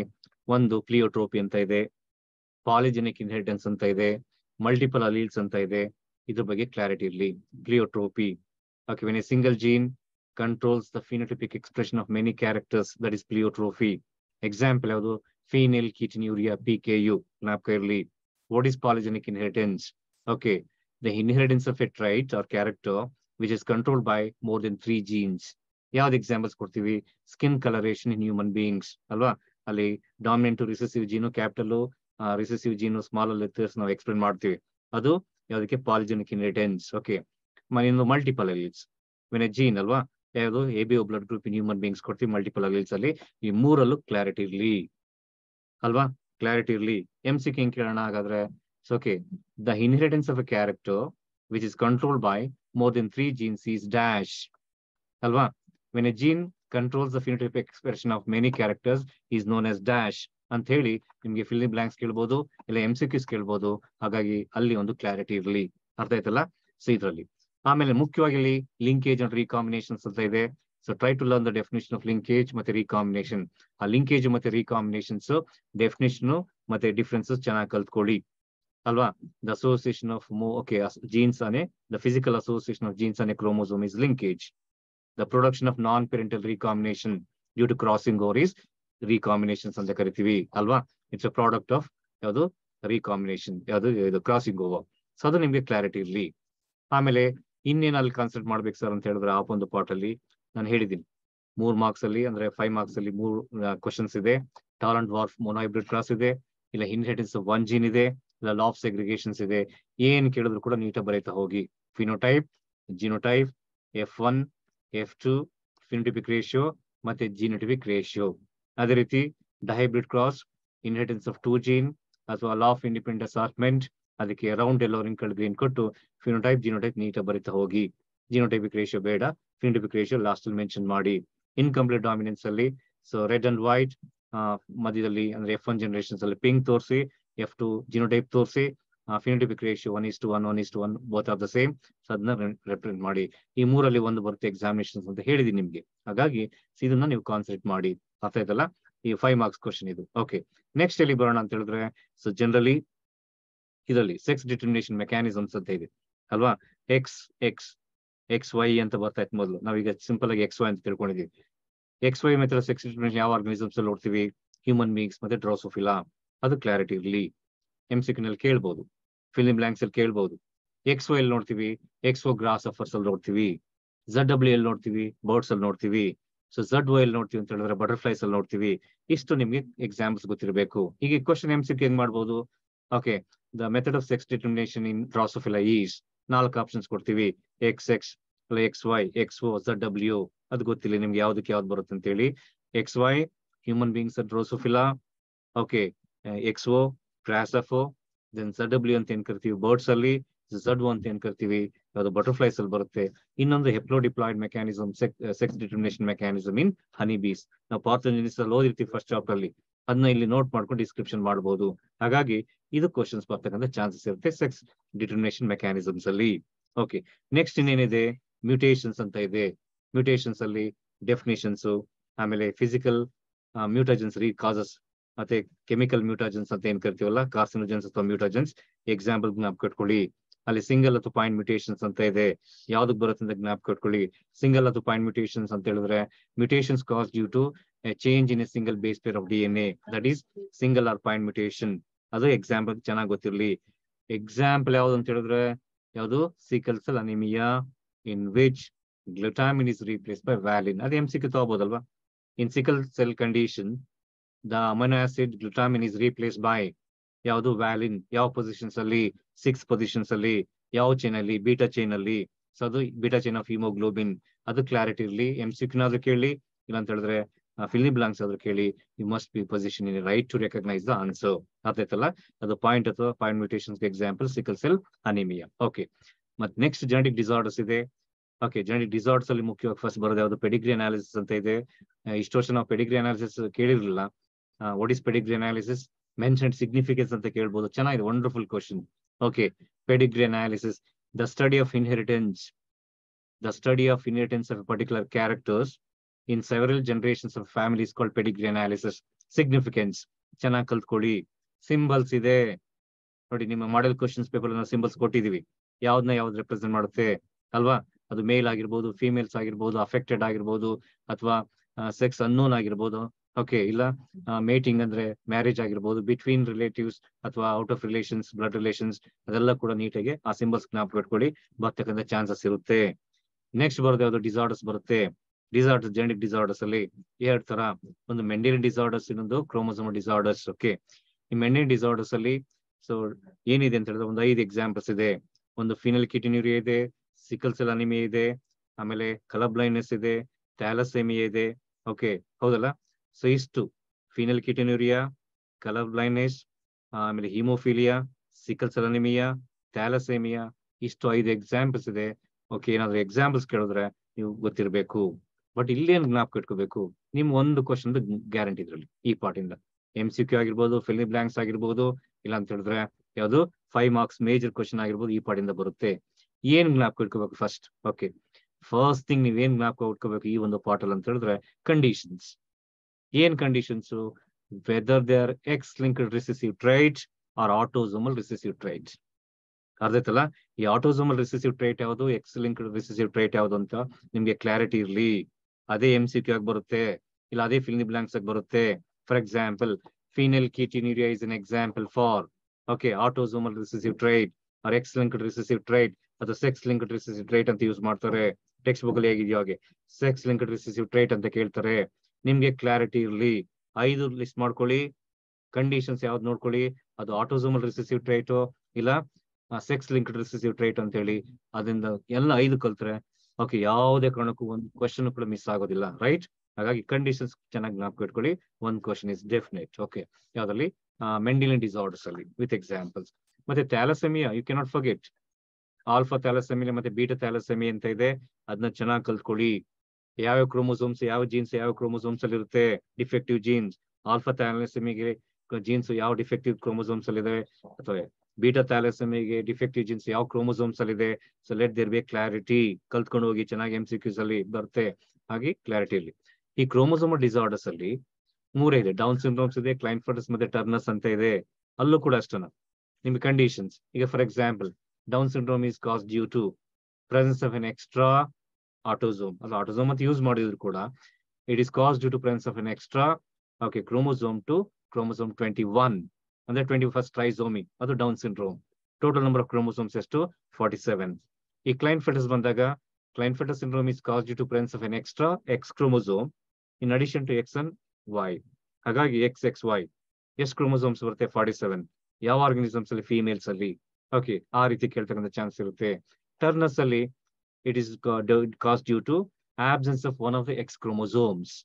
ಒಂದು X ಕ್ರೋಮೋಸೋಮ್ಸ್ ಆಬ್ಸೆಂಟ್ ಇದೆ ಫೀಮೇಲ್ಸ್ ಅಲ್ಲಿ. ಹಾಗಾಗಿ XX ಬರೆಯೋದ್ ಬದಲಿಗೆ ನಾವು X0 ಅಂತ ಬರೀತೀವಿ. ಟೋಟಲ್ ಕ್ರೋಮೋಸೋಮ್ಸ್ ಎಷ್ಟಿರುತ್ತೆ? 45 ಇರುತ್ತೆ. ಹಾಗಾಗಿ ನಿಮ್ಗೆ ಕ್ಲಾರಿಟಿ ಇರ್ಬೇಕಲ್ಲಿ. ಈಗ MCQ ಹಿಂಗೆ ಬರ್ಬೋದು. ಓಕೆ, the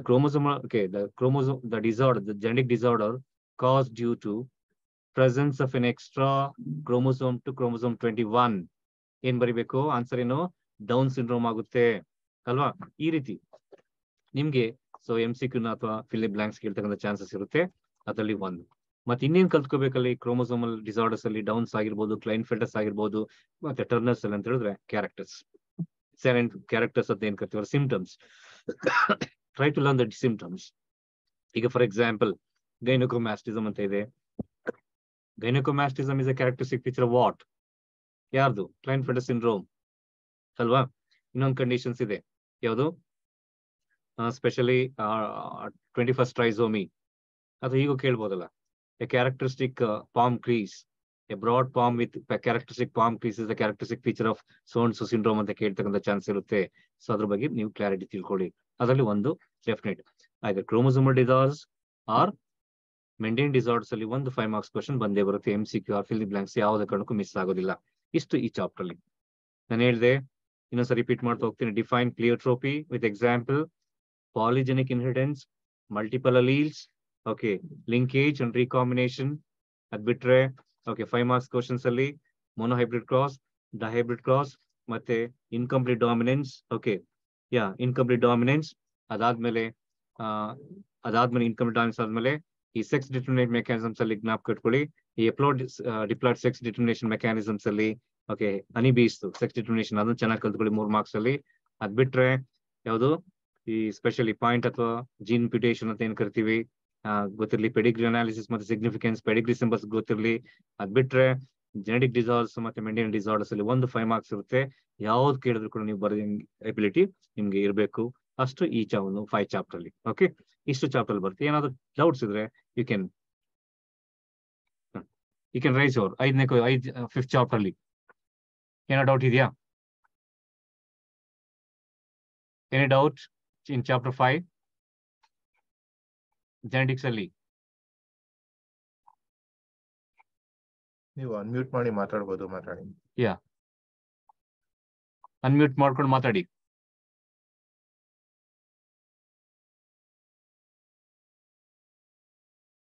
ಡೌಟ್ಸ್ ಬರುತ್ತೆ ಯಾವಾಗಂತ ಚೆನ್ನಾಗಿ ಓದಿದ್ರೆ.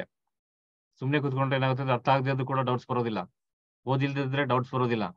ನೀವು ತಲೆ ಕೆಡಿಸ್ಕೊಂಡಿದ್ರೆ ಡೌಟ್ಸ್ ಆಟೋಮೆಟಿಕ್ಲಿ ಬಂದ್ಬಿಡುತ್ತೆ. Okay, problem. Okay, doubts arise only when you look deep in to the question. Okay,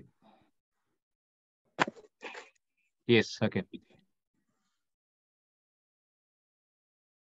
ಹೇಳಿ.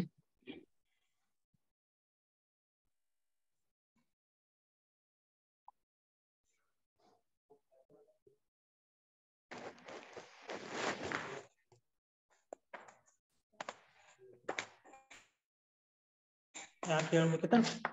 Yes sir.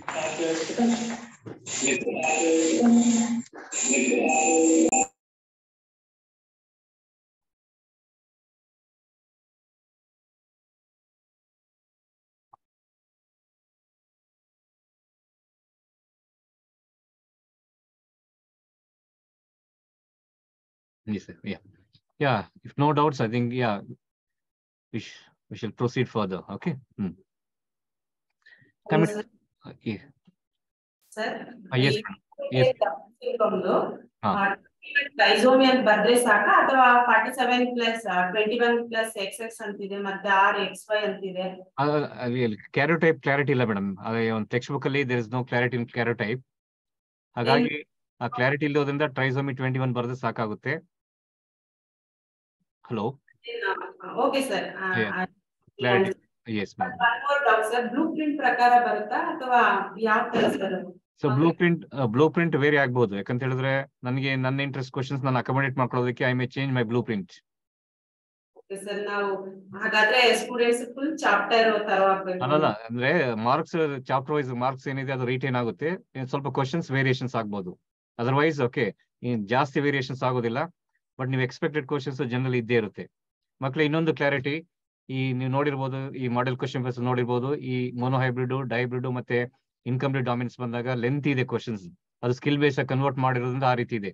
ಈಗ for example in genetic cross, the F1 hybrid did not resemble either of the two parents. Schematically represents the same, taking an example of incomplete dominance in Snapdragon ಅಂತ ಕೊಡ್ತೀವಿ. Questions ದೊಡ್ಡಿದ್ರು ಕೂಡ ನಿಮ್ಗೆ ಹಿಂಟೆ ಕೊಟ್ಟಿರ್ತೀವಿ. ಹಾಗಾಗಿ you have to explain incomplete dominance. ಅರ್ಥ ಆಯ್ತಲ್ಲ? So ಅದ್ರ ಬಗ್ಗೆ ನಿಮ್ಗೆ ಕ್ಲಾರಿಟಿ ಇರಲಿ. ಚಾಪ್ಟರ್ ವೈಸ್ ನೀವು ಹೇಳ್ತಿದ್ರೆ ಮಲ್ಟಿಪಲ್ ಚಾಯ್ಸ್ ಜೊತೆಗೆ 2 ಮಾರ್ಕ್ಸ್ 3 ಮಾರ್ಕ್ಸ್. ಎಸ್ ಮೇಡಮ್, ಯಾವ್ದು ಹೇಳ್ತಾ ಇದೀನಿ ನಾನು. ರಿಪೀಟ್ ಮಾಡಿ ಸ್ವಲ್ಪ ಹೇಳ್ಬಿಡಿ ಸರ್. ಅದನ್ನು ಹೇಳ್ತಾ ಇದೀನಿ ಮೇಡಮ್. ಓಕೆ, ಅದು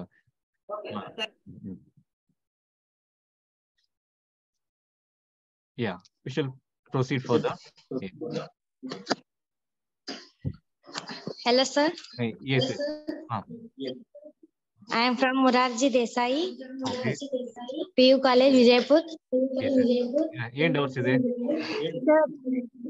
ಸರ್? ಡೈ ಹೈಬ್ರಿಡ್ ಕ್ರಾಸ್ ಅಲ್ಲಿ ಟೆಕ್ಸ್ಟ್ ಬುಕ್ ಅಲ್ಲಿ ರೌಂಡ್ ಎಲ್ಲೋ ಅಂತ ಮೆನ್ಷನ್ ಮಾಡಿದ್ದಾರೆ. ಹೌದು. ನಾವು ಹೋಮೋಜೈಗಸ್ ಹೆಟರೋಜೈಗಸ್ ಬರಿಬಹುದಾ?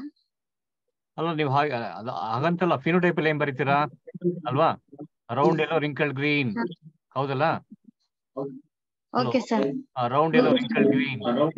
ಆಮೇಲೆ ಜಿನೋಟೈಪ್ ಬರೀತೀರಾ. F1 ಅಲ್ಲಿ RRYY ಅಂತ ಬರ್ತೀರಲ್ಲ. ಹಲೋ, ಚೆನ್ನಾಗಿ ಇನ್ನೊಂದು ಚೆನ್ನಾಗಿ Impress ಆಗಿರ್ಬೇಕಂದ್ರೆ you can mention homozygous condition ಅಂತ ಹೆಟರೋಸೈಗಸ್ ಕಂಡೀಷನ್ ಅಂತ ಬರೀಬಹುದು.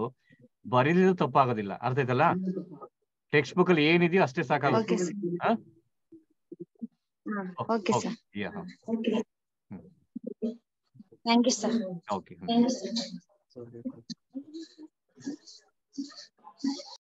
Yeah. Any more questions? Saleh, how are you?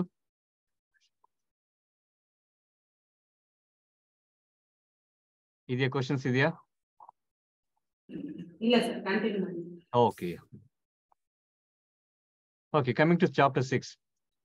Principal molecular base of inheritance ಅಲ್ಲಿ 6ನೇ ಚಾಪ್ಟರ್ ಅಲ್ಲಿ. ಚಾಪ್ಟರ್ ದೊಡ್ಡದಾಗಿರ್ಬೋದು, ಬಟ್ ಎಕ್ಸ್ಪೆಕ್ಟೆಡ್ ಕ್ವಶನ್ಸ್ ಏನಿರುತ್ತೆ. ನೀವು ಇದರಲ್ಲಿ ಏನ್ ಜ್ಞಾಪಕ ಇಟ್ಕೋಬೇಕಂತ ಹೇಳಿದ್ರೆ, ಈ DNA ಮತ್ತೆ RNA ನಲ್ಲಿ ಏನೇನ್ ಬೇಸಸ್ ಇದೆ, ಪ್ಯೂರಿನ್ಸ್ ಮತ್ತೆ ಪಿರಿಮಿಡಿನ್ಸ್ ಕ್ಲಾರಿಟಿ ಇರಲಿ. ಅದರಲ್ಲಿ ಪ್ಯೂರಿನ್ಸ್ ಯಾವ್ದು, ಪಿರಿಮಿಡಿನ್ಸ್ ಯಾವ್ದು, DNA ದಲ್ಲಿ ಯಾವ್ದು ಬರುತ್ತೆ, RNA ಏನ್ ಬರುತ್ತೆ, ಕ್ಲಾರಿಟಿ ಇರಲಿ. ಓಕೆ, ಮುಖ್ಯವಾಗಿ ಅಲ್ಲಿ ಎಕ್ಸ್ಪೆರಿಮೆಂಟ್ಸ್ ಇದೆ. ಗ್ರಿಫಿತ್ ಎಕ್ಸ್ಪೆರಿಮೆಂಟ್ ಇದೆ. ಓಕೆ, ಆಮೇಲೆ ಮೆಸೆಲ್ಸನ್ ಸ್ಟಾಲ್ ಎಕ್ಸ್ಪೆರಿಮೆಂಟ್ ಇದೆ. ಮೆಸೆಲ್ಸನ್ ಅಂಡ್ ಸ್ಟಾಲ್ ಎಕ್ಸ್ಪೆರಿಮೆಂಟ್ ಇದೆ, ಹೌದಲ್ಲ? ಸೊ ಆ ಎಕ್ಸ್ಪೆರಿಮೆಂಟ್ ಬಗ್ಗೆ ನಿಮ್ಗೆ ಅರ್ಷಿಯನ್ ಚೇಸ್ ಎಕ್ಸ್ಪೆರಿಮೆಂಟ್ ಇದೆ.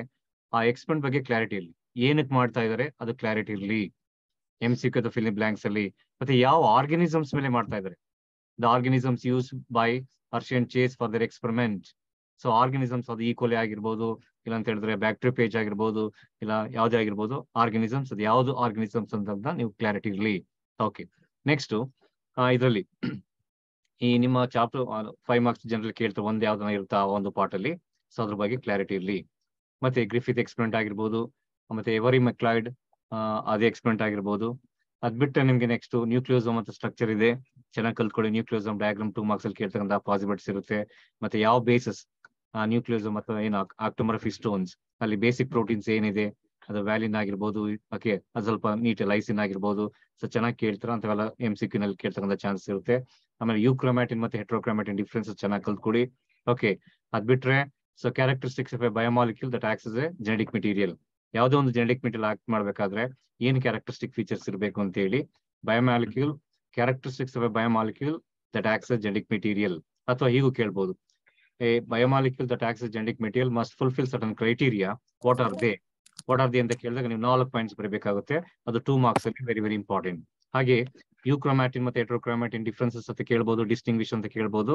ಅದ್ರ ಬಗ್ಗೆ ಕ್ಲಾರಿಟಿ ಇರಲಿ. ಮತ್ತೆ ಈ ಫ್ಲೋ ಆಫ್ ಜೆನೆಟಿಕ್ ಇನ್ಫಾರ್ಮೇಶನ್ ಇದೆಯಲ್ಲ, so DNA to RNA, RNA to protein, central dogma of molecular biology ಅಂತ ಕರಿತೀವಿ. It was propose by ಕ್ರಿಕ್. Okay, Watson ಕ್ರಿಕ್ ಅಂತ ಏನ್ ಕರಿತೀವಲ್ಲ, ಅದು ಗೊತ್ತಿರಲಿ. ಮತ್ತೆ ಫ್ಲೋ ಆಫ್ ಜೆನೆಟಿಕ್ ಇನ್ಫಾರ್ಮೇಶನ್ ಅದನ್ನೇ ಒಂದು ಸೀಕ್ವೆನ್ಸ್ ಕೊಡಬಹುದು MCQ ನಲ್ಲಿ. So DNA to RNA, RNA to protein, DNA to DNA first replication, then DNA to RNA is transcription, then RNA to protein is translation. So ಆ ರೀತಿ sequence ಕೊಡ್ತಕ್ಕಂಥ chances ಇರುತ್ತೆ. So ಅದ್ರ ಬಗ್ಗೆ ನಿಮ್ಗೆ ಕ್ಲಾರಿಟಿ ಇರಲಿ. ಸೊ ಅದ್ ಬಿಟ್ಟು ನಿಮ್ಗೆ ಜನರಲಿ ನೆಕ್ಸ್ಟ್ ಹೋಗ್ತಕ್ಕಂಥ ಕ್ವಶನ್ಸ್ ಯಾವ್ದು ಅಂತ ಹೇಳಿದ್ರೆ, ಈ ಪಾಲಿಮರೈಸ್ ಟೈಪ್ಸ್ ಇದೆಯಲ್ಲ, RNA ಪಾಲಿಮರೇಸಸ್, ಅದು ಯುಕ್ಯಾರಿಯೋಟ್ಸ್ ಅಲ್ಲಿ ಪಾಲಿಮರೇಸ್ 1, ಪಾಲಿಮರೇಸ್ 2 ಮತ್ತೆ ಪಾಲಿಮರೇಸ್ 3 ಯಾವ್ಯಾವ ಏನೇನ್ ಪ್ರೊಡ್ಯೂಸ್ ಆಗುತ್ತೆ ಆ ಪಾಲಿಮರೇಸ್ 1 ಇಂದ ಯಾವ RNA ಪ್ರೊಡ್ಯೂಸ್ ಆಗುತ್ತೆ. ನೀವು RMT ಅಂದ್ರೆ ಜ್ಞಾಪಕ ಇಟ್ಕೊಂಡ್ರೆ ಆಯ್ತು. 1 2 3 RMT. 1ಗೆ R ಆಗುತ್ತೆ RNA, M ಗೆ ಅಂದ್ರೆ 2ನೇದಕ್ಕೆ mRNA ಬರುತ್ತೆ, 3ನೇದಕ್ಕೆ tRNA ಬರುತ್ತೆ. ಆ ರೀತಿ ಜ್ಞಾಪಕ ಇಟ್ಕೊಳ್ಳಿ. ಮತ್ತೆ ಈ ಟ್ರಾನ್ಸ್ಕ್ರಿಪ್ಷನ್ ಟ್ರಾನ್ಸ್ಲೇಷನ್ ಡೆಫಿನೇಷನ್ ಅಲ್ಲಿ ರೆಪ್ಲಿಕೇಶನ್ ಟ್ರಾನ್ಸ್ಕ್ರಿಪ್ಷನ್ ಟ್ರಾನ್ಸ್ಲೇಷನ್ ಡೆಫಿನೇಷನ್ ಚೆನ್ನಾಗಿ ಕಲ್ತ್ಕೊಳ್ಳಿ. ಓಕೆ, ಅದ್ ಬಿಟ್ರೆ ಈ ಟ್ರಾನ್ಸ್ಕ್ರಿಪ್ಷನ್ ಯೂನಿಟ್ ಅಂತ ಇದೆ, ಡಯಾಗ್ರಾಮ್ಸ್ ಅಲ್ಲಿ ಜನರಲ್ಲ ಕೇಳ್ತಾ ಇರ್ತಾರೆ. ಸೊ ಟ್ರಾನ್ಸ್ಕ್ರಿಪ್ಷನ್ ಯೂನಿಟ್ ಚೆನ್ನಾಗಿ ಕಲ್ತ್ಕೊಳ್ಳಿ. ಡಯಾಗ್ರಾಮ್ಸ್ ಅದು ಚೆನ್ನಾಗಿ ಪ್ರಾಕ್ಟೀಸ್ ಮಾಡ್ಬೇಕಾಗುತ್ತೆ. ಲೇಬ್ಲಿಂಗ್ಸ್ ಕರೆಕ್ಟ್ ಇರಬೇಕು, ಪೊಲಾರಿಟಿ ಅದು 3' ಎಂಡೋ ಅಥವಾ 5' ಎಂಡೋ, ಸೊ ನೀಟಾಗಿ ಕ್ಲಾರಿಟಿ ಇರಲಿ. ಮತ್ತೆ ಅಲ್ಲಿ ಅದು ಟ್ರಾನ್ಸ್ಕ್ರಿಪ್ಷನ್ ಯೂನಿಟ್ ಅಂತ ಅದು ಕ್ಲಾರಿಟಿ ಪೊಲಾರಿಟಿ ಅಂತ ಚೆನ್ನಾಗಿ ಕಲ್ತ್ಕೊಳ್ಳಿ ಅಂತ ನಾನು ಹೇಳ್ತಾ ಇದೀನಿ ಆ ಒಂದು ಪಾರ್ಟ್ ಅಲ್ಲಿ. ಅದ್ ಬಿಟ್ರೆ ನಿಮ್ಗೆ ಜನರಲಿ ನೆಕ್ಸ್ಟ್ ಬರೋದು ಯಾವುದು ಇದರಲ್ಲಿ ಜೆನೆಟಿಕ್ ಕೋಡ್ ಕ್ಯಾರೆಕ್ಟರಿಸ್ಟಿಕ್ಸ್ ಅಂತ ಇದೆ ನೋಡಿ. ಜೆನೆಟಿಕ್ ಕೋಡ್ ಅಂಡ್ ಕ್ಯಾರೆಕ್ಟರಿಸ್ಟಿಕ್ಸ್ ಅಲ್ಲಿ ಡೆಫಿನೇಷನ್ ಕೇಳದೆ ಇರ್ಬೋದು, ಯಾಕಂದ್ರೆ ಡೆಫಿನೇಷನ್ ಕ್ಲಾರಿಟಿ ಇಲ್ಲ ಟೆಕ್ಸ್ಟ್ ಬುಕ್ ಅಲ್ಲಿ. ನೀವು ಫೀಚರ್ಸ್ ಅಂತ ಚೆನ್ನಾಗಿ ಕಲ್ತ್ಕೊಳ್ಳಿ, ಟೆಕ್ಸ್ಟ್ ಬುಕ್ ಅಲ್ಲಿ ಹೇಗಿದೆಯೋ ಹಾಗೆ. ಅಲ್ಲಿ ಫಾರ್ ಎಕ್ಸಾಂಪಲ್ ಈಗ ಜೆನೆಟಿಕ್ ಕೋಡ್ ಅಂಡ್ ಕ್ಯಾರೆಕ್ಟರಿಸ್ಟಿಕ್ಸ್ ಅಲ್ಲಿ AUG codes for which amino acids ಅಂತ ಕೇಳ್ಬೋದು, ಮೆಥಿಯೋನಿನ್ ಅಂತ ಇದೆ, ಇನ್ಶೇಡರ್ ಕೋಡಾನ್ ಅಂತ ಕೇಳ್ಬೋದು, ಇಲ್ಲ ಟರ್ಮಿನೇಟರ್ ಕೋಡಾನ್ಸ್ ಆಪ್ಷನ್ಸ್ ಇದೆ MCQ ನಲ್ಲಿ ಕೇಳೋದಕ್ಕೆ, ಇಲ್ಲ ಫಿಲಿ ಬ್ಲಾಂಕ್ಸ್ ಅಲ್ಲಿ ಕೇಳೋದಕ್ಕೆ. ಅದರಲ್ಲಿ ಕ್ಲಾರಿಟಿ ಇರಲಿ, ಅರ್ಥ ಆಯ್ತಲ್ಲ. ನೆಕ್ಸ್ಟ್ ಅದೇ ಒಂದು ಪಾರ್ಟ್ ಅಲ್ಲಿ for example UUU codes for phenyl alanine. Okay, ಇಲ್ಲ ಡಿಜೆನರೇಸ್ ಅಂತ ಇದೆ, ಇಲ್ಲ ಅನಾಂಬಿಗಿಯಸ್ ಅಂತ ಇದೆ, ಏನಕ್ಕೆ ಕರಿತೀವಿ. ಸೊ ಕ್ಲಾರಿಟಿ ಇರಲಿ. Very important from the point of examination. ಆ ಒಂದು ಕ್ವಶನ್ಸ್ ಇದೆಯಲ್ಲ, ಜೆನೆಟಿಕ್ ಕೋರ್ಡಿನೇಟ್ಸ್ ಕ್ಯಾರೆಕ್ಟರಿಸ್ಟಿಕ್ಸ್ ಇದೆಯಲ್ಲ, ಚೆನ್ನಾಗಿರ್ತಕ್ಕಂಥ ಕ್ವಶನ್ಸ್ ಎಕ್ಸಾಮಿನರ್ಸ್ಗೆ. ಹಾಗಾಗಿ ಅದನ್ನ ಚೆನ್ನಾಗಿ ಕಲ್ತ್ಕೊಳ್ಳಿ, genetic code and it's characteristics ಅಂತ ಹೇಳಿ. ಅದು ಬಿಟ್ರೆ ನಿಮ್ಗೆ ನೆಕ್ಸ್ಟ್ ಹೋಗೋದು ಅಂತ ಹೇಳಿದ್ರೆ ಈ ಯಾವ್ದ್ರಲ್ಲಿ ಇದರಲ್ಲಿ ಅದ್ ಬಿಟ್ರೆ ಜೆನೆಟಿಕ್ ಕೋರ್ಡಿನೇಟ್ಸ್ ಕ್ಯಾರೆಕ್ಟರಿಸ್ಟಿಕ್ಸ್ ಬಿಟ್ರೆ ಹ್ಯೂಮನ್ ಜೀನೋಮ್ ಪ್ರಾಜೆಕ್ಟ್ 10 ಮಾರ್ಕ್ಸ್ ಇದೆ. ಫೀಚರ್ಸ್ ಇದೆ, ಮತ್ತೆ ಆಬ್ಜೆಕ್ಟಿವ್ಸ್ ಆಫ್ ಜೆನೆಟಿಕ್ ಯಾವುದು goals of human genome project ಅಂತ ಇದೆಯಲ್ಲ, ಸೊ ಅದನ್ನ ನೀಟಾಗಿ ಕಲ್ತ್ಕೊಳ್ಳಿ. ಈ goals of human genome project ಅಲ್ಲಿ 5 ಸೆಂಟೆನ್ಸಸ್ ಇದೆ, ಚೆನ್ನಾಗಿ ಕಲ್ತ್ಕೊಳ್ಳಿ. ಬಟ್ ಫೀಚರ್ಸ್ ಅಲ್ಲಿ MCQs ನಾವು ಎಕ್ಸ್ಪೆಕ್ಟ್ ಮಾಡ್ಬೋದು ಅಲ್ವಾ. For example largest human gene dystrophin, ಎಷ್ಟು ಜೀನ್ಸ್ ಇದೆ, ಅರೌಂಡ್ 3000 ಬೇಸಸ್ ಇರ್ಬೋದು average. Okay, largest chromosome with large number of jeans ಯಾವುದು, ಕ್ರೋಮೋಸೋಮ್ 1 ಎಷ್ಟಿದೆ, 2968. Okay, which chromosome has least number of jeans ಅಂತ ಹೇಳಿದ್ರೆ ಕ್ರೋಮೋಸೋಮ್ Y 231. ಈ ರೀತಿಯಲ್ಲಿ ಆಪ್ಷನ್ ಮಲ್ಟಿಪಲ್ ಚಾಯ್ಸು, ಇಲ್ಲಾಂದ್ರೆ MCQs ಆಗಿರ್ಬೋದು, ಇಲ್ಲಾಂದ್ರೆ ಫಿಲಿ ಬ್ಲಾಂಕ್ಸ್ ಕೇಳೋದಕ್ಕೆ ಅವಕಾಶ ಇದೆ. ಯಾವ್ದ್ರಲ್ಲಿ ಫೀಚರ್ಸ್ ಆಫ್ ಜೆನೆಟಿಕ್ ಕೋಡ್, ಮತ್ತೆ ಯಾವ ಆರ್ಗನಿಸಮ್ಸ್ ಅಲ್ಲಿ ಹ್ಯೂಮನ್ ಜೀನೋಮ್, ಯಾವ ಆರ್ಗನಿಸಮ್ಸ್ ಅಲ್ಲಿ genome has been completely sequence. ಆ ನೆಮೋಟೋಡ್, ನಾನ್ ಪೆಥೋಜೆನಿಕ್ ನೆಮೋಟೋಡ್ಸ್ ಅಂತ ಇದೆ. ಫಾರ್ ಎಕ್ಸಾಂಪಲ್ ಸಿನೋರಾಬ್ರೈಟಿಸ್ ಎಲಿಗ್ಯಾನ್ಸ್ ಅಂತ ಒಂದು ಟರ್ಮ್ ಇದೆ, ಅದು ರೈಸ್ ಪ್ಲಾಂಟ್ಸ್ ಆಗಿರ್ಬೋದು, ಅರಾಬಿಡಪ್ಸಿಸ್ ಆಗಿರ್ಬೋದು, ಎಲ್ಲ ಎಕ್ಸಾಂಪಲ್ಸ್ ಕೊಟ್ಟಿದೆ. ಅದನ್ನ ನೀಟಾಗಿ ಕಲ್ತ್ಕೊಳ್ಳೋದು ಕೇಳಿ ನಿಮ್ಮ ಮಕ್ಕಳಿಗೆ, ಅಂದ್ರೆ ಚೆನ್ನಾಗಿ ಮಕ್ಕಳೇ ನೀವು ಅಲ್ಲಿ ಟರ್ಮ್ಸ್ ಇದೆಯಲ್ಲ, ಸೊ ಯಾವ ಆರ್ಗನಿಸಮ್ಸ್ ಜೀನೋಮ್ ಸೀಕ್ವೆನ್ಸ್ ಆಗಿದೆ ಅದು ನೀಟಾಗಿ ಕಲ್ತ್ಕೋಬೇಕು. ಯಾವುದು human genome project and it's features ಅಲ್ಲಿ. ಮತ್ತೆ ಲ್ಯಾಕೋಪೆರಾನ್ ಕಾನ್ಸೆಪ್ಟ್ ಅಲ್ಲಿ ಈ ಸ್ವಿಚ್ ಆನ್ ಮತ್ತೆ ಸ್ವಿಚ್ ಆನ್ ಮೆಕ್ಯಾನಿಸಮ್ ಇದೆ. ಯಾವಾಗ ಸ್ವಿಚ್ ಆನ್ ಆಗುತ್ತೆ, ಯಾವಾಗ ಸ್ವಿಚ್ ಆಫ್ ಆಗುತ್ತೆ, ವಿಚ್ ಇಸ್ ಇಂಡ್ಯೂಸರ್. ಕಾಮನ್ ಆಗಿ ನಾವು ಲ್ಯಾಕ್ಟೋಸ್ ಅಥವಾ ಆಲೋ ಲ್ಯಾಕ್ಟೋಸ್ ಅಂತ ಏನ್ ಕರಿತೀವಲ್ಲ, ಅದು ಇಂಡ್ಯೂಸರ್ ಆಗಿರುತ್ತೆ. ಹಾಗಾಗಿ ಅದನ್ನ ಇಂಡ್ಯೂಸರ್ ಅಂತಲೇ ಕರೀತಾರೆ, ಅದು ಗೊತ್ತಿಲ್ಲ ನಿಮ್ಗೆ. ಸ್ವಿಚ್ ಆನ್ ಮತ್ತೆ ಸ್ವಿಚ್ ಆಫ್ ಮೆಕ್ಯಾನಿಸಮ್. ಮತ್ತೆ ಅಲ್ಲಿ ಜೀನ್ಸ್ ಸೆಟ್ಟಿಂಗ್ಸ್ ಯಾವ್ದು ಬರುತ್ತೆ, ರೆಗ್ಯುಲೇಟರ್ ಜೀನ್ಸ್ ಇದೆ ಅಲ್ವಾ. ಅದ್ ಬಿಟ್ರೆ ಪ್ರಮೋಟರ್ ಜೀನ್ ಇದೆ, ಮತ್ತೆ ಆಪರೇಟರ್ ಜೀನ್ ಇದೆ. RPO, R ಅಂದ್ರೆ ರೆಗ್ಯುಲೇಟರ್ ಜೀನ್, P ಅಂದ್ರೆ ಪ್ರಮೋಟರ್, O ಅಂತ ಹೇಳಿದ್ರೆ ಆಪರೇಟರ್ ಜೀನ್ ಅಂತ ಕರಿತೀವಿ. ನೆಕ್ಸ್ಟ್ ಬರೋದು ಯಾವ್ದು ಸ್ಟ್ರಕ್ಚರ್ ಜೀನ್ಸ್, ZYA. Z ಇಂದ ಯಾವ ಪ್ರಾಡಕ್ಟ್ ಬರುತ್ತೆ, ಯಾವ ಓಕೆ, Y ಇಂದ ಏನ್ ಪ್ರೊಡ್ಯೂಸ್ ಮಾಡುತ್ತೆ, ಯಾವ ಎನ್ಸೈಮು, ಇಲ್ಲಾಂದ್ರೆ A ಇಂದ ಯಾವ್ದು ಬರುತ್ತೆ. ಫಾರ್ ಎಕ್ಸಾಂಪಲ್ Z ಇಂದ ಬೀಟೋಗೆಲೆಕ್ಟ್ರೋಸಿಡೇಸ್ ಬರುತ್ತೆ ಅಲ್ವಾ. ಆಮೇಲೆ ಟ್ರಾನ್ಸ್ಸ್ಟೈಲಿಸ್ ಆಗಿರ್ಬೋದು, ಯಾವ್ದ್ರಿಂದ ಯಾವ್ದಕ್ಕೆ ಪ್ರೊಡಕ್ಷನ್ ಆಗುತ್ತೆ ಅದ್ರ ಬಗ್ಗೆ ಕ್ಲಾರಿಟಿ ಇರಲಿ. MCQ ನಲ್ಲಿ ಫಿಲಿ ಬ್ಲಾಂಕ್ಸ್ ಅಲ್ಲಿ for example alpha lac Z gene producers 4 options ಕೊಡ್ಬೋದು, ಇಲ್ಲ ಫಿಲಿ ಬ್ಲಾಂಕ್ಸ್ ಕೇಳ್ಬೋದು. ಹಾಗಾಗಿ ಸೊ ಅದ್ರ ಬಗ್ಗೆ ಸ್ವಲ್ಪ ನಿಮ್ಗೆ ಕ್ಲಾರಿಟಿ ಇರಲಿ, ಅರ್ಥ ಆಯ್ತಲ್ಲ ಲ್ಯಾಕೋಪೆರಾನ್ ಕಾನ್ಸೆಪ್ಟ್ ಅಲ್ಲಿ. ಅದ್ ಬಿಟ್ರೆ DNA finger printing and it's applications. Okay, ಈ DNA finger printing and applications ಅಲ್ಲಿ ನಿಮ್ಗೆ ಇರೋದೇ ಸ್ಟೆಪ್ಸ್. ಆ ಸ್ಟೆಪ್ಸ್ ನ ಚೆನ್ನಾಗಿ ಓದ್ಕೊಳ್ಳಿ, ಅಲ್ಲೇನೋ ಎಕ್ಸ್ಪ್ರೆಷನ್ ಕೇಳೋದಿಲ್ಲ. ಮತ್ತೆ ಒಂದು 2 ಅಪ್ಲಿಕೇಶನ್ ಜ್ಞಾಪಕ ಇಟ್ಕೊಳ್ಳಿ, DNA finger printing and it's applications. ನೋಡಿ, ಇಷ್ಟರಲ್ಲಿ ಈ 5 ಕ್ವಶನ್ಸ್ ಹೇಳಿದ್ನಲ್ಲ, ಹ್ಯೂಮನ್ ಜೀನೋಮ್ ಯಾವುದು, genetic code and it's characteristics, the goals of human genome project, then features of human genome project, lack of Puram concept, and ಇನ್ನೊಂದು ಯಾವ್ದು ಅಂತ ಹೇಳಿದ್ರೆ DNA finger printing and its applications. ಈ 5ರಲ್ಲಿ ಒಂದು ನಿಮ್ಮ final ಎಕ್ಸಾಮಿನೇಷನ್ಸ್ಗೆ general appear ಆಗುತ್ತೆ. Clear? Okay, generally ಹಾಗಾಗಿ ಈ 5 ಚೆನ್ನಾಗಿ ಕಲ್ತ್ಕೊಳ್ಳಿ. ಮತ್ತೆ MCQ ಕೂಡ ವೆರಿ ಇಂಪಾರ್ಟೆಂಟ್ ಈ ಒಂದು ಪಾರ್ಟ್ ಅಲ್ಲಿ.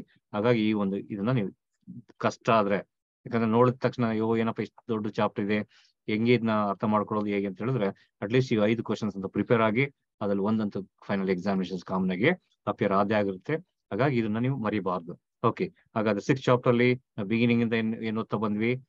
For example characteristics of A biomolecule that acts S genetic material ಒಂದಾಯ್ತು. Definitions of ಯುಕ್ರೋಮ್ಯಾಟಿನ್, ಹೆಟ್ರೋಕ್ರೋಮ್ಯಾಟಿನ್ ಮತ್ತೆ ಡಿಫ್ರೆನ್ಸಸ್. ಆಮೇಲೆ ಸ್ಟ್ರಕ್ಚರ್ ಆಫ್ ನ್ಯೂಕ್ಲಿಯೋಸೋಮ್. ಓಕೆ, ಅದ್ ಬಿಟ್ರೆ ನೆಕ್ಸ್ಟ್ ನೋಡಿ, ಅದ್ ಬಿಟ್ರೆ why DNA is considered as a better genetic material than RNA. ನೋಡಿ, reasoning type ಅಲ್ಲಿ justification, DNA is better genetic material than RNA, justify ಅಂತ ಕೇಳ್ಬೋದು. ಏನ್ ಬರೀತೀರ ಹಾಗಾದ್ರೆ ಕೊಟ್ರೆ? So DNA is less reactive and more stable. ನೋಡಿ ಎಷ್ಟು ಚೆನ್ನಾಗಿದೆ ಅಲ್ವಾ, 1 mark question. ಓಕೆ, ಸೊ ಅಥವಾ ಹೀಗೆ ಕೇಳಿ justification. So DNA is a better genetic material than RNA, justify or give reason. So DNA is less reactive and more chemically more stable. That is why it is better genetic material than RNA. ಅದು question answer ಆಗಿರುತ್ತೆ ಅಲ್ವಾ, ಅದು ಕಲ್ತ್ಕೊಳ್ಳಿ. ಮತ್ತೆ ಅದ್ ಬಿಟ್ಟರೆ next ನಾನು ಹೇಳಿದೆ human genome genetic coordinates characteristics ಅಂತ ಹೇಳ್ತಾ ಇದ್ದೆ ಅಲ್ವಾ. ಅಲ್ಲಿ ಟರ್ಮ್ಸ್ ಎಲ್ಲ ಗೊತ್ತಿರಲಿ. ಮೆಥಿಯೋನಿನ್ ಕೋಡ್ಸ್ ಫಾರ್ 4 ಕೋಡ್ಸ್ ಕೊಡ್ಬೋದು. ಅದರಲ್ಲಿ ಮೆಥಿಯೋನಿನ್ ಕೋಡ್ಸ್ ಫಾರ್ AUG, ಇಲ್ಲ ನಾನ್ ಸೆನ್ಸ್ ಕೋಡನ್ಸ್ ಅಥವಾ ಟರ್ಮಿನೇಟೆಡ್ ಕೋಡನ್ಸ್ ಯಾವ್ದು ಅಂತ ಹೇಳಿ ಕೇಳ್ಬೋದು. ನಿಮ್ 4 ಗೊತ್ತಿರಲಿ. AUG ನ ಸ್ವಲ್ಪ ಅದೇ ರಿಅರೇಂಜ್ ಮಾಡಿದ್ರೆ ಟರ್ಮಿನೇಟರ್ ಕೋಡನ್ಸ್ ಆಗ್ಬಿಡುತ್ತೆ. UU codes for phenyl alanine ಅಲ್ವಾ. ಸೊ ಅದ್ರ ಬಗ್ಗೆ ಕ್ಲಾರಿಟಿ ಇರ್ಲಿ. ಮತ್ತೆ ನೋಡಿ, ಇನ್ನೊಂದು ಕ್ವಶನ್ ಜನರಲ್ ಆಗಿ ನಾವು ನೋಡ್ತಾ ಇರ್ತೀವಿ. AUG the code on AUG has dual function. 2 functions ಇದೆ ಅಂತ ಹೇಳ್ತೀವಿ. ಯಾಕಂತ ಹೇಳಿದ್ರೆ ಆನ್ಸರ್ ಇಷ್ಟೇನಾ? It acts as ಇನಿಷಿಯೇಟರ್ code on ಒಂದಾಗುತ್ತೆ. 2ನೇ ಪಾಯಿಂಟ್ ಏನಂತ ಹೇಳಿದ್ರೆ ಇಟ್ ಕೋಡ್ಸ್ ಫಾರ್ ಮೆಥಿಯೋನಿನ್ ಅಲ್ವಾ. AUG has dual function, justify ಕೊಟ್ಟಾಗ ನೀವೇನ್ ಬರಿಬೇಕು ಅಂತ ಹೇಳಿದ್ರೆ, so it codes for methionine 1 point ಆಗುತ್ತೆ. 2ನೇ ಪಾಯಿಂಟ್ ಯಾವ್ದು ಅಂತ ಹೇಳಿದ್ರೆ it acts as ಇನಿಷಿಯೇಟರ್ code on. So that should be the answer for that question. ಅದೇತಲ್ಲ genetic coordinates characteristics ಅಲ್ಲಿ. ಮತ್ತೆ ಹ್ಯೂಮನ್ ಜಿನೋಮ್ ಪ್ರಾಜೆಕ್ಟ್ ಅಲ್ಲಿ ಹೇಳಿದೀನಿ ಅಲ್ವಾ, ಅದೊಂದು ವೆರಿ ಇಂಪಾರ್ಟೆಂಟ್. ಅದು ಯಾವುದು ಡಿಸ್ಟ್ರೋಪಿನ್ ಆಗಿರ್ಬೋದು, largest human gene, total number of jeans in chromosome 1, total number of chromosomes in chromosome Y ಅಲ್ವಾ. ಸೊ ಮತ್ತೆ ಅಲ್ಲಿ ನೀಟಾಗಿ ಸೊ ಒಂದು ಫೀಚರ್ಸ್ ಎಲ್ಲ ಚೆನ್ನಾಗಿ ಕಲ್ತ್ಕೊಳ್ಳಿ. ಅದ್ ಬಿಟ್ರೆ DNA finger printing and it's applications. So ಇಷ್ಟು 5 ಮಾರ್ಕ್ಸ್ ಅಲ್ಲಿ ಅಂದ್ರೆ 5 ಕ್ವಶನ್ಸ್ ಏನಿದೆ, ಯಾವುದು genetic coordinates characteristics, goals of human genome project, then silent features of human genome project.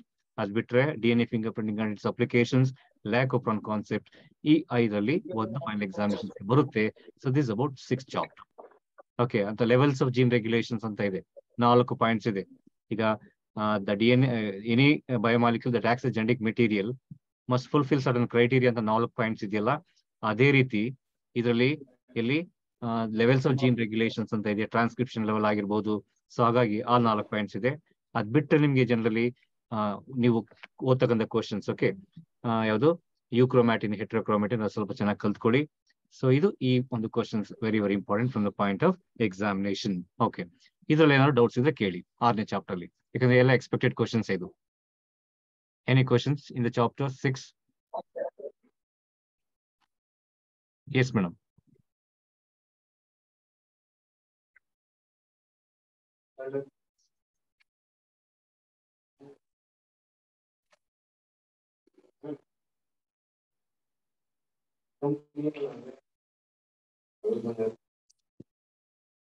Prabhavati ಅಂತ ಯಾರು ಪ್ರಭಾವತಿ ಅನ್ಮಿಟ್ ಮಾಡಿದ್ದೀರಾ? ಮಾತಾಡಿ. ಪ್ರಭಾವತಿ ಅಂತ, Prabhavati madam, Prabhavati wise Prabhavati. Yes please ಹೇಳಿ.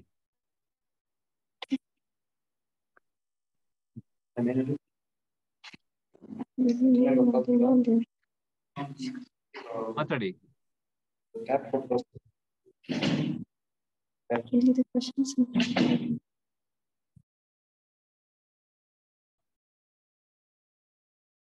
ಕ್ವಶನ್ಸ್ ಇದೆಯಾ?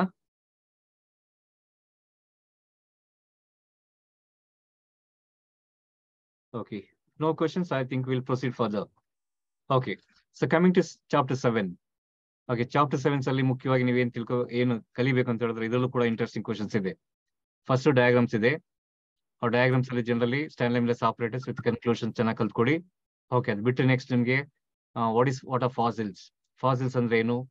ಓಕೆ, ಅಂದ್ರೆ ಎವಿಡೆನ್ಸಸ್ ಆಫ್ ಎವಲ್ಯೂಷನ್ಸ್ ಅಲ್ಲಿ ನಿಮಗೆ ಜನರಲಿ ಫಾಸಿಲ್ಸ್ ಅಂತ ಒಂದಿದೆ. ಹೋಮೋಲಾಗಸ್ ಆರ್ಗನ್ಸ್ ಮತ್ತೆ ಅನಲಾಗಸ್ ಆರ್ಗನ್ಸ್ ಚೆನ್ನಾಗಿ ಕಲ್ತ್ಕೊಡಿ. ಒಂದಂತೂ ಜನರಲಿ ಬಂದೇ ಬರುತ್ತೆ, ಹೋಮೋಲಾಗಸ್ ಆರ್ಗನ್ಸ್ ಮತ್ತೆ ಅನಲಾಗಸ್ ಆರ್ಗನ್ಸ್. ಕನ್ಫ್ಯೂಷನ್ ನೀವು ಇಲ್ಲೇನೆ ಹೇಳ್ಬಿಡ್ತೀರಾ ಕ್ಲಾಸ್ ಅಲ್ಲಿ ಎಕ್ಸಾಮಿನೇಷನ್ ಅಲ್ಲಿ ಕೂತ್ಕೊಂಡ್ಮೇಲೆ ಅದೇ ಸ್ಟ್ರಕ್ಚರ್ ಆಫ್ ಫಂಕ್ಷನ್ ಅಂತ ಡಿಫ್ರೆನ್ಸ್ ಬಂದ್ಬಿಡುತ್ತೆ. ಹಾಗಾಗಿ ಈ ಹೋಮೋಲಾಗಸ್ ಮತ್ತೆ ಅನಲಾಗಸ್ ಆರ್ಗನ್ಸ್ ಓದ್ಬೇಕಾದ್ರೆ ನೀವೇನ್ ಜ್ಞಾಪಕ ಇಟ್ಕೋಬೇಕಂದ್ರೆ ಹೋಮೋಲಾಗಸ್ ಅನಲಾಗಸ್ ಇಡೋದು ನಾವು with respect to structure. Home ಅಂದ್ರೇನು? Same structure different function. ಅನ ಅಂದ್ರೇನು? Different. So different structure same function. ಆ ರೀತಿ ಜ್ಞಾಪಕ ಇಟ್ಕೋಬೇಕು. ಅರ್ಥ ಆಯ್ತಲ್ಲ? ಈ ಹೋಮೋಲಾಗಸ್ ಮತ್ತೆ ಅನಲಾಗಸ್ ಆರ್ಗನ್ಸ್ ಚೆನ್ನಾಗಿ ಕಲ್ತ್ಕೊಳ್ಳಿ. ಎಕ್ಸಾಂಪಲ್ಸ್ ಟೆಕ್ಸ್ಟ್ ಬುಕ್ ಅಲ್ಲಿ ಹೇಗಿದೆಯೋ ಅವನ್ನೇ ಕೋಟ್ ಮಾಡಬೇಕು. ನೀವು ಲ್ಯಾಬ್ ಅಲ್ಲಿ ಏನ್ ಕಲ್ತಿರೋ ಅವೇ ಎಕ್ಸಾಂಪಲ್ಸ್ ಬೇಡ. ಪ್ಲಾಂಟ್ಸ್ ಇಂದ ಎಕ್ಸಾಂಪಲ್ಸ್, ಅನಿಮಲ್ಸ್ ಇಂದ ಏನ್ ಎಕ್ಸಾಂಪಲ್ಸ್ ಇದೆ ಸೊ ಅದನ್ನೇ ನೀವು ಎಕ್ಸಾಂಪಲ್ಸ್ ಕೋಟ್ ಮಾಡಬೇಕು. ಓಕೆ, ಹೋಮೋಲಾಗಸ್ ಮತ್ತೆ ಅನಲಾಗಸ್ ಆರ್ಗನ್ಸ್ಗೆ. ಅದ್ ಬಿಟ್ರೆ ಡೈವರ್ಜೆಂಟ್ ಮತ್ತೆ ಕನ್ವರ್ಜೆಂಟ್ ಎವಲ್ಯೂಷನ್ಸ್ ಅಂತ ಇದೆ. ಡಿಫ್ರೆನ್ಸಸ್ ಚೆನ್ನಾಗಿ ಕಲ್ತ್ಕೊಳ್ಳಿ. ಅದ್ ಬಿಟ್ರೆ ಸಾಲ್ಟೇಷನ್ ಅಂತ ಒಂದು ಟರ್ಮ್ ಇದೆ. So okay, large single step mutation. Okay, that causes evolution is called saltation ಅಂತ ಏನ್ ಕರಿತೀವಲ್ಲ. A single step large mutation that causes evolution is called ಸಾಲ್ಟೇಷನ್ ಅಂತ ಕರಿತೀವಲ್ಲ. ಸೊ ಅದ್ರ ಬಗ್ಗೆ ಕ್ಲಾರಿಟಿ ಇರ್ಲಿ. ಓಕೆ, ಅದ್ ಬಿಟ್ರೆ name in to organisms. Okay, examples for evolution by anthropogenic action ಅಲ್ವಾ. ಆಂಥ್ರೋಪೋಜೆನಿಕ್ ಆಕ್ಷನ್ಸ್ ಏನ್ ಎವಲ್ಯೂಷನ್ಸ್ ಎಕ್ಸಾಂಪಲ್ಸ್ ಕೊಡಿ. ಅಥವಾ DDT ಅಥವಾ ಯಾವುದು ರೆಸಿಸ್ಟೆಂಟ್ ಯೂಕ್ಯಾರಿಟಿಕ್ ಆರ್ಗನಿಸಮ್ಸ್ ಆಗಿರ್ಬೋದು. ಒಂದು 4 ಪಾಯಿಂಟ್ಸ್ ಇದೆ, ಒಂದು 4 ಎಕ್ಸಾಂಪಲ್ ಜ್ಞಾಪಕ ಇಟ್ಕೊಳ್ಳಿ. ಓಕೆ, ಅಂದ್ರೆ examples for evolution by anthropogenic action. Okay, so ಅದ್ರ ಬಗ್ಗೆ ರೆಸಿಸ್ಟೆಂಟ್ ಯೂಕ್ಯಾರಿಟಿಕ್ ಸೆಲ್ಲೋ ಅಥವಾ ಪ್ರೋಕ್ಯಾರಿಟಿಕ್ ಸೆಲ್ಲೋ ಒಂದು ನಿಮ್ ಟೀಚರ್ಸ್ ಕೇಳಿ ನೀಟಾಗಿ ಒಂದು 4 ಪಾಯಿಂಟ್ಸ್ ಮಾಡ್ಕೊಡ್ತಾರೆ. ಸೊ ಅದನ್ನ ನೀವು ಚೆನ್ನಾಗಿ ಓದ್ಕೊಳ್ಳಿ. ವಾಟ್ ಈಸ್ ಅಡಾಪ್ಟಿವ್ ರೇಡಿಯೇಷನ್ ಅಲ್ವಾ, ಎಷ್ಟು ಚೆನ್ನಾಗಿದೆ ಎಕ್ಸಾಂಪಲ್. ಡಾರ್ವಿನ್ ಫಿಂಚಸ್ ಅಲ್ಲ. So Darwin finches of ಗ್ಯಾಲೋಪ್ಯಾಗೋಸ್ islands in Pacific ocean ಅದ್ರ ಗೊತ್ತಿರ್ಲಿ. So definition of adaptive radiation with example. ಹೀಗೆ ಕ್ವಶನ್ ಕೇಳ್ಬೋದು. Darwin finches represents one of the best examples for adaptive radiation. Justify, comment or describe or explain ಅಂತ ಕೇಳ್ತಕ್ಕಂಥದ್ದು ಅವಕಾಶ ಇರುತ್ತೆ. ಹಾಗಾಗಿ ಚೆನ್ನಾಗಿ ಓದ್ಕೊಳ್ಳಿ. Okay, ಅದ್ ಬಿಟ್ರೆ ಜನರಲಿ ನಿಮ್ಗೆ ಹಾರ್ಡಿವಿನ್ಬರ್ಗ್ ಲಾ ಇದೆ ಅಲ್ವಾ. ಹಾರ್ಡಿವಿನ್ಬರ್ಗ್ ಪ್ರಿನ್ಸಿಪಲ್ ಅಂತ ಇದೆ. ಸ್ಟೇಟ್ಮೆಂಟ್ ಗೊತ್ತಿರ್ಲಿ ನಿಮ್ಗೆ. ಸ್ಟೇಟ್ ಹಾರ್ಡಿವಿನ್ಬರ್ಗ್ ಪ್ರಿನ್ಸಿಪಲ್ ಅಂತ ಡೈರೆಕ್ಟ್ ಕೇಳ್ಬೋದು. ಇಲ್ಲ ವಾಟ್ ಈಸ್ ಜೀನ್ ಪೂಲ್ ಅಂತ ಕೇಳ್ಬೋದು. ವಾಟ್ ಈಸ್ ಜೆನೆಟಿಕ್ ಈಕ್ವಿಲಿಬ್ರಿಯಂ ಅಂತ ಕೇಳ್ಬೋದು. ಫ್ಯಾಕ್ಟರ್ಸ್ ಅಫೆಕ್ಟಿಂಗ್ ಯಾವುದು? ಹಾರ್ಡಿವಿನ್ಬರ್ಗ್ ಈಕ್ವಿಲಿಬ್ರಿಯಂ ಯಾವುದು? ಜೀನ್ ಫ್ಲೋ ಇದೆ, ಜೆನೆಟಿಕ್ ಡ್ರಿಫ್ಟ್ ಇದೆ, ಮ್ಯೂಟೇಷನ್ ಇದೆ, ರೀಕಾಂಬಿನೇಷನ್ಸ್ ಇದೆ, ನ್ಯಾಚುರಲ್ ಸೆಲೆಕ್ಷನ್ಸ್ ಇದೆ. ಚೆನ್ನಾಗಿ ಓದ್ಕೊಳ್ಳಿ ಆ ಪಾರ್ಟ್ ಅಲ್ಲಿ. ಅದು ಜನರಲಿ 5 ಮಾರ್ಕ್ಸ್ ಅಲ್ಲಿ ಬರ್ತಕ್ಕಂಥ ಕ್ವಶನ್ ಅದು. ಇಲ್ಲ ಸಿಂಪಲ್ ಆಗಿ 1 mark ಕೇಳೋದಾದ್ರೆ so state ಹಾರ್ಡಿವಿನ್ಬರ್ಗ್ principal, what is gene pool ಅಥವಾ what is genetic drift, what is founder effect, ಈ ರೀತಿ ಕೇಳ್ತಕ್ಕಂಥ ಚಾನ್ಸಸ್ ಇರುತ್ತೆ. ಆ ಒಂದು ಪಾರ್ಟ್ ನ ಚೆನ್ನಾಗಿ ಕಲ್ತ್ಕೊಳ್ಳಿ. ಸೊ ಇದರಲ್ಲಿ ಓಕೆ. ಅದ್ ಬಿಟ್ರೆ ನಿಮ್ಗೆ ಜನರಲಿ ಲಾಸ್ಟ್ ಪೋರ್ಷನ್ಸ್ ಅಲ್ಲಿ ಯಾಕೆ ಯಾವುದು ಎವಲ್ಯೂಷನ್ ಆಫ್ ಹ್ಯೂಮನ್ ಬೀಯಿಂಗ್ಸ್ ಅಥವಾ ಮ್ಯಾನ್ ಅಂತ ಏನಿದೆಯಲ್ಲ ಸ್ಟೆಪ್ಸ್ ಮತ್ತೆ ಬ್ರೈನ್ ಕೆಪಾಸಿಟಿ ಅಂತ ಇದೆ. ಓಕೆ, 900 ಅಥವಾ 1800 CCನೋ, ರಾಮಪೆಥಿಕಸ್, ಡಯಾಪೆಥಿಕಸ್ ಅಲ್ವಾ. So homo ಹ್ಯಾಬಿಲಸ್, homo erectus, ನಿಯಾಂಡರ್ಥಾಲ್ man, ಕ್ರೋಮ್ಯಾಗ್ನನ್ ಎಲ್ಲ ಸ್ಟೆಪ್ಸ್ ಎಲ್ಲ ಇದೆಯಲ್ಲ. ಬ್ರೈನ್ ಕೆಪಾಸಿಟಿ ಏನು, ಎಲ್ಲೆಲ್ಲಿ ಆರಿಜಿನ್ ಆಯ್ತು ಸ್ವಲ್ಪ ಅದ್ರ ಬಗ್ಗೆ ಕಾನ್ಸೆಪ್ಟ್ ಮಾಡಿ. ಮತ್ತೆ ದ ಫಿಶ್ ವಿಚ್ ಇಸ್ ಕಾಟ್ ಇನ್ ಯಾವುದು ಆಫ್ರಿಕಾ ಅಲ್ವಾ. So which is thought to B extinct ಯಾವ್ದದು ಸಿಲೋಕ್ಯಾಂತ್ ಅಥವಾ ಲೋ ಫಿನ್ಸ್ ಅಂತ ಏನ್ ಕರಿತೀವಿ. ಈ ತರ ಅಥವಾ ಬಿಗ್ಗೆಸ್ಟ್ ಆಫ್ ಡೈನೋಸಾರ್ಸ್ ಆಗಿರ್ಬೋದು. ಓಕೆ, ಆಮೇಲೆ ಡೇಟ್ಸ್ ಎಲ್ಲ ಇದೆ. ಯಾವಾಗ ರೆಪ್ಟೈಲ್ಸ್ ಒರಿಜಿನೇಟೆಡ್ ಇನ್ ಸೋ ಅಂತ ಹೇಳಿ ಸ್ವಲ್ಪ ಅದ್ರ ಬಗ್ಗೆ MCQ ನಲ್ಲಿ ಫ್ರಮ್ ಪಾಯಿಂಟ್ ಆಫ್ MCQs ನೀವು ಕಾನ್ಸೆಂಟ್ರೇಟ್ ಮಾಡ್ಬೇಕಾಗುತ್ತೆ. ಈ ಚಾಪ್ಟರ್ ಅಲ್ಲಿ ಎಕ್ಸ್ಪೆಕ್ಟೆಡ್ ಕ್ವಶನ್ ಏನಂತ ಹೇಳಿದ್ರೆ ಸೊ ಬಿಗ್ ಬ್ಯಾಂಗ್ ಥಿಯರಿ ಸ್ವಲ್ಪ ಎಕ್ಸ್ಪ್ಲೇಷನ್ ಕೊಡಿ. ಓಕೆ, ಬಿಗ್ ಬ್ಯಾಂಗ್ ಥಿಯರಿ ಆಗಿರ್ಬೋದು, ಮತ್ತೆ ಸ್ಟ್ಯಾನ್ಲೆಸ್ ಆಪರೇಟರ್ಸ್ ಡಯಾಗ್ರಾಮ್ಸ್ ಆಗಿರ್ಬೋದು, ಹೋಮೋಲಾಗಸ್ ಮತ್ತೆ ಅನಲಾಗಸ್ ಆರ್ಗನ್ಸ್ ಡೆಫಿನೇಷನ್ ಅಥವಾ ಡಿಫ್ರೆನ್ಸಸ್ ಆಗಿರ್ಬೋದು, ಮತ್ತೆ ಅದು ಡೈವರ್ಜೆಂಟ್ ಅಂಡ್ ಕನ್ವರ್ಜೆಂಟ್ ಎವಲ್ಯೂಷನ್ಸ್ ಡಿಫ್ರೆನ್ಸಸ್ ಆಗಿರ್ಬೋದು. ಅದ್ ಬಿಟ್ರೆ examples for ಎವಲ್ಯೂಷನ್ಸ್ by anthropogenic actions ಆಗಿರ್ಬೋದು. ಅದ್ ಬಿಟ್ರೆ ಹಾರ್ಡಿವಿನ್ಬರ್ಗ್ ಪ್ರಿನ್ಸಿಪಲ್ ಟರ್ಮ್ಸ್ ಯಾವುದು, ಡೆಫಿನೇಷನ್ಸ್ ಯಾವುದು, gene pool, genetic equilibrium, genetic drift ಮತ್ತೆ ಫೌಂಡರ್ ಎಫೆಕ್ಟ್ ಆಗಿರ್ಬೋದು. ಮತ್ತೆ ಇದನ್ನೆಲ್ಲ ಸಾಲ್ಟೇಷನ್ ಆಗಿರ್ಬೋದು. ಇಷ್ಟೆಲ್ಲ ಚೆನ್ನಾಗಿ ಕಲ್ತ್ಕೊಳ್ಳಿ ಈ ಚಾಪ್ಟರ್ ಅಲ್ಲಿ. ಇಷ್ಟು ಚೆನ್ನಾಗಿ ಜನರಲಿ ಈ ಒಂದು ಚಾಪ್ಟರ್ ಅಲ್ಲಿ ನಾವು ಎಕ್ಸ್ಪೆಕ್ಟ್ ಮಾಡ್ತಕ್ಕಂಥ ಕ್ವಶನ್ ಅದು. ಅರ್ಥ ಆಯ್ತಲ್ಲ. ಚಾಪ್ಟರ್ 7 ಅಲ್ಲಿ. ಓಕೆ, ಚಾಪ್ಟರ್ 7 ಅಲ್ಲಿ ಏನಾದ್ರು ಡೌಟ್ಸ್ ಇದೆಯಾ? ಓಕೆ, ಏನಾದ್ರು ಡೌಟ್ಸ್ ಇದೆ ಜಸ್ಟ್ ರೈಸ್ ಇದಿರಲಿ. ನೀವು ಯಾಕಂದ್ರೆ ಪ್ರಾಕ್ಟಿಕಲ್ಸ್ ಅಲ್ಲಿ ಕೂಡ ಓದಿರ್ತೀರ, ಸ್ವಲ್ಪ ಈಸಿ ಆಗ್ಬೋದು. ಇದು ಮಾಡಿ ಸರ್. ಅಲ್ಲಿ ನೀವು ಹೋಮೋಲಾಗಸ್ ಅನಲಾಗಸ್ ಚೆನ್ನಾಗಿ ಓದ್ಕೊಂಡಿದ್ರೆ I think you can attempt. ಆಮೇಲೆ ಹಾರ್ಡಿವಿನ್ಬರ್ಗ್ ಲಾ ಚೆನ್ನಾಗಿ ಒಳ್ಳೆ ಕ್ವಶನ್ ಎಕ್ಸಾಮಿನರ್ಸ್ಗೆ. ಸ್ಟೇಟ್ ಹಾರ್ಡಿವಿನ್ಬರ್ಗ್ ಪ್ರಿನ್ಸಿಪಲ್ ಇಲ್ಲ mention any 5 factors that affect ಹಾರ್ಡಿವಿನ್ಬರ್ಗ್ principal ಅಂತ ಕೇಳ್ಬೋದು.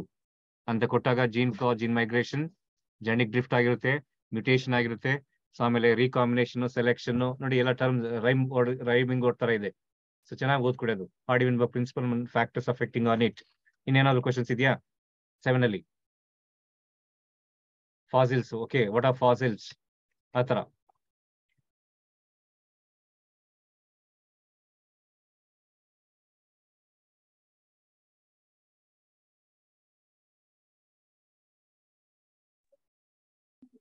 Okay, shall we proceed? ಏನು ಕ್ವಶನ್? ಏನು ಕ್ವಶನ್ಸ್ ಇದ್ರೆ I'll go to next chapter. Okay, coming to chapter 8. ಯಾವ್ದದು? Human health and disease. ನೀವು ಫಸ್ಟ್ ಥಿಂಗ್ ಏನ್ ಮಾಡ್ಬೇಕು ಅಂದ್ರೆ, ಈ ಚಾಪ್ಟರ್ ಅಲ್ಲಿ ಒಂದ್ ಸೈಡ್ ಡಿಸೀಸ್ ಎಲ್ಲ ಬರ್ಕೊಳ್ಳಿ, ಇನ್ನೊಂದ್ ಸೈಡ್ ಎಲ್ಲ ಆರ್ಗಾನಿಸಮ್ಸ್, ಕಾಸಿಟಿವ್ ಆರ್ಗಾನಿಸಮ್ಸ್ ಅಥವಾ ಪ್ಯಾಥೋಜನ್ಸ್ ಅಂತ ಏನ್ ಕರಿತೀವಲ್ಲ, ಸೊ ಲಿಸ್ಟ್ ಮಾಡ್ಕೊಳ್ಳಿ, ಚೆನ್ನಾಗಿ ಓದ್ಕೊಳ್ಳಿ. ಗೊತ್ತಿರ್ಬೇಕು, ಅದು MCQ ನಲ್ಲೇ ಬರ್ಬೋದು. ಬಟ್ MCQ ಮಾಡ್ಬೇಕಾದ್ರೆ ಏನಂದ್ರೆ, ಡಿಸೀಸ್ ಕೊಡ್ತಾರೆ, ಕಾಸ್ ಬೈ ಸೋನ್ಸ್ ಅಂತ ಕೇಳ್ಬೋದು. ಇಲ್ಲ ಡಿಸೀಸ್ ಕಾಸಿಂಗ್ ಆರ್ಗನಿಸಮ್ಸ್, ಆಲ್ಗೆನೋ, ಬ್ಯಾಕ್ಟೀರಿಯೋ ಅಥವಾ ಫಂಗಯ ಅಥವಾ ವೈರಸ್, ಈ ರೀತಿ ಕೇಳ್ತಕ್ಕಂಥ ಚಾನ್ಸಸ್ ಇರುತ್ತೆ. ಫಾರ್ ಎಕ್ಸಾಂಪಲ್ ಯಾವುದು ಟ್ರೈಕೋಡರ್ಮಾ ಪಾಲಿಸ್ಪೋರಮ್ ಆಗಿರ್ಬೋದು, ಹಂಗಲ್ಲಿ ಇಲ್ಲಿ ಕೇಳ್ತಾ ಇದ್ವಿ. ಬಟ್ ಇಲ್ಲಿ ರೂಬ್ರಮ್ ಅಂತ ಇದೆಯಲ್ಲ, ಸೊ ಹಾಗಾಗಿ ಅದು ಫಂಗೈನೋ ಏನೋಕೆ ಯಾವ್ದಕ್ಕೆ ಆರ್ಗನಿಸಮ್ಸ್ ಬರುತ್ತೆ, ಸೊ ಆ ರೀತಿ ಕೇಳ್ತಕ್ಕಂಥ ಚಾನ್ಸ್ ಇರುತ್ತೆ. ಡಿಸೀಸ್ ಮತ್ತೆ ಕಾಸಿಟಿವ್ ಏಜೆಂಟ್ಸ್ ಅಥವಾ ಪ್ಯಾಥೋಜನ್ ಚೆನ್ನಾಗಿ ಲಿಸ್ಟ್ ಮಾಡ್ಕೊಂಡು ಓದ್ಕೊಡಿ. ಓಕೆ, ಯಾವ್ದ್ರಲ್ಲಿ? 8 ಚಾಪ್ಟರ್ ಅಲ್ಲಿ ಗೊತ್ತೇ ಇರಬೇಕು. ಸಿಂಪ್ಟಮ್ಸ್ ಕೂಡ 3 ಮಾರ್ಕ್ಸ್ ಅಲ್ಲಿ ಬರ್ತಕ್ಕಂಥ ಚಾನ್ಸಸ್ ಇರುತ್ತೆ. ಒಂದು ಡಿಸೀಸ್, ಪ್ಯಾಥೋಜನ್. ಇನ್ 2 ಮಾರ್ಕ್ಸ್ ಯಾವ್ದು ಬರುತ್ತೆ? Symptoms of the disease. For example, name the pathogen that causes pneumonia, mention any 2 symptoms, ಈ ರೀತಿ ಕೇಳ್ತಕ್ಕಂಥ ಚಾನ್ಸ್ ಇರುತ್ತೆ. ಓಕೆ, ಹಾಗಾಗಿ ಆ ಆರ್ಗನಿಸಮ್ಸ್ ಯಾವುದು ಅಥವಾ ನೇಚರ್ ಏನು, ಅದು ಆಲ್ಗೆನೋ, ಬ್ಯಾಕ್ಟೀರಿಯನೋ, ವೈರಸ್ ಅಥವಾ ಪ್ರೋಟೋಸೋವನ್ನೋ ಕ್ಲಾರಿಟಿ ಇರಲಿ.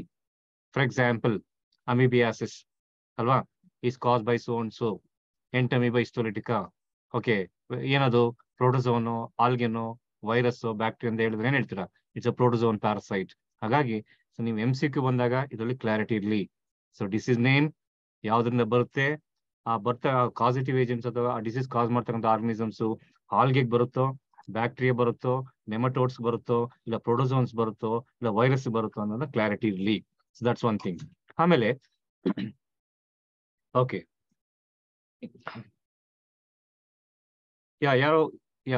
ಈಗ ಮಂಜುನಾಥ್, ಓಕೆ ಸರ್, ನೀವು ಇಂಡಸ್ಟ್ರಿಯಲ್ ಮೆಲನಿಸಮ್ ಅಂತ ಕೊಟ್ಟಿದ್ದೀರಾ, ಬಟ್ ಅಲ್ಲಿ there is no term like industrial ಮೆಲನಿಸಮ್ ಇಲ್ಲ. But industrial revolution in England ಅಂತ ಹೇಳಿದೆ, before industrial revolution in England examples ಆಗಿ ತಗೊಂಡಿದ್ದಾರೆ. ಬಟ್ ಜನರಲಿ ಅಲ್ಲಿ ಒಂದು ಎಕ್ಸಾಂಪಲ್ ಕೊಡ್ಬೋದು ಅಷ್ಟೇನೆ. ಅಲ್ಲಿ ಅಂತ ಸ್ವಲ್ಪ ಕ್ಲಾರಿಟಿ ಇಲ್ಲ. ಅದು selection of dark winged mass ಅಥವಾ ವೈಟ್ ವಿಂಗ್ಡ್ ಮಾಸ್ ಅಂತ ಇದೆ. ಬಟ್ ಓದ್ಕೊಳ್ಳಿ, MCQ ಏನಾದ್ರು ಇದ್ರೆ ಅದು ಕೂಡ that's an example for natural selection. ಮಕ್ಕಳಿಗೆ ಇದು ಮಾಡಿ, ಈಗ ಫಾರ್ ಎಕ್ಸಾಂಪಲ್ ನ್ಯಾಚುರಲ್ ಸೆಲೆಕ್ಷನ್ಗೆ ಒಂದು ಎಕ್ಸಾಂಪಲ್ ಕೊಡಿ ಅಂತ ಹೇಳಿದ್ರೆ ಅದು ಕೂಡ ಒಂದು ಎಕ್ಸಾಂಪಲ್ ಕೊಡ್ಬೋದು. ಅಂದ್ರೆ ಅದು ಸೆಲೆಕ್ಷನ್ಗೆ, ನ್ಯಾಚುರಲ್ ಸೆಲೆಕ್ಷನ್ಗೆ ಡಾರ್ಕ್ ವಿಂಗ್ಡ್ ಅಥವಾ ವೈಟ್ ವಿಂಗ್ಡ್ ಮಾಸ್ ಅಂತ ಹೇಳಿ ಬೇಕಾದ್ರೆ ಓದ್ಕೊಳ್ಳಿ. ಒಂದು 3 ಮಾರ್ಕ್ಸ್ ಅಲ್ಲಿ ಅದು ಬಿಫೋರ್ ಇಂಡಸ್ಟ್ರಿಯಲ್ ರೆವಲ್ಯೂಷನ್ಸ್ ಅಂತ ಒಂದು ಟರ್ಮ್ ಇದೆ. ಸೊ ಇಂಡಸ್ಟ್ರಿಯಲ್ ಮೆಲನಿಸಮ್ ಅಂತ ಇಲ್ಲ, ಬಟ್ ಒಂದು ಎಕ್ಸಾಂಪಲ್ ಆಗಿ ನಾವು ಕೋಟ್ ಮಾಡ್ಬೋದು ಅದನ್ನ. ಓಕೆ, ಅದೇ ರೀತಿ ಈ 8 ಚಾಪ್ಟರ್ ಅಲ್ಲಿ ಈ for example Widal test is use for ಸೋನ್ಸು, ಅಂದ್ರೆ ಕನ್ಫರ್ಮೇಟಿವ್ ಟೆಸ್ಟ್ ಫಾರ್ ಯಾವುದು ಟೈಫಾಯ್ಡ್ ಆಗಿರ್ಬೋದು, ಇಲ್ಲ ಕನ್ಫರ್ಮೇಟಿವ್ ಟೆಸ್ಟ್ ಫಾರ್ ಏಡ್ಸ್ ಆಗಿರ್ಬೋದು, ಎಲಿಸಾ ಅಂತ ಇದೆ. ಸೊ ಅದನ್ನ ಚೆನ್ನಾಗಿ ಗೊತ್ತಿರಲಿ. ಇಲ್ಲಿ ಮುಖ್ಯವಾಗಿ ಬ್ಯಾರಿಯರ್ಸ್ ಆಫ್ ಇನ್ನೇಟ್ ಇಮ್ಯುನಿಟಿ ಅಂತ ಇದೆ. Immunity definition ಕಲ್ತ್ಕೊಳ್ಳಿ. Types of immunity, innate and acquired ಗೊತ್ತಿರಲಿ. ಆಮೇಲೆ barriers of innate immunity, physical, physiological, cytokine barriers, ಮತ್ತೆ 4 ಆಪ್ಷನ್ಸ್ ಇದೆ. ಸೊ ನೀಟಾಗಿ ಕಲ್ತ್ಕೊಳ್ಳಿ. ನೀವು ಬ್ಯಾರಿಯರ್ಸ್ ಕೊಟ್ಟಾಗ need not elaborate. Physical barriers example skin, physiological barriers example acid in stomach. Okay, cytokine barriers so and so.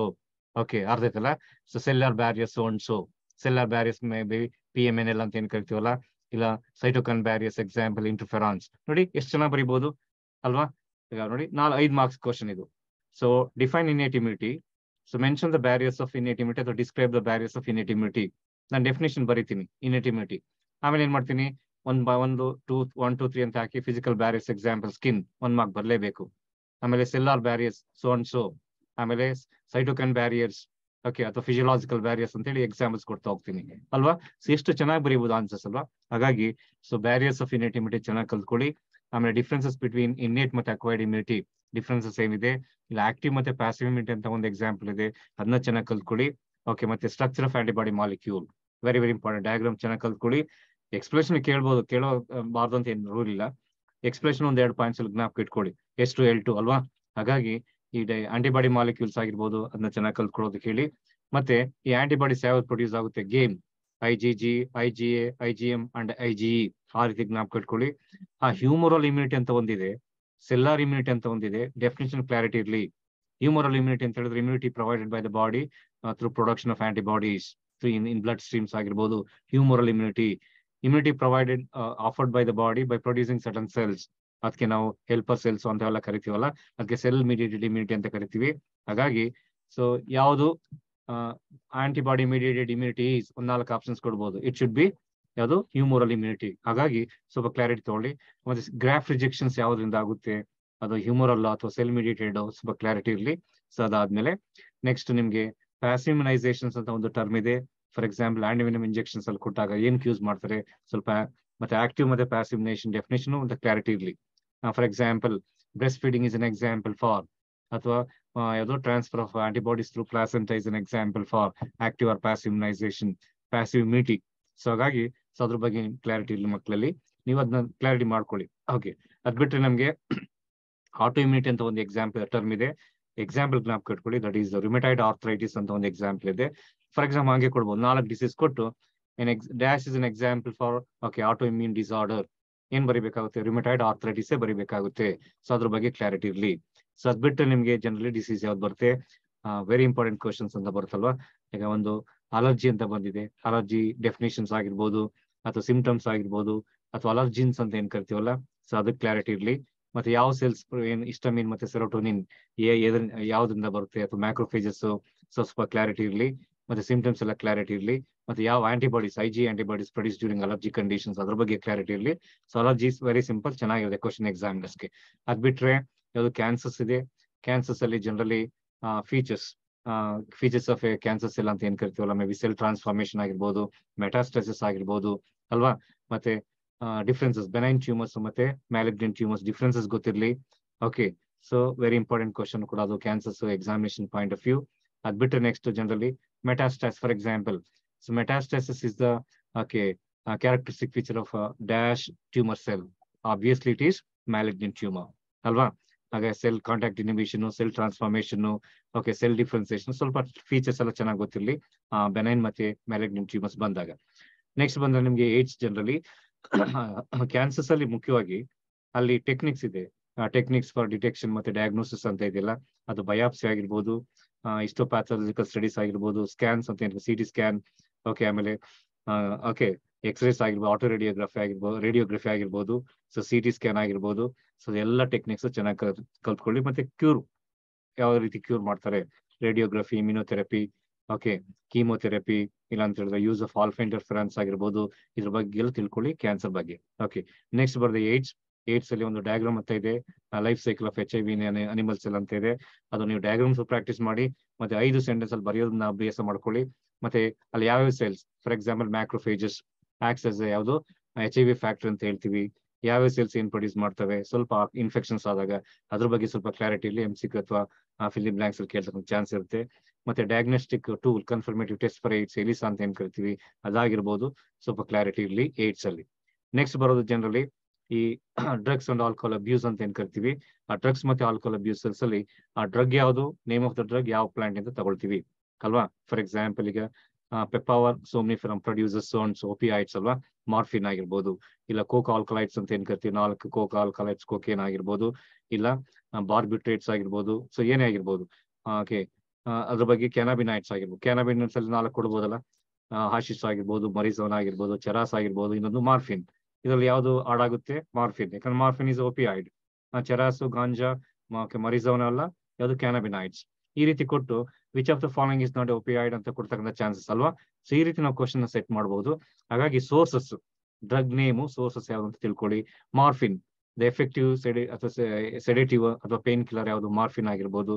Okay, ಅಥವಾ ಹ್ಯಾಲುಸೆನಿಕ್ property ಇರ್ತಕ್ಕಂಥ plants ಯಾವುದು, may be ಅಟ್ರೋಪಾ, ಬೆಲೋಡೋನ್ ಆಗಿರ್ಬೋದು, so ದತ್ತೂರ್ ಆಗಿರ್ಬೋದು, ಮತ್ತೆ ಇನ್ಯಾವುದು ಡ್ರಗ್ಸ್ ಎಲ್ಲ ಚೆನ್ನಾಗಿ ಕಲ್ತ್ಕೊಳ್ಳೋದಕ್ಕೆ ಹೇಳಿ. ಸೊ ಅದ್ ಬಿಟ್ಟರೆ ನೆಕ್ಸ್ಟ್ ಜನರಲಿ ನಿಮಗೆ ಯಾವುದು preventive measures, alcohol and drug abuse ಅಂತ ಏನಿದೆ, ಜನರಲಿ ಒಂದು ಪ್ರಿನ್ಸಿಪಲ್ಸ್ ಇದೆ, ಒಂದು 4-5 ಪಾಯಿಂಟ್ಸ್ ಇದೆ, ಅದನ್ನೇ ಬರೋದಕ್ಕೆ ಹೇಳಿ. ಈ ಚಾಪ್ಟರ್ ಅಲ್ಲಿ ಒಂದು ಜನರಿಗೆ ಕ್ವಶನ್ಸ್ ಇದ್ದೇ ಇರುತ್ತೆ. ನೀವು ಡಿಸೀಸ್ ನೇಮ್ ಗೊತ್ತಿರಲಿ, ಕಾಸಿಟಿವ್ ಏಜೆಂಟ್ ಯಾವುದು ಅಂತ ಗೊತ್ತಿರಲಿ, ಸಿಂಪ್ಟಮ್ಸ್ ಗೊತ್ತಿರಲಿ, ಒಂದು structure of antibody molecule structure diagram ಚೆನ್ನಾಗಿ ಗೊತ್ತಿರಲಿ. ಅದ್ ಬಿಟ್ಟರೆ ಅಲರ್ಜಿ ಆಗಿರ್ಬೋದು, ಕ್ಯಾನ್ಸರ್ಸ್ ಆಗಿರ್ಬೋದು, ಮತ್ತೆ prevention methods of transmission of HIV ಆಗಿರ್ಬೋದು, ಅದ್ರ ಬಗ್ಗೆ ಕ್ಲಾರಿಟಿ ಇರಲಿ. ಮತ್ತೆ ಕ್ಯಾನ್ಸರ್ಸ್ ಅಲ್ಲಿ ಬೆನೈನ್ ಮತ್ತೆ ಮ್ಯಾಲಿಗ್ನೆಂಟ್ ಟ್ಯೂಮರ್ಸ್ ಡಿಫ್ರೆನ್ಸಸ್ ಚೆನ್ನಾಗಿ ಗೊತ್ತಿರಲಿ. ಮತ್ತೆ ಡ್ರಗ್ ಅಂಡ್ ಆಲ್ಕೋಹಾಲ್ ಅಬ್ಯೂಸ್ ಅಲ್ಲಿ drugs which are commonly abused. ಈ ಕ್ವಶನ್ ಹೀಗೆ ಇರ್ಬೋದು, name the plant from which ಓಪಿಯೈಟ್ಸ್ R ಒಬ್ಟೈನ್ಡ್, ಅಥವಾ name the plant from which cocaine is ಒಬ್ಟೈನ್ಡ್. ಈ ರೀತಿ ಕ್ವಶನ್ಸ್ ಕೇಳ್ತಕ್ಕಂಥ ಅವಕಾಶ ಇರುತ್ತೆ. ಹಾಗಾಗಿ ಇಷ್ಟೆಲ್ಲ ಕೂಡ ಚೆನ್ನಾಗಿ ಕಲ್ತ್ಕೊಳ್ಳಿ. ಯಾಕಂದ್ರೆ ಥಿಯರಿ ಪ್ರಾಕ್ಟಿಕಲ್ಸ್ ಓದಿರೋದ್ರಿಂದ ಈಸಿಯಾಗಿ ನೀವು ಸ್ಕೋರ್ ಮಾಡ್ಬೋದು ಈ ಪಾರ್ಟ್. ಓಕೆ, ಕ್ವಶನ್ ಜನರಲ್ ಹೇಗಿರುತ್ತೆ? ಸೊ ಫಾರ್ ಎಕ್ಸಾಂಪಲ್ ಯಾವುದು, name the causative agent of ಆಸ್ಕ್ಯಾರಿಯಾಸಿಸ್. Okay, ಅಥವಾ ಆಸ್ಕ್ಯಾರಿಸ್ ಯಾವುದು, ಫಾರ್ ಎಕ್ಸಾಂಪಲ್ ಹೀಗೆ ಕೇಳ್ಬೋದು, ರಿಂಗ್ ವಾರ್ಮ್ ಅಲ್ವಾ? So ring warm causative agent ಯಾವುದು, ಸಿಂಪ್ಟಮ್ಸ್ ಯಾವುದು, ಆ ರೀತಿ ಕೇಳ್ತಕ್ಕಂಥ ಚಾನ್ಸ್ ಇರುತ್ತೆ. ಹಾಗಾಗಿ ನೀಟಾಗಿ ಕಲ್ತ್ಕೊಳ್ಳಿ. ಹೇಗೆ ಕ್ವಶನ್ಸ್ ಕೇಳ್ಬೋದು ಹೇಳಕ್ಕಾಗಲ್ಲ ಈ ಪಾರ್ಟ್ ಅಲ್ಲಿ. ನಾನು ಹೆಂಗೆ ನೋಡಿ 2 ತರ ಕ್ವಶನ್ಸ್ ಕೇಳ್ಬೋದು ಇಲ್ಲಿ. ಸೊ ಡಿಸೀಸ್ ಕೊಟ್ಟು ಕಾಸಿಟಿವ್ ಏಜೆಂಟ್ ಯಾವ್ದು ಅಂತ ಕೇಳ್ಬೋದು. 5 ಮಾರ್ಕ್ಸ್ ಸ್ಪ್ಲಿಟ್ ಮಾಡ್ಬಿಡ್ತೀವಿ. ಎಷ್ಟು ಈಸಿ ನೋಡಿ ಕ್ವಶನ್ಸ್ ಅಲ್ಲಿ, ಒಂದು 5 ಡಿಸೀಸ್ ಕೊಟ್ಟು ಯಾವ ಡಿಸೀಸ್ ಯಾವ್ದಿಂದ ಬರುತ್ತೆ ಅಂತ ಕೇಳ್ತಕ್ಕಂಥ chance. Mention the pathogens for the pathogens that cos the following disease ಅಂತ ಕೇಳ್ಬೋದು. ಇಲ್ಲಿ ಇನ್ನೊಂದು ರೀತಿನಲ್ಲಿ mention the diseases cos by the following pathogens. ನಾವೇ ಪ್ಯಾಥೋಜನ್ಸ್ ಕೊಟ್ಟು ಅದರಿಂದ ಬರ್ತಕ್ಕಂಥ ಡಿಸೀಸ್ ಯಾವ್ದು ಅಂತ ಕೇಳ್ಬೋದು. ಇಲ್ಲ ಡಿಸೀಸ್ ಕೊಟ್ಟು ಆ ಡಿಸೀಸ್ ಯಾವ ಆರ್ಗನಿಸಮ್ಸ್ ಅಂತ ಬರುತ್ತೆ ಅಂತ ನಿಮ್ಗೆ ಕೇಳ್ಬೋದು. ಅದಾಯ್ತಲ್ಲ. ಹಾಗಾಗಿ ಅದಕ್ಕೆ ನಾನು ಹೇಳಿದ್ದು, ಲಿಸ್ಟ್ ಒಂದು ಪೇಜ್ ತಗೊಳ್ಳಿ, ಒಂದು 2 ಕಾಲಮ್ ಮಾಡ್ಕೊಳ್ಳಿ. So name of the disease, next pathogen, ಇನ್ನೊಂದ್ ಕಡೆ ಸಿಂಪ್ಟಮ್ಸ್. ಆ 3 ಮಾಡ್ಕೊಳ್ಳಿ. ಡೆಫಿನೆಟ್ ಆಗಿ ಒಂದು ನೀಟಾಗಿ ಆನ್ಸರ್ ಮಾಡೋದಕ್ಕೆ ಅವಕಾಶ ಇರುತ್ತೆ ಚಾಪ್ಟರ್ 8 ಅಲ್ಲಿ. Any doubts in this chapter 8? 8ನೇ chapter ಅಲ್ಲಿ ಏನಾದ್ರು ಡೌಟ್ಸ್ ಇದೆಯಾ?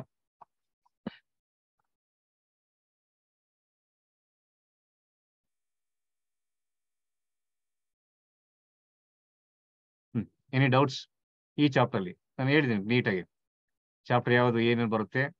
Okay, shall we proceed? 9ನೇ ಚಾಪ್ಟರ್ಗೆ ಹೋಗ್ಬೋದಾ?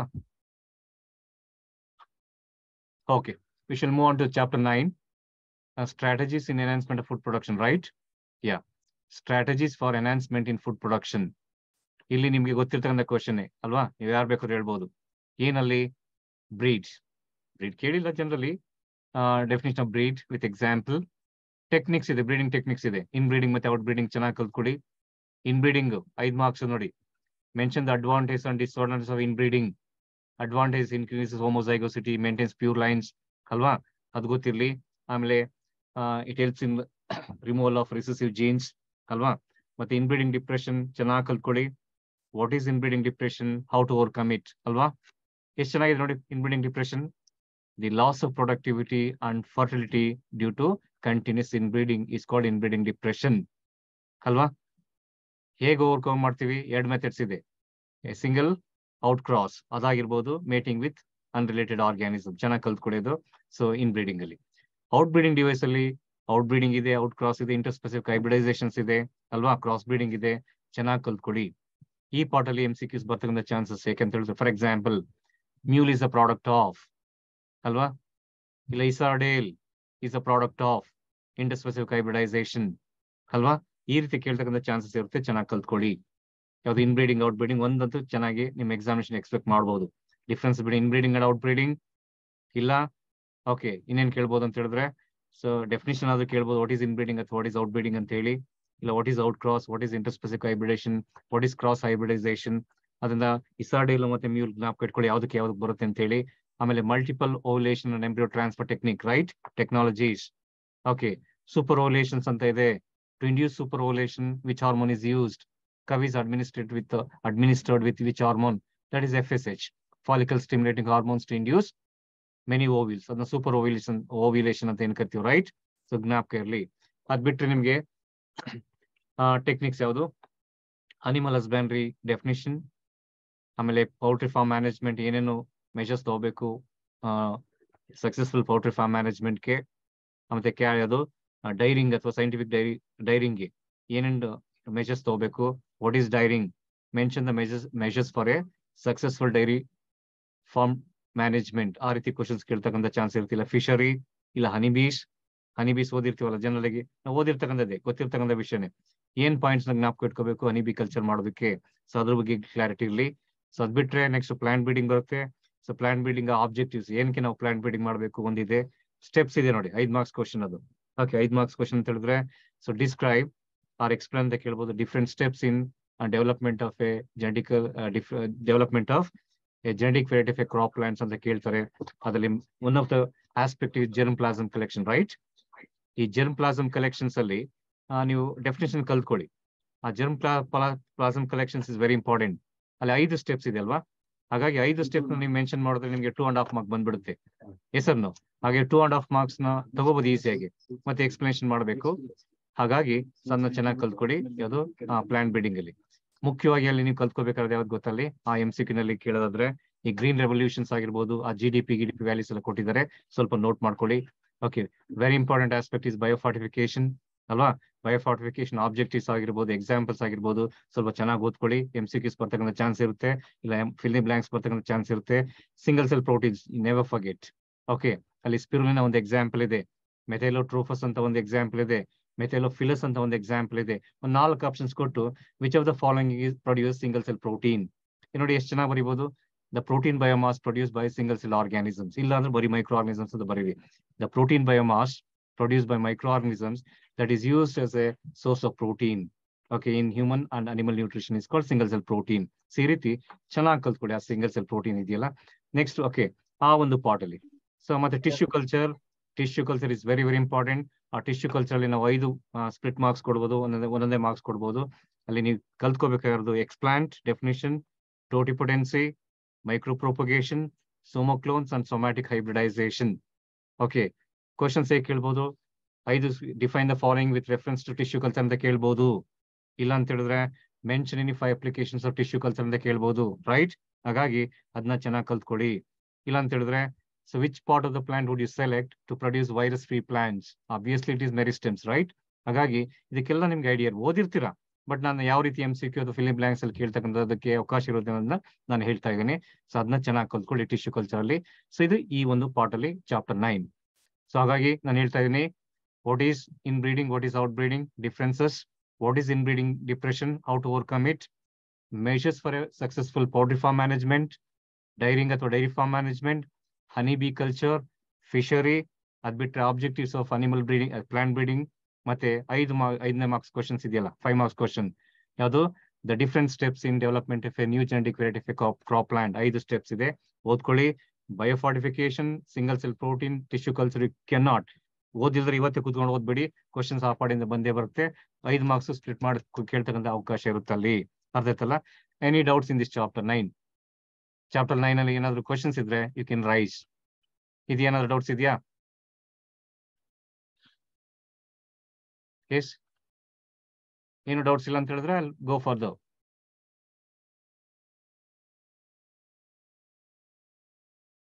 ಹೇಳಿ. Shall I proceed further? Okay, so coming to chapter 10 ಅಲ್ಲಿ ಒಂದು 5 ಮಾರ್ಕ್ಸ್ ಕ್ವಶನ್ ಎಕ್ಸ್ಪೆಕ್ಟೆಡ್.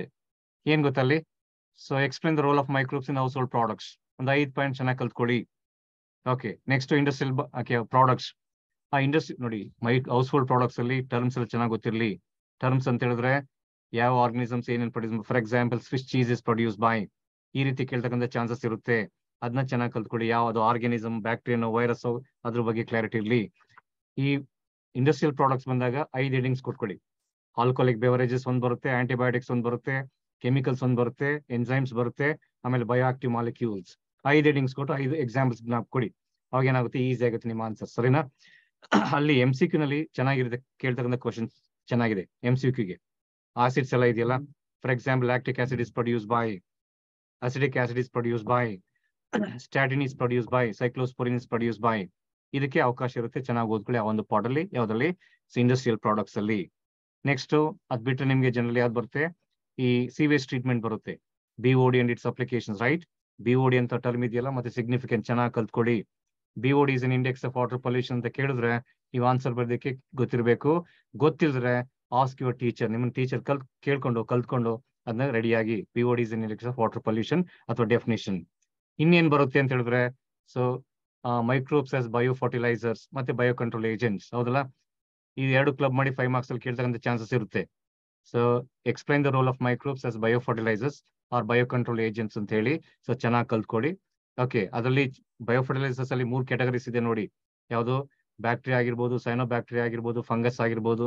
ಯಾವ್ದಕ್ಕೆ ಯಾವ್ದು ಬರುತ್ತೆ ಕ್ಲಾರಿಟಿ ಇಲ್ಲ, ಯಾಕಂದ್ರೆ MCQ ಅಟೆಂಡ್ ಮಾಡೋದಕ್ಕೆ ಕ್ಲಾರಿಟಿ ಇರಬೇಕು ನಿಮ್ಗೆ. ಓಕೆ, ಸೊ ಅದನ್ನ ಈ ನೋಡಿ 5 ಇದೆ.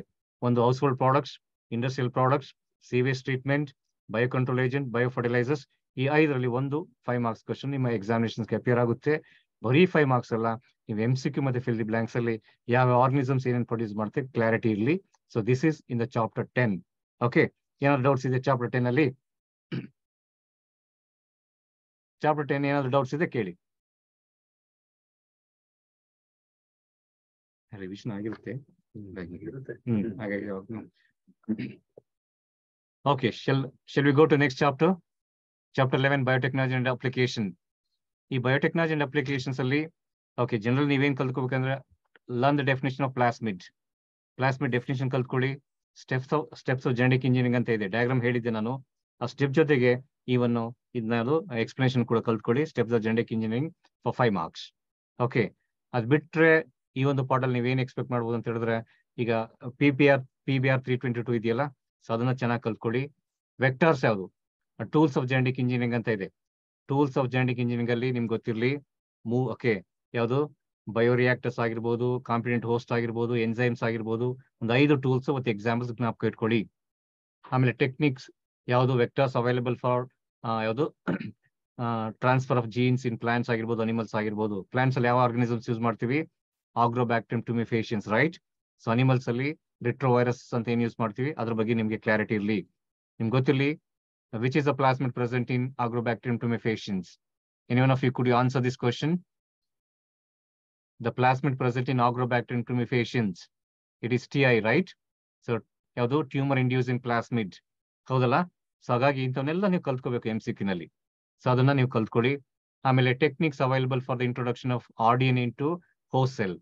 ಈ RDNA ಅಥವಾ ರಿಕಾಂಬಿನೆಂಟ್ ಅನಿಮಲ್ ಸೆಲ್ ಅಥವಾ ಪ್ಲಾಂಟ್ ಸೆಲ್ಸ್ಗೆ ಹಾಕೋದಕ್ಕೆ ಏನೇನು ಟೆಕ್ನಿಕ್ಸ್ ಅವೈಲಬಿಲಿಟಿ ಇದೆ ನಿಮ್ಗೆ ಜನರಲ್ ಗೊತ್ತಿದೆ, ಆಲ್ರೆಡಿ ಸ್ಟಡಿ ಮಾಡಿದಿರಾ, ಓದಿದಿರಾ, ಬರ್ದಿದ್ದೀರಾ. ಮೈಕ್ರೋ ಇಂಜೆಕ್ಷನ್ಸ್ ಆಗಿರ್ಬೋದು, ಬಯೋಲಿಸ್ಟಿಕ್ಸ್ ಮೆಥಡ್ ಆಗಿರ್ಬೋದು, ಎಲೆಕ್ಟ್ರೋಪೋರೇಷನ್ಸ್ ಆಗಿರ್ಬೋದು, ಹೀಟ್ ಶಾಕ್ ಮೆಥಡ್ ಆಗಿರ್ಬೋದು, ಚೆನ್ನಾಗಿ ಕಲ್ತ್ಕೊಳ್ಳಿ. ಓಕೆ, ಇಂಥವೇ ಎಕ್ಸಾಮಿನೇಷನ್ಸ್ಗೆ ಬರೋದು, ಅರ್ಥ ಆಯ್ತಲ್ಲ. ಇದನ್ನ ಚೆನ್ನಾಗಿ ಕಲ್ತ್ಕೊಳ್ಳಿ. ಆಮೇಲೆ ಬಯೋರಿಯಾಕ್ಟರ್ಸ್ ಅಂತ ಏನಿದೆ, ಸೊ ಬಯೋರಿಯಾಕ್ಟರ್ಸ್ ಸ್ಟಿರ್ ಟ್ಯಾಂಕ್ ಮತ್ತೆ ಸ್ಪಾಜ್ಡ್ ಟ್ಯಾಂಕ್ ಬಯೋರಿಯಾಕ್ಟರ್ಸ್ ಇದೆ, ಡಯಾಗ್ರಾಮ್ಸ್ ಇದೆ, ಚೆನ್ನಾಗಿ ಕಲ್ತ್ಕೊಳ್ಳಿ. ಮತ್ತೆ ಡೌನ್ ಸ್ಟ್ರೀಮ್ ಪ್ರಾಸೆಸಿಂಗ್ ಡೆಫಿನೇಷನ್ ಮತ್ತೆ ಸ್ಟೆಪ್ಸ್ ಏನಿದೆ ಚೆನ್ನಾಗಿ ಕಲ್ತ್ಕೊಳ್ಳಿ.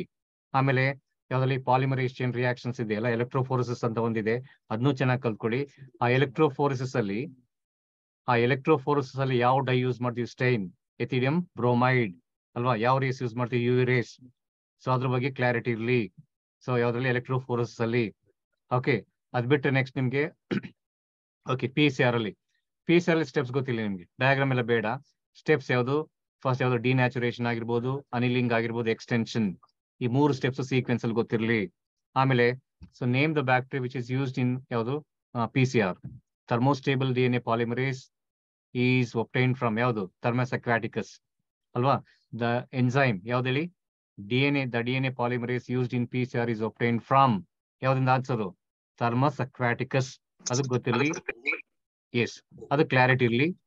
ಈ ಒಂದು ಚಾಪ್ಟರ್ ಅಲ್ಲಿ ಇಷ್ಟು 11 ಚಾಪ್ಟರ್ ಅಲ್ಲಿ, ಹೌದಲ್ಲ. ರಿವಿಷನ್ ಆಗಿದೆ. ಸೊ ಈ ಒಂದು ಪಾರ್ಟ್ ಅಲ್ಲಿ ನೀವು MCQ ನ ಎಕ್ಸ್ಪೆಕ್ಟ್ ಮಾಡಬಹುದು, ಇಲ್ಲ ಅಂತ ಹೇಳಿದ್ರೆ ಡೈರೆಕ್ಟ್ 5 ಮಾರ್ಕ್ಸ್ ಕ್ವಶನ್ ನೀವು ಎಕ್ಸ್ಪೆಕ್ಟ್ ಮಾಡಬಹುದು. ಓಕೆ, ಎನಿ ಡೌಟ್ಸ್ ಇದರಲ್ಲಿ 11 ಚಾಪ್ಟರ್ ಅಲ್ಲಿ? 11 ಅಲ್ಲಿ ಏನಾದ್ರು ಡೌಟ್ಸ್ ಇದೆಯಾ? ಮತ್ತೆ okay, action of mechanism of action of what, restriction ಎಂಡೋನ್ಯೂಕ್ಲಿಯಸಸ್ ಅಲ್ಲಿ ಫಾರ್ ಎಕ್ಸಾಂಪಲ್ ECO-R1 ಕೊಟ್ಬಿಟ್ಟು ಅದ್ರಲ್ಲಿ ಏನೇನು ರೆಪ್ರೆಸೆಂಟ್ ಮಾಡುತ್ತೆ ಅಂತ ಹೇಳಿ ಮಲ್ಟಿಪಲ್ ಚಾಯ್ಸ್ ಅಥವಾ ಫಿಲ್ಲಿಂಗ್ ಬ್ಲಾಂಕ್ಸ್ ಕೇಳ್ಬೋದಲ್ಲ. ಇನ್ ECO-R1 R represents Roman numeral ಅಥವಾ 1 represents, ಇಲ್ಲ E represents, ಇಲ್ಲ CO coli represents. ಅದನ್ನ ನೀವು ಕಲ್ತ್ಕೊಳ್ಳಿ. ಗೊತ್ತಿಲ್ಲದ್ರೆ ಅಪ್ರೋಚ್ ಯುವರ್ ಟೀಚರ್ಸ್. ಇವತ್ತೇ ಹೋಗಿ ಅಪ್ರೋಚ್ ಆಗಿ, ಸರ್ ECO-R1 ಅಲ್ಲಿ E ಅಂದ್ರೆ ಏನ್ ಬರುತ್ತೆ, CO ಅಂದ್ರೆ ಏನ್ ಬರುತ್ತೆ, R ಅಂದ್ರೆ ಏನ್ ಬರುತ್ತೆ, I ಅಂದ್ರೆ ಏನ್ ಬರುತ್ತೆ, 1 ಅಂದ್ರೆ ಏನ್ ಬರುತ್ತೆ, ಇದನ್ನ ನೀಟಾಗಿ ತಿಳ್ಕೊಳ್ಳಿ. For example R rough strain ಅಲ್ವಾ, ಈ ರೀತಿ MCQ ನಲ್ಲಿ ಕೇಳ್ತಕ್ಕಂಥ ಚಾನ್ಸ್ ಇರುತ್ತೆ, ಇಲ್ಲ ಫಿಲಿ ಬ್ಲಾಂಕ್ಸ್ ಅಲ್ಲಿ ಅದನ್ನ ನೀವು ಕಲ್ತ್ಕೊಳ್ಳಿ ಚೆನ್ನಾಗಿ.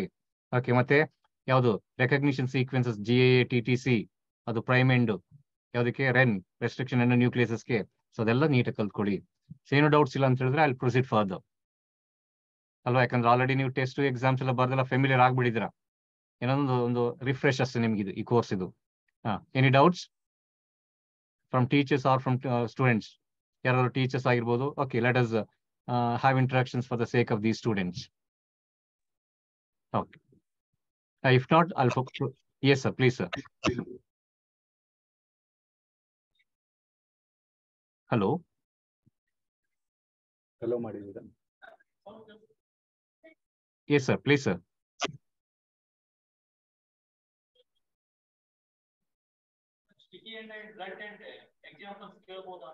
ಯಾವುದು sir?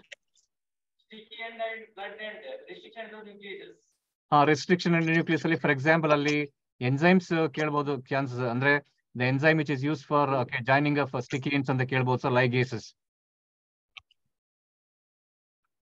Hello S, ಇನ್ನೇನಾದ್ರು?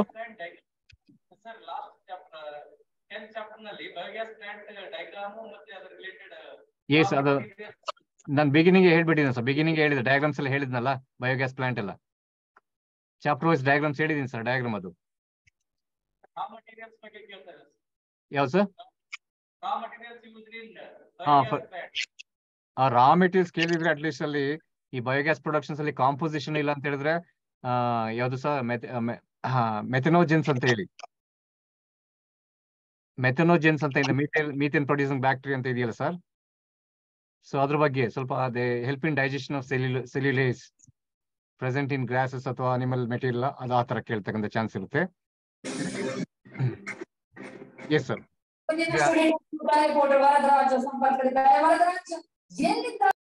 Okay, your questions related to chapter 11. Okay, yeah, if not I'll proceed further. So coming to chapter 12, 12 ಅಲ್ಲಿ ಜನರಲಿ ನೀವೇನು ಓದ್ಬೇಕಂತ ಹೇಳಿದ್ರೆ, ಸೊ BT ಕಾಟನ್. ಓಕೆ, ಯಾವ ರೀತಿ BT ಕಾಟನ್ ಡೆವಲಪ್ ಮಾಡಿದ್ರು? ಓಕೆ, BT ಜೀನ್ಸ್ ಅಂದ್ರೇನು, ಯಾವ organisms ಇಂದ ತಗೊಂಡ್ರು? BT jeans R obtained from Bacillus thuringiensis, right? So ಅದು ಕ್ಲಾರಿಟಿ ಇರಲಿ. BT ಜೀನ್ಸ್ ಆಗಿರ್ಬೋದು, ಇಲ್ಲ ಕ್ರೈ ಪ್ರೋಟೀನ್ಸ್ ಆಗಿರ್ಬೋದು, ಇಲ್ಲ ಕ್ರಿಸ್ಟಲ್ ಪ್ರೋಟೀನ್ಸ್ ಆಗಿರ್ಬೋದು, ಏನೇ ಕೇಳಿದ್ರು ಕೂಡ ಒಂದೇ ಆನ್ಸರ್. ಅದನ್ನ ನೀಟಾಗಿ, ಅದು ಡಿಫ್ರೆನ್ಸಿಯೇಷನ್ ಬರೋದಿಲ್ಲ. ಎಕ್ಸ್ಪ್ಲೈನ್ ಅಥವಾ right short notes on BT jeans. So ಆ ತರ ಕೊಟ್ಟಾಗ crystal, CRY proteins, CRY jeans ಆಗಿರ್ಬೋದು, ಏನೇ ಕೊಟ್ಟರು ಕೂಡ ಒಂದೇ ಆನ್ಸರ್ ಇರುತ್ತೆ. ಮತ್ತೆ ಸೊ ಅಡ್ವಾಂಟೇಜ್ ಆಫ್ ಯಾವ್ದು ಜೆನೆಟಿಕಲಿ ಮಾಡಿಫೈಡ್ ಪ್ಲಾಂಟ್ಸ್, ಕ್ರಾಪ್ಸ್ ಅಂತ ಏನಿದೆ ಅದನ್ನ ಸ್ವಲ್ಪ ಕಲ್ತ್ಕೊಳ್ಳಿ. RNA ಇಂಟರ್ಫರೆನ್ಸ್ ಡೆಫಿನಿಷನ್ಸ್ ಇದೆ, ಮತ್ತೆ ಅದು ಚೆನ್ನಾಗಿರ್ತಕ್ಕಂಥ ಕ್ವಶನ್ ಎಕ್ಸಾಮಿನರ್ಸ್ಗೆ, ಅದನ್ನ ಚೆನ್ನಾಗಿ ಕಲ್ತ್ಕೊಳ್ಳೋದಕ್ಕೆ ಹೇಳಿ. ಮತ್ತೆ ಮುಖ್ಯವಾಗಿ ಈ ಮಾಲಿಕ್ಯುಲರ್ ಡಯಾಗ್ನೋಸ್ಟಿಕ್ ಟೂಲ್ಸ್ ಅಂತ ಇದೆ, ಎಕ್ಸಾಂಪಲ್ಸ್ ಜ್ಞಾಪಕ ಇಟ್ಕೊಳ್ಳೋದಕ್ಕೆ ಹೇಳಿ. ಮತ್ತೆ ಪ್ರಿನ್ಸಿಪಲ್, ಫಾರ್ ಎಕ್ಸಾಂಪಲ್ ಅಲ್ಲಿ ಯಾವ್ದ್ರಲ್ಲಿ ELISA is based on antigen antibody reactions ಆಗಿರ್ಬೋದು, ಅದು ಆ ತರ ಆ ಪ್ರಿನ್ಸಿಪಲ್ಸ್ ಏನಿದೆ ಅದು ಮಕ್ಕಳಿಗೆ ಹೇಳ್ಕೊಡಿ, ಯಾಕಂದ್ರೆ ಅಲ್ಲಿ MCQ ಕೇಳ್ತಕ್ಕಂಥ ಚಾನ್ಸ್ ಇರುತ್ತೆ. ಅದೊಂದಾಯ್ತು. ನೆಕ್ಸ್ಟ್ ಸ್ಪೆಷಲ್ ಯಾವುದು? Gene ಥೆರಪಿನಲ್ಲಿ name the disease to which gene therapy is first applied ಅಥವಾ ಇಟ್ ವಾಸ್ ಕ್ಯೂರ್ಡ್ ಅಂತ ಹೇಳಿ ಅವ್ರು ಬರಿಬೇಕಾದ್ರೆ SID ಏನು ಬೇಕಾಗಿಲ್ಲ, ADA ಜೀನ್ ಡಿಫಿಷಿಯನ್ಸಿ ಅಂತ ಇರಲಿ. ಸೊ ಅದು ಇವನ್ ಎಕ್ಸಾಮಿನೇಷನ್ 3 ಮಾರ್ಕ್ಸ್ ಅಲ್ಲಿ ಬರ್ತಕ್ಕಂಥ ಅವಕಾಶ ಇರುತ್ತೆ. ಸೊ ಅದ್ರ ಬಗ್ಗೆ ಸ್ವಲ್ಪ ಕಲ್ತ್ಕೊಳ್ಳಿ. ಅದು ಬಿಟ್ಟರೆ ಮುಖ್ಯವಾಗಿ ನಿಮಗೆ biopiracy with reference to basmati rice. Okay, ಎಷ್ಟು ವೆರೈಟೀಸ್ ಇದೆ ಇಂಡಿಯಾದಲ್ಲಿ. ಓಕೆ, ಬಾಸ್ಮತಿ ರೈಸ್ ಯಾವ ರೀತಿ ಅದು ಪೇಟೆಂಟ್ ಅಮೆರಿಕ ತಗೊಳ್ತೋ, ಸ್ವಲ್ಪ ಅದ್ರ ಬಗ್ಗೆ ಅಂದ್ರೆ ಬಾಸ್ಮತಿ ರೈಸ್ ಅದ್ರ ಬಗ್ಗೆ ಸ್ವಲ್ಪ biopiracy with reference to basmati rice ಅದನ್ನ ತಿಳ್ಕೊಳ್ಳಿ. ಮತ್ತೆ transgenic animals, advantage of transgenic animals ಅಂತ ಏನಿದೆಯಲ್ಲ, 5 ಸ್ಟೆಪ್ಸ್ ಇದೆ.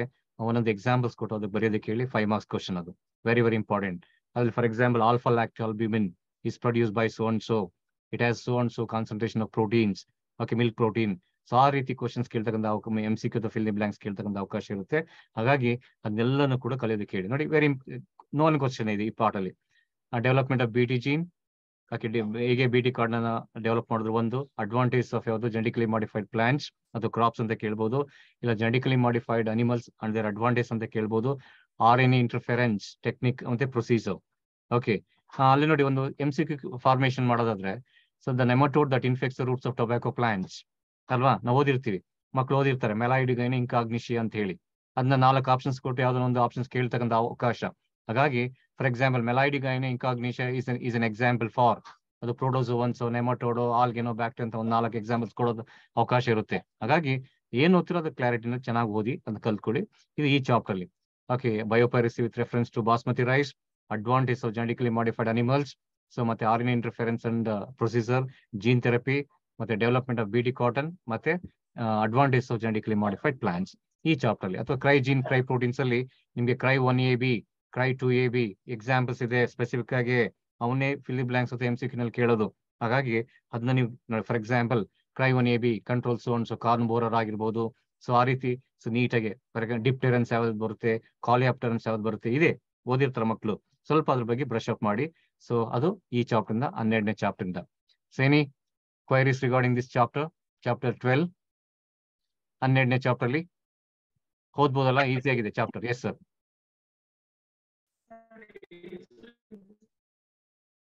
Hello, yeah, insulin, sir, generally there is no clarity. No, generally insulin production ಅಲ್ಲಿ clarity ಇಲ್ಲ. ಓಕೆ, ಬೇಕಾದ್ರೆ 1 ಮಾರ್ಕ್ ಅಲ್ಲಿ ಬೇಕಾದ್ರೆ ಯಾವ ಕಂಪ್ನಿ ಅದು ಪ್ರಿಪೇರ್ ಮಾಡ್ತಾರೋ ಅನ್ನೋದ್ರ ಬಗ್ಗೆ ಓದ್ಕೊಳ್ಳಿ. But I don't think so. ನಾನು ಅದು 3 ಮಾರ್ಕ್ಸ್ ಅಥವಾ 2 ಮಾರ್ಕ್ಸ್ ಅಲ್ಲಿ, ಯಾಕಂದ್ರೆ ಕ್ಲಾರಿಟಿ ಬೇಕಲ್ಲಿ. ಆಲ್ಫಾ ಚೈನ್, ಬೀಟಾ ಚೈನ್ ಅಲ್ಲಿ ಸ್ವಲ್ಪ ಕ್ಲಾರಿಟಿ ಇಲ್ಲ. ಮತ್ತೆ ಸಿ ಚೈನ್ ಮಿದಿದಲ್ಲಿ ಬೇಕಾದ್ರೆ ನೀವು ಒಂದ್ಸರಿ ಮಕ್ಳಿಗೆ ಹೇಳಿ ಸೀಕ್ವೆನ್ಸ್ ಹೇಗಿರುತ್ತೆ, ಆಲ್ಫಾ ಚೈನ್ ಇರುತ್ತೆ, ಬೀಟಾ ಚೈನ್ ಇರುತ್ತೆ, ಯಾವ ಚೈನ್ ರಿಮೂವ್ ಆಗುತ್ತೆ, ಸೊ ಚಿ ಚೈನ್ ರಿಮೂವ್ ಮಾಡ್ತಕ್ಕಂಥ ಅವಕಾಶ ಇರುತ್ತೆ. ಸೊ ಆ ರೀತಿ ಇನ್ ಡೆಪ್ತ್ ಇಲ್ಲ ಸರ್ ಅಲ್ಲಿ. ಓಕೆ ಸರ್, ಯಾಕಂದ್ರೆ ನಾವು ಜಸ್ಟಿಫಿಕೇಶನ್ ಕೊಡೋದು ಕಷ್ಟ ಆಗುತ್ತೆ. ಬಟ್ ಓಕೆ, ಲೆಟ್ ದೆಮ್ ಚೆನ್ನಾಗಿ ಓದಿರೋರು ಏನೋ ಹೌ ಟು ಸ್ಕೋರ್ ಸೆಂಡಮ್ ಅಂತ ಬಂದಾಗ let them not ignore the question also. Okay, yeah, shall we the fourth chapter.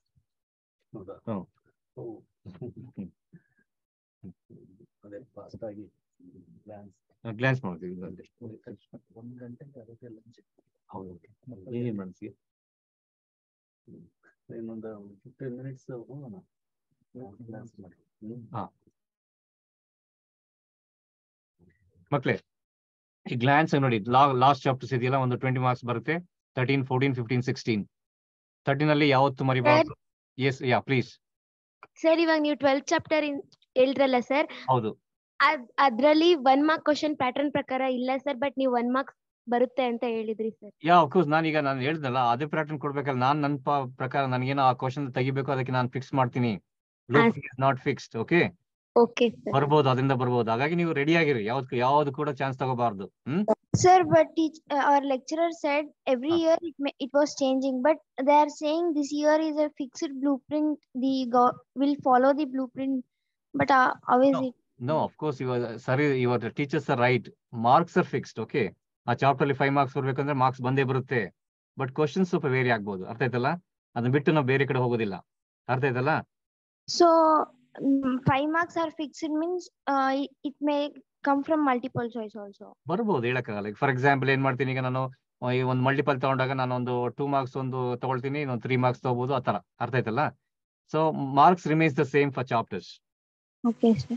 Okay, ಈಗ ನೋಡಿ ಗ್ಲಾನ್ಸ್ ಆಗಿ, ಈಗ ಲಾಸ್ಟ್ ಚಾಪ್ಟರ್ ಈಸಿ ಇದೆ. ಲಾಸ್ಟ್ ಯೂನಿಟ್ ಒಂದು 5-10 ನಿಮಿಷದಲ್ಲಿ ನಾನು ಗ್ಲಾನ್ಸ್ ಮಾಡ್ಬಿಡ್ತೀನಿ. ಸುಮ್ಮನೆ ಹೇಳ್ತಾ ಹೋಗ್ತಾ ಇರ್ತೀನಿ, ನೋಟ್ ಮಾಡ್ತಾ ಹೋಗ್ತಾ ಇರಲಿ. ನೀವು ಓದಿದಿರಲ್ಲ ಅನ್ನೋ ನೀವೇ ತಿಳ್ಕೊಡಿ.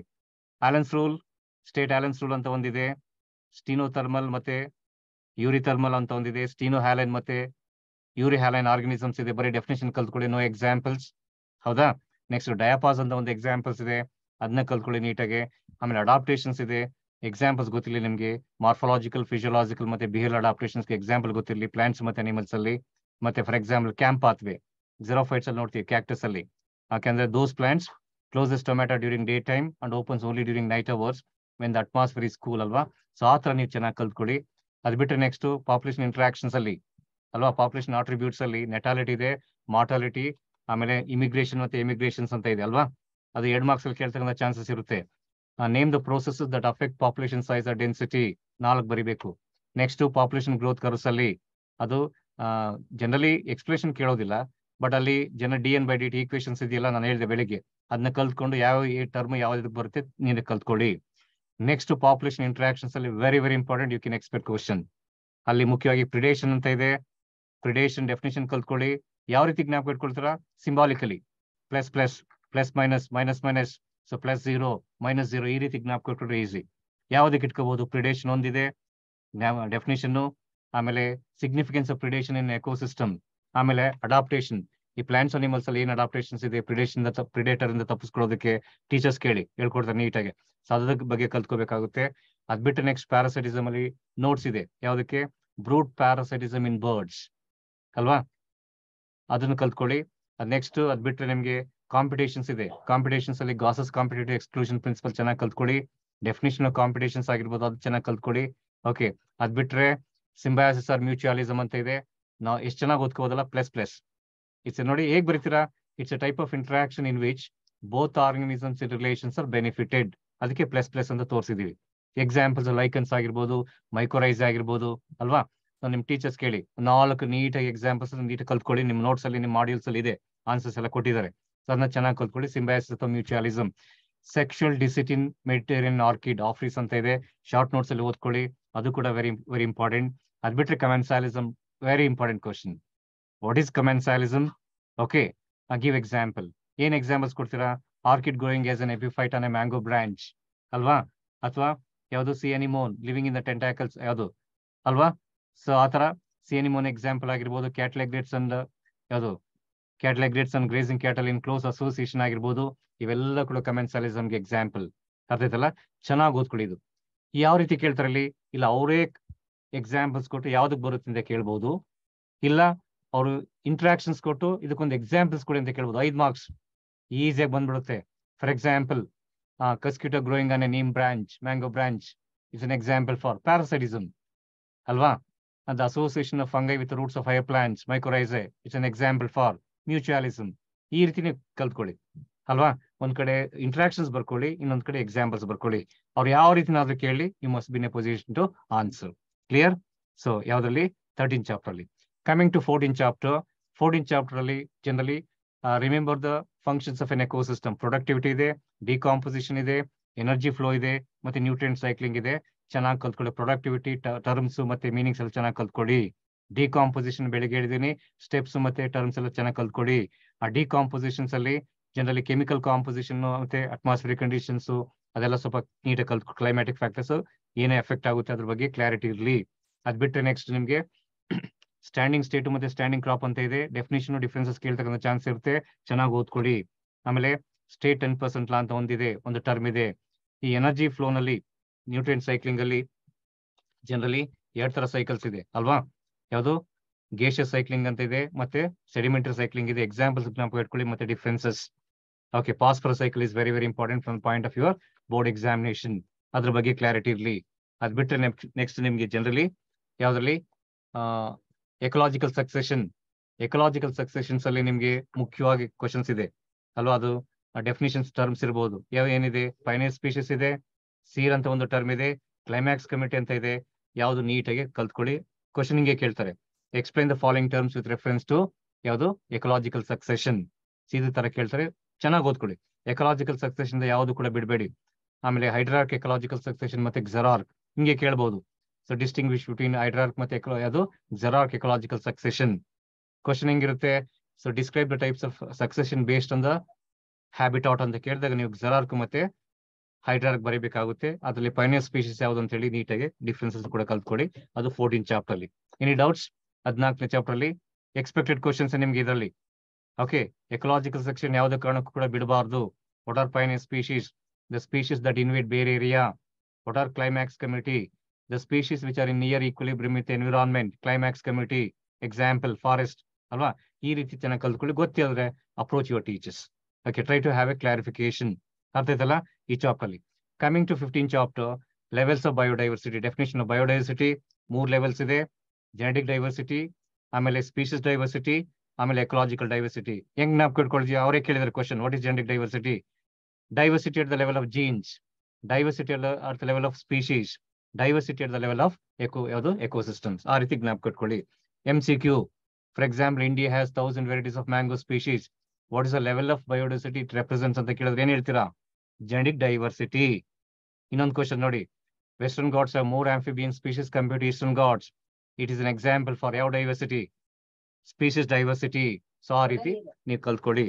ಆಮೇಲೆ ಇದರಲ್ಲಿ ಡೈವರ್ಸ್ ಆರ್ಗನಿಸಮ್ಸ್, ವರ್ಟಿಬ್ರೇಟ್ಸ್ ಅಲ್ಲಿ ಯಾವುದು? ಎಕ್ಸಾಂಪಲ್ ಇನ್ವರ್ಟಿಬ್ರೇಟ್ಸ್ ಅಲ್ಲಿ ಯಾವುದು? ಓಕೆ, ಮತ್ತೆ ಪ್ಲಾಂಟ್ಸ್ ಅಲ್ಲಿ ಇನ್ವರ್ಟಿಬ್ರೇಟ್ಸ್ ಅಲ್ಲಿ ಯಾವುದು? ಇನ್ಸೆಕ್ಟ್ಸ್. ವರ್ಟಿಬ್ರೇಟ್ಸ್ ಅಲ್ಲಿ ಯಾವುದು? ಫಿಶಸ್. ಪ್ಲಾಂಟ್ಸ್ ಅಲ್ಲಿ ಲೈಕನ್ಸ್. ಇದು ಜ್ಞಾಪಕ ಇರಲಿ. ಅದ್ ಬಿಟ್ರೆ ನೆಕ್ಸ್ಟ್ ಯಾವುದು?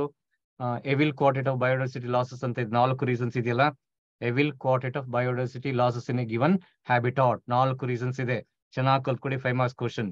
ಆಮೇಲೆ ಇನ್ನೊಂದು ಟರ್ಮ್ ಇದೆ ಎಂಡೆಮಿಸಮ್. What is ಎಂಡೆಮಿಸಮ್? ರೈಟ್, ಓದಿದಿರಲ್ಲ, ಚೆನ್ನಾಗಿ ಕಲ್ತ್ಕೊಂಡಿದ್ರ. ಎಂಡೆಮಿಸಮ್ ಅಂತ ಹೇಳಿದ್ರೆ the species which are confined to A particular geographical region and not found elsewhere. ಬರೀ ಡೆಫಿನೇಷನ್, ನೋ ಎಕ್ಸಾಂಪಲ್ಸ್. ಇನ್ನೊಂದು ಮರಿಬಾರ್ದು, the animals of recent extinction as fur IUCN red list. ಹೇಳಿದ್ನಲ್ಲ ಬೆಳಗ್ಗೆ, ಡೋಡೋ, ಕ್ವಾಗ, ತಿಲಾಸಿನ್, ಬಾಲಿ, ಜವಾನ್ and Caspian 3 species of tiger. Right, ಚೆನ್ನಾಗಿ ಕಲ್ತ್ಕೊಡಿ ಅದನ್ನ. Next, Y ಟೆಂಪರೇಟರಿ tropical regions more biodiversity ಅಥವಾ greater biodiversity compared to ಯಾವುದು temperate reasons ಕಲ್ತ್ಕೊಳ್ಳಿ. Okay, next, give examples for animals of extinction due to over exploitation. ಯಾವುದು? ಸ್ಟೆಲ್ಲಸ್ eco ಮತ್ತೆ Pigeon, passenger Pigeon, ಅದು ಜ್ಞಾಪಕ ಇರಲಿ. ಮತ್ತೆ ನೈಲ್ ಪರ್ಚ್ ಯಾವ್ದಕ್ ಬರುತ್ತೆ? ಏಲಿಯನ್ ಸ್ಪೀಶೀಸ್ ಇನ್ವೇಷನ್ಸ್ ಬರುತ್ತೆ. ಆಫ್ರಿಕನ್ ಕ್ಯಾಟ್ ಫಿಶ್ ಯಾವ್ದಕ್ ಬರುತ್ತೆ? ಏಲಿಯನ್ ಸ್ಪೀಶೀಸ್ ಇನ್ವೇಷನ್ಸ್ಗೆ ಬರುತ್ತೆ. ಅದ್ ಬಿಟ್ರೆ ನೆಕ್ಸ್ಟ್, ಇನ್ ಸಿಟು ಎಕ್ಸಿಟು ಕನ್ಸರ್ವೇಷನ್ ಚೆನ್ನಾಗಿ ಕಲ್ತ್ಕೊಳ್ಳಿ. Difference in ಸಿಟು and exit. Conservation of threatened species with in their natural habitat in ಸಿಟು. Conservation of biodiversity R threatened species away from there natural habitat exit. Measures ಗೊತ್ತಿಲ್ಲ ಯಾವ techniques ಬರುತ್ತೆ. ಇನ್ ಸಿಟು ನಲ್ಲಿ national parks, wild life sanctuaries, biosphere reserves, Sacred groves ಚೆನ್ನಾಗಿ ಕಲ್ತ್ಕೊಳ್ಳಿ. Sacred groves ಮತ್ತೆ example ಚೆನ್ನಾಗಿ ಕಲ್ತ್ಕೊಳ್ಳಿ. Okay, next exit ನಲ್ಲಿ botanical garden, zoological parks, ಆಮೇಲೆ seed banks ಆಗಿರ್ಬೋದು, ಕ್ರೈ ಪ್ರಿಸರ್ವೇಷನ್ಸ್ ಎಕ್ಸಾಂಪಲ್ ಜ್ಞಾಪಕ ಇಟ್ಕೊಳ್ಳಿ. ಇಲ್ಲಿ ಕೇಳೋದು ಇನ್ ಸಿಟು ಎಕ್ಸಿಟು ಡೆಫಿನೇಷನ್, ಡಿಫ್ರೆನ್ಸಸ್, ಇಲ್ಲ what are Sacred groves with examples ಅಂತ ಕೇಳ್ತಾರೆ, ಗೊತ್ತಿರ್ಲಿ. ಬಟ್ ಈ ಕ್ವಶನ್ ಅಂತ never ever forget, water biodiversity hotspots. ಅರ್ಥೈತಲ್ಲ? The regions with high level of species richness and high degree of ಎಂಡೆಮಿಸಮ್. ಇಂಡಿಯಾದಲ್ಲಿ ಎಷ್ಟಿದೆ? 3 ಇದೆ. ಯಾವುದು? ವೆಸ್ಟರ್ನ್ ಘಾಟ್ಸ್, ಶ್ರೀಲಂಕಾ, ಆಮೇಲೆ ಇಂಡೋ ಬರ್ಮಾ, ಆಮೇಲೆ ಹಿಮಾಲಯಸ್. 3 ಗೊತ್ತಿರಲಿ. Total number of biodiversity hotspots 34. ಇಂಡಿಯಾದಲ್ಲಿ 3. ಓಕೆ, ಮತ್ತೆ earth summit was held in so and so. ಯಾವುದು? Earth summit was held in Rio D Janeiro, Brazil. Right, ಯಾವ ಇಯರ್ ಅಲ್ಲಿ ಜ್ಞಾಪಕ ಇರಲಿ. ಮತ್ತೆ ಏನು ಕಂಡಕ್ಟ್ ಮಾಡಿದ್ರು, ಸೊ ಅದು ಜ್ಞಾಪಕ ಇರಲಿ. So this is in the chapter ಯಾವ್ದ್ರಲ್ಲಿ? ಚಾಪ್ಟರ್ 15. ಡೌಟ್ಸ್ ಇದೆ ಏನಾದ್ರು ಇದರಲ್ಲಿ? ಮತ್ತೆ ಸ್ಪೀಶೀಸ್ ಏರಿಯಾ ರಿಲೇಶನ್ಶಿಪ್ ಈಕ್ವೇಶನ್ ಅದು ಏನೇನು ಟರ್ಮ್ಸ್ ಬರುತ್ತೆ ಅದು ಜ್ಞಾಪಕ ಇಟ್ಕೊಳ್ಳೋದು ಕೇಳಿ, ಜ್ಞಾಪಕ ಇಟ್ಕೊಳ್ಳಿ. Okay, log S is equal to log C plus Z log ಅಂತ ಇದೆಯಲ್ಲ, ಆ ಟರ್ಮ್ಸ್ ಏನ್ ರೆಪ್ರೆಸೆಂಟ್ ಮಾಡುತ್ತೆ ನೀಟಾಗಿ ಜ್ಞಾಪಕ ಇಟ್ಕೊಳ್ಳಿ. ಎಸ್, ಎನಿ ಡೌಟ್ಸ್ ಇದ್ರೆ ಈ ಚಾಪ್ಟರ್ 15 ಅಲ್ಲಿ? ಟೀಚರ್ಸ್ ಆಗಿರ್ಬೋದು, ಮಕ್ಕಳಾಗಿರ್ಬೋದು. ಓಕೆ, ಇಲ್ಲ ಅಂತ ಹೇಳಿದ್ರೆ ಲಾಸ್ಟ್ ಚಾಪ್ಟರ್ಗೆ ಹೋಗ್ತೀನಿ. ಚಾಪ್ಟರ್ 16. Shall we? ಓಕೆ, ಬೇಕಾದ್ರೆ in case future if doubt arises you can call me or you can contact me later, no problem. Okay, yes. Coming to chapter 16. Chapter 16 ಅಲ್ಲಿ dates ಇರುತ್ತೆ. For example, air pollution act was passed in so and so, water pollution act was passed in so and so, noise pollution, the forest policy ನಲ್ಲಿ ಎಷ್ಟೆಷ್ಟು forest cover ಇರಬೇಕು ಅದನ್ನ MCQ ನಲ್ಲಿ ಓದ್ಕೊಳ್ಳಿ. Very very important. ಅದು ಬಿಟ್ರೆ so vehicular pollution ಇನ್ ಡೆಲ್ಲಿ, ಅದರಲ್ಲಿ ಮುಖ್ಯ ಒಂದು reasoning type ಕೇಳ್ಬೋದಾ? Y CNG is better than petrol or diesel ಅಲ್ವಾ? ಕಲ್ತ್ಕೊಡಿ ಇವತ್ತು. Y CNG is better than diesel or petrol, ಯಾಕೆ ಅದು ಅದನ್ನ ರೀಸನಿಂಗ್ ಕಲ್ತ್ಕೊಡಿ. ಅದ್ ಬಿಟ್ರೆ next effects of water pollution 5 points ಇದೆ. ಯಾವ್ದು ಹೇಳಿ? Algal Bloom, eutrophication, ಬಯೋಮ್ಯಾಗ್ನಿಫಿಕೇಶನ್, spread of diseases, right, BOD, biochemical oxygen demand. ಚೆನ್ನಾಗಿ ಕಲ್ತ್ಕೊಡಿ. 5 ಬರ್ದೆ 2 ಮಾರ್ಕ್ಸ್ ಬಂದ್ಬಿಡ್ತು. ಒಂದೊಂದು ಲೈನ್ ಬರ್ತಾ ಹೋದ್ರೆ ಒಂದು 2 ಮಾರ್ಕ್ಸ್ ಬಂದ್ಬಿಡುತ್ತೆ. 5 ಮಾರ್ಕ್ಸ್ ಇದು. Okay, describe any 5 effects of water pollution ಕೇಳಬಹುದು. Very very important. ಯಾವ್ದಾದ್ರು ಒಂದು ಬಂದೇ ಬರುತ್ತೆ ಈ ಪಾರ್ಟ್ ಅಲ್ಲಿ. ಚೆನ್ನಾಗಿ ಕಲ್ತ್ಕೊಡಿ ವಾಟರ್ ಪೊಲ್ಯೂಷನ್ಸ್ ಅಲ್ಲಿ. ನೆಕ್ಸ್ಟ್ ಬರೋಣ ಸಾಲಿಡ್ ವೇಸ್ಟ್ ಅಲ್ಲಿ. ಎಕೋಸ್ಯಾನ್ ಇದೆಯಲ್ಲ, ಎಕಲಾಜಿಕಲ್ ಸ್ಯಾನಿಟೇಷನ್ ಡೆಫಿನೇಷನ್ ಕಲ್ತ್ಕೊಳ್ಳಿ. ಎಲ್ಲೆಲ್ಲಿ ಕಂಡು ಬರ್ತವೆ? ಯಾವುದು? ಶ್ರೀಲಂಕಾ ಆಗಿರ್ಬೋದು ಅಲ್ವಾ? ಅದನ್ನ ನೀಟಾಗಿ ಕಲ್ತ್ಕೊಳ್ಳಿ. ಕೇರಳ, ಶ್ರೀಲಂಕಾದಲ್ಲಿ ಕಂಡು ಬರ್ತವೆ. ಮತ್ತೆ ಸಾಲಿಡ್ ವೇಸ್ಟ್ 2 ಟೈಪ್ಸ್ ಇದೆ, ಗೊತ್ತಿದೆಯಲ್ಲ. Anything that goes out in trash is A solid waste. 2 ತರ ಇದೆ. ಯಾವುದು? ಮುನ್ಸಿಪಲ್ ಸಾಲಿಡ್ ವೇಸ್ಟ್ ಮತ್ತೆ ಇಲೆಕ್ಟ್ರಾನಿಕ್ ವೇಸ್ಟ್ ಅಥವಾ ಈ ವೇಸ್ಟ್. ಚೆನ್ನಾಗಿ ಕಲ್ತ್ಕೊಡಿ, ಸರಿನಾ? ರೇಡಿಯೋ ಆಕ್ಟಿವ್ ವೇಸ್ಟ್ ಡೆಫಿನೇಷನ್ ಕೇಳೋದಿಲ್ಲ, ಎಫೆಕ್ಟ್ಸ್ ಕೇಳ್ತಾರೆ. May be ageing of skins ಆಗಿರ್ಬೋದು, ಸ್ಕಿನ್ ಕ್ಯಾನ್ಸರ್ ಆಗಿರ್ಬೋದು. ಚೆನ್ನಾಗಿ ಕಲ್ತ್ಕೊಳ್ಳಿ. ಅದು ಬಿಟ್ರೆ ನೆಕ್ಸ್ಟ್ ನಿಮ್ಗೆ ಜನರಲಿ ಯಾವುದು? Green house effect definition. Green house gases ಯಾವುದು ಅಲ್ವಾ? MCQ ನಲ್ಲಿ 4 ಗ್ರೀನ್ ಹೌಸ್ ಗ್ಯಾಸಸ್ ಕೊಟ್ಟು ಯಾವ್ದೋ ಒಂದು ಆಪ್ಷನ್ಸ್ ಕೊಟ್ಟು ಫೈಂಡ್ ಔಟ್ ಅಂತ ಕೇಳ್ಬೋದು ಅಲ್ವಾ? ಮೀಥೇನ್ ಆಗಿರ್ಬೋದು, ಕಾರ್ಬನ್ ಡೈಆಕ್ಸೈಡ್, ನೈಟ್ರಸ್ ಆಕ್ಸೈಡ್ ಆಗಿರ್ಬೋದು, ಕ್ಲೋರೋಫ್ಲೋರೋ ಕಾರ್ಬನ್ಸ್ ಆಗಿರ್ಬೋದು. 4 ಆಪ್ಷನ್ಸ್ ಕೊಡ್ಬೋದು ಗ್ರೀನ್ ಹೌಸ್ ಗ್ಯಾಸಸ್ ಅಲ್ಲಿ. ಮತ್ತೆ ಗ್ಲೋಬಲ್ ವಾರ್ಮಿಂಗ್ ಇದೆಲ್ಲ very very important. So what is global warming? Mention the effects and preventive measures. ಅರ್ಥಲ್ಲ? So ಅದನ್ನ ನೀಟಾಗಿ ಕಲ್ತ್ಕೊಳ್ಳಿ. ಓಝೋನ್ ಹೋಲ್ ಅಂತ ಇದೆ, ವೆರಿ ವೆರಿ ಇಂಪಾರ್ಟೆಂಟ್. ಅದನ್ನ ಏನ್ ಎಫೆಕ್ಟ್ ಆಗುತ್ತೆ ಅಲ್ವಾ, ಜ್ಞಾಪಿಸ್ಕೊಳ್ಳಿ. ಓಝೋನ್ ಹೋಲ್ ಇಂದ ಏನೇನು ಜ್ಞಾಪಕ ಎಫೆಕ್ಟ್ಸ್ ಆಗುತ್ತೆ? It is responsible for ageing of skin cells, damaging of skin cells ಅಥವಾ ಡ್ಯಾಮೇಜಸ್ ಸ್ಕಿನ್ ಸೆಲ್ಸ್. ಆಮೇಲೆ ಒಂದು ಮರಿಬಾರ್ದು, ಯಾವುದು? Snow blindness, right? UVB radiations is absorbed by cornea ಅಲ್ವಾ? ಇನ್ಫ್ಲಮೇಷನ್ ಆಫ್ ಹ್ಯೂಮನ್ ಕಾರ್ನಿಯಾ ಯಾವುದು? By UVB radiation is called snow blindness. ಚೆನ್ನಾಗಿ ಕಲ್ತ್ಕೊಡಿ ಇವೆಲ್ಲ. So ಅದು ozone hole depletion ಇಂದ ಆಗ್ತಕ್ಕಂಥ ಎಫೆಕ್ಟ್ಸ್ ಆಗಿರ್ಬೋದು. ನೆಕ್ಸ್ಟ್ ಬರೋದು ನಿಮ್ಗೆ ಯಾವುದು? ಡಿಫಾರೆಸ್ಟೇಷನ್, ರಿಫಾರೆಸ್ಟೇಷನ್ ಡೆಫಿನೇಷನ್ ಚೆನ್ನಾಗಿ ಕಲ್ತ್ಕೊಡಿ. Deforestation, conversion of ಫಾರೆಸ್ಟೆಡ್ areas into non ಫಾರೆಸ್ಟೆಡ್ areas, definition ಕಲ್ತ್ಕೊಳ್ಳಿ. ರಿಫಾರೆಸ್ಟೇಷನ್ definition ಕಲ್ತ್ಕೊಳ್ಳಿ, definitions ಕೇಳ್ಬೋದು. ಆಮೇಲೆ people's participation in the conservation of forest. 3 examples ಇದೆ ನಿಮ್ಗೆ. ಬಿಷ್ಣೋಯ್ ಕಮ್ಯುನಿಟಿ ಇದೆ, ಜಾಯಿಂಟ್ ಫಾರೆಸ್ಟ್ ಮ್ಯಾನೇಜ್ಮೆಂಟ್ ಇದೆ, ಚಿಪ್ಕೋ ಮೂವ್ಮೆಂಟ್ ಇದೆ. ಕೇಳ್ತಕ್ಕಂಥ ಕ್ವಶನ್ಸ್ ಅದು. ಅರ್ಥ ಆಯ್ತಲ್ಲ? ಇಷ್ಟು ಈ ಚಾಪ್ಟರ್ ಅಲ್ಲಿ ಚೆನ್ನಾಗಿ ಕಲ್ತ್ಕೊಳ್ಳಿ. ಮತ್ತೆ ಡಯಾಗ್ರಾಮ್ಸ್ ಒಂದು ಸ್ಕ್ರಬರ್ ಮತ್ತೆ ಎಲೆಕ್ಟ್ರೋಸ್ಟಾಟಿಕ್ ಪ್ರೆಸಿಪಿಟೇಟರ್ಸ್ ಅಂತ ಇದೆ. ಇಷ್ಟನ್ನ ಚೆನ್ನಾಗಿ ಕಲ್ತ್ಕೊಳ್ಳಿ ಈ ಚಾಪ್ಟರ್ 16 ಅಲ್ಲಿ. ಅರ್ಥ ಆಯ್ತಲ್ಲ? ಸೊ ಹಾಗಾಗಿ ನಾನು almost from first to last ವರ್ಗು ಮತ್ತೆ ಎಲ್ಲ ನೀಟಾಗಿ ಹೇಳಿದ್ದೀನಿ. ಓಕೆ, ಇನ್ನೇನಾದ್ರು ಡೌಟ್ಸ್ ಇದ್ರೆ ಒಂದು I'll give for 5 minutes ಕೊಡ್ತೀನಿ. Let us have interaction. S, ಬನ್ನಿ. ಏನೇ ಡೌಟ್ಸ್, ಯಾವುದೇ ಡೌಟ್ಸ್ ಆಗಿರ್ಬೋದು. Yes sir.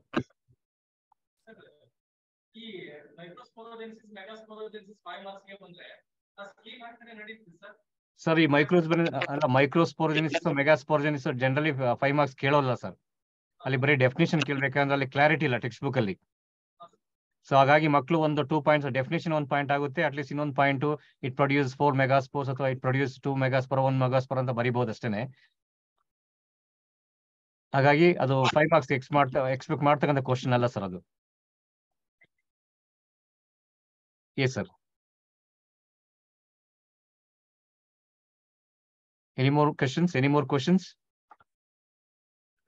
ಮಕ್ಳು ಎಕ್ಸಾಸ್ಟ್ ಆಗಿದಾರಲ್ವಾ? ನೀವು ಓದಿದ್ರೆ ಐ ಥಿಂಕ್ ಓಕೆ, ಹೌದು, ಇನ್ನು ಇಂಟ್ರೆಸ್ಟ್ ಇರುತ್ತೆ. ಅಟ್ಲೀಸ್ಟ್ ನೋಡಿ, I took 3 hours ಅಲ್ವಾ? 3 hours okay to complete the entire chapter from 1 to 16. You are studied for whole year ಅಲ್ವಾ? You need a maximum 4 to 5 hours to glance it ಅಷ್ಟೇನ. ಈಗ ಗೊತ್ತಾಗೋದಲ್ಲ, ಈಗ ಏನ್ ಓದಿರ್ತಿಲ್ಲ recall ಮಾಡ್ಕೋಬೇಕು. ಕೂತ್ಕೊಂಡಾಗ ನಿಂತ್ಕೊಂಡಾಗ you have to recall it. That is how the revision should be. Yes.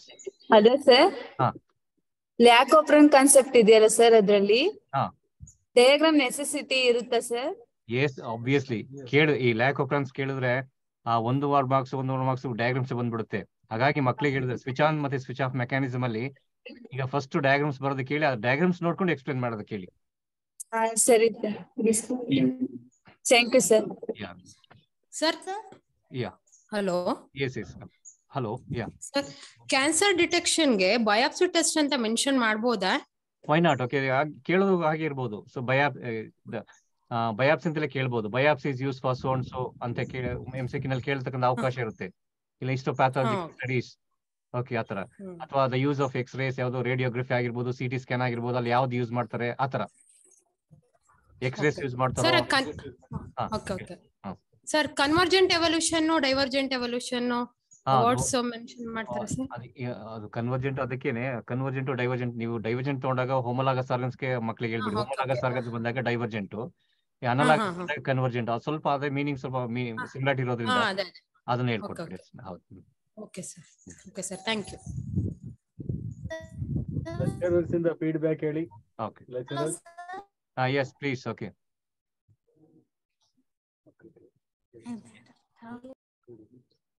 Yes okay.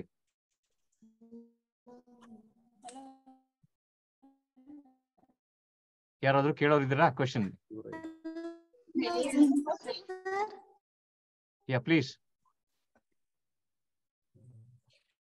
ಅಲ್ಲ sir. S. Sir, DNA ಒಳಗ 2 hydrogen bond.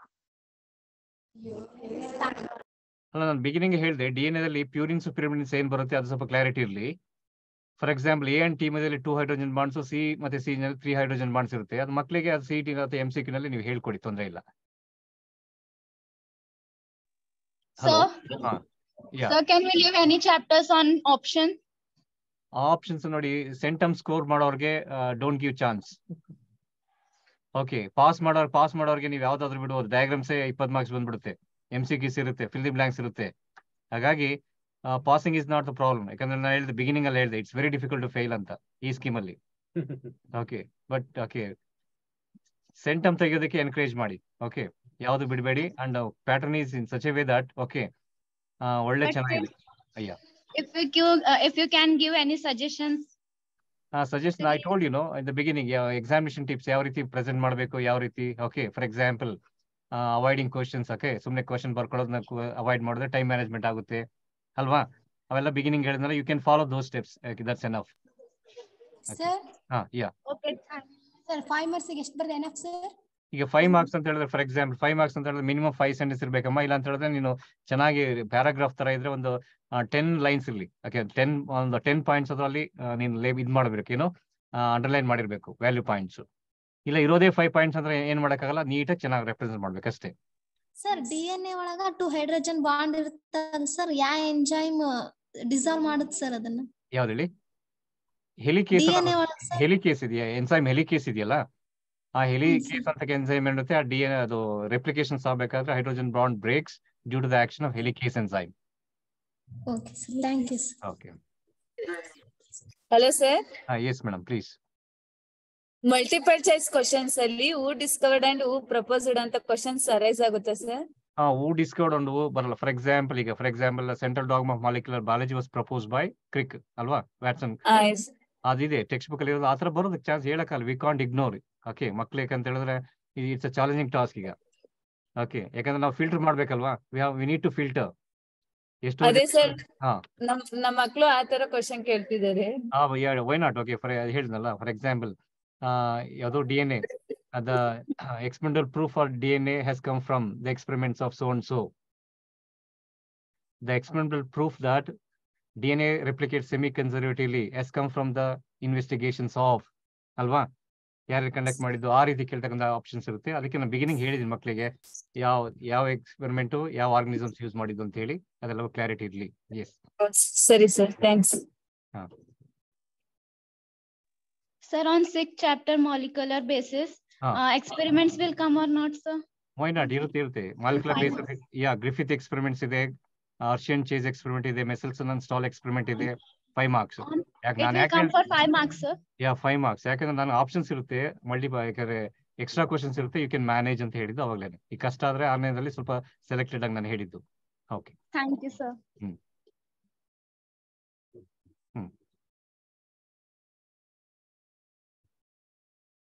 Yes. Any more? Yeah. Anyhow, I think.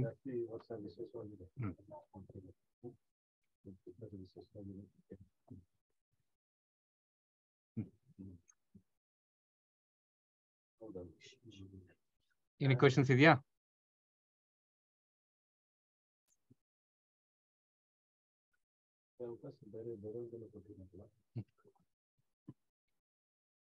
ಊಟ ಸಮಯ ಅಲ್ಲ, it's a time for lunch now, right? ಹೌದಾ?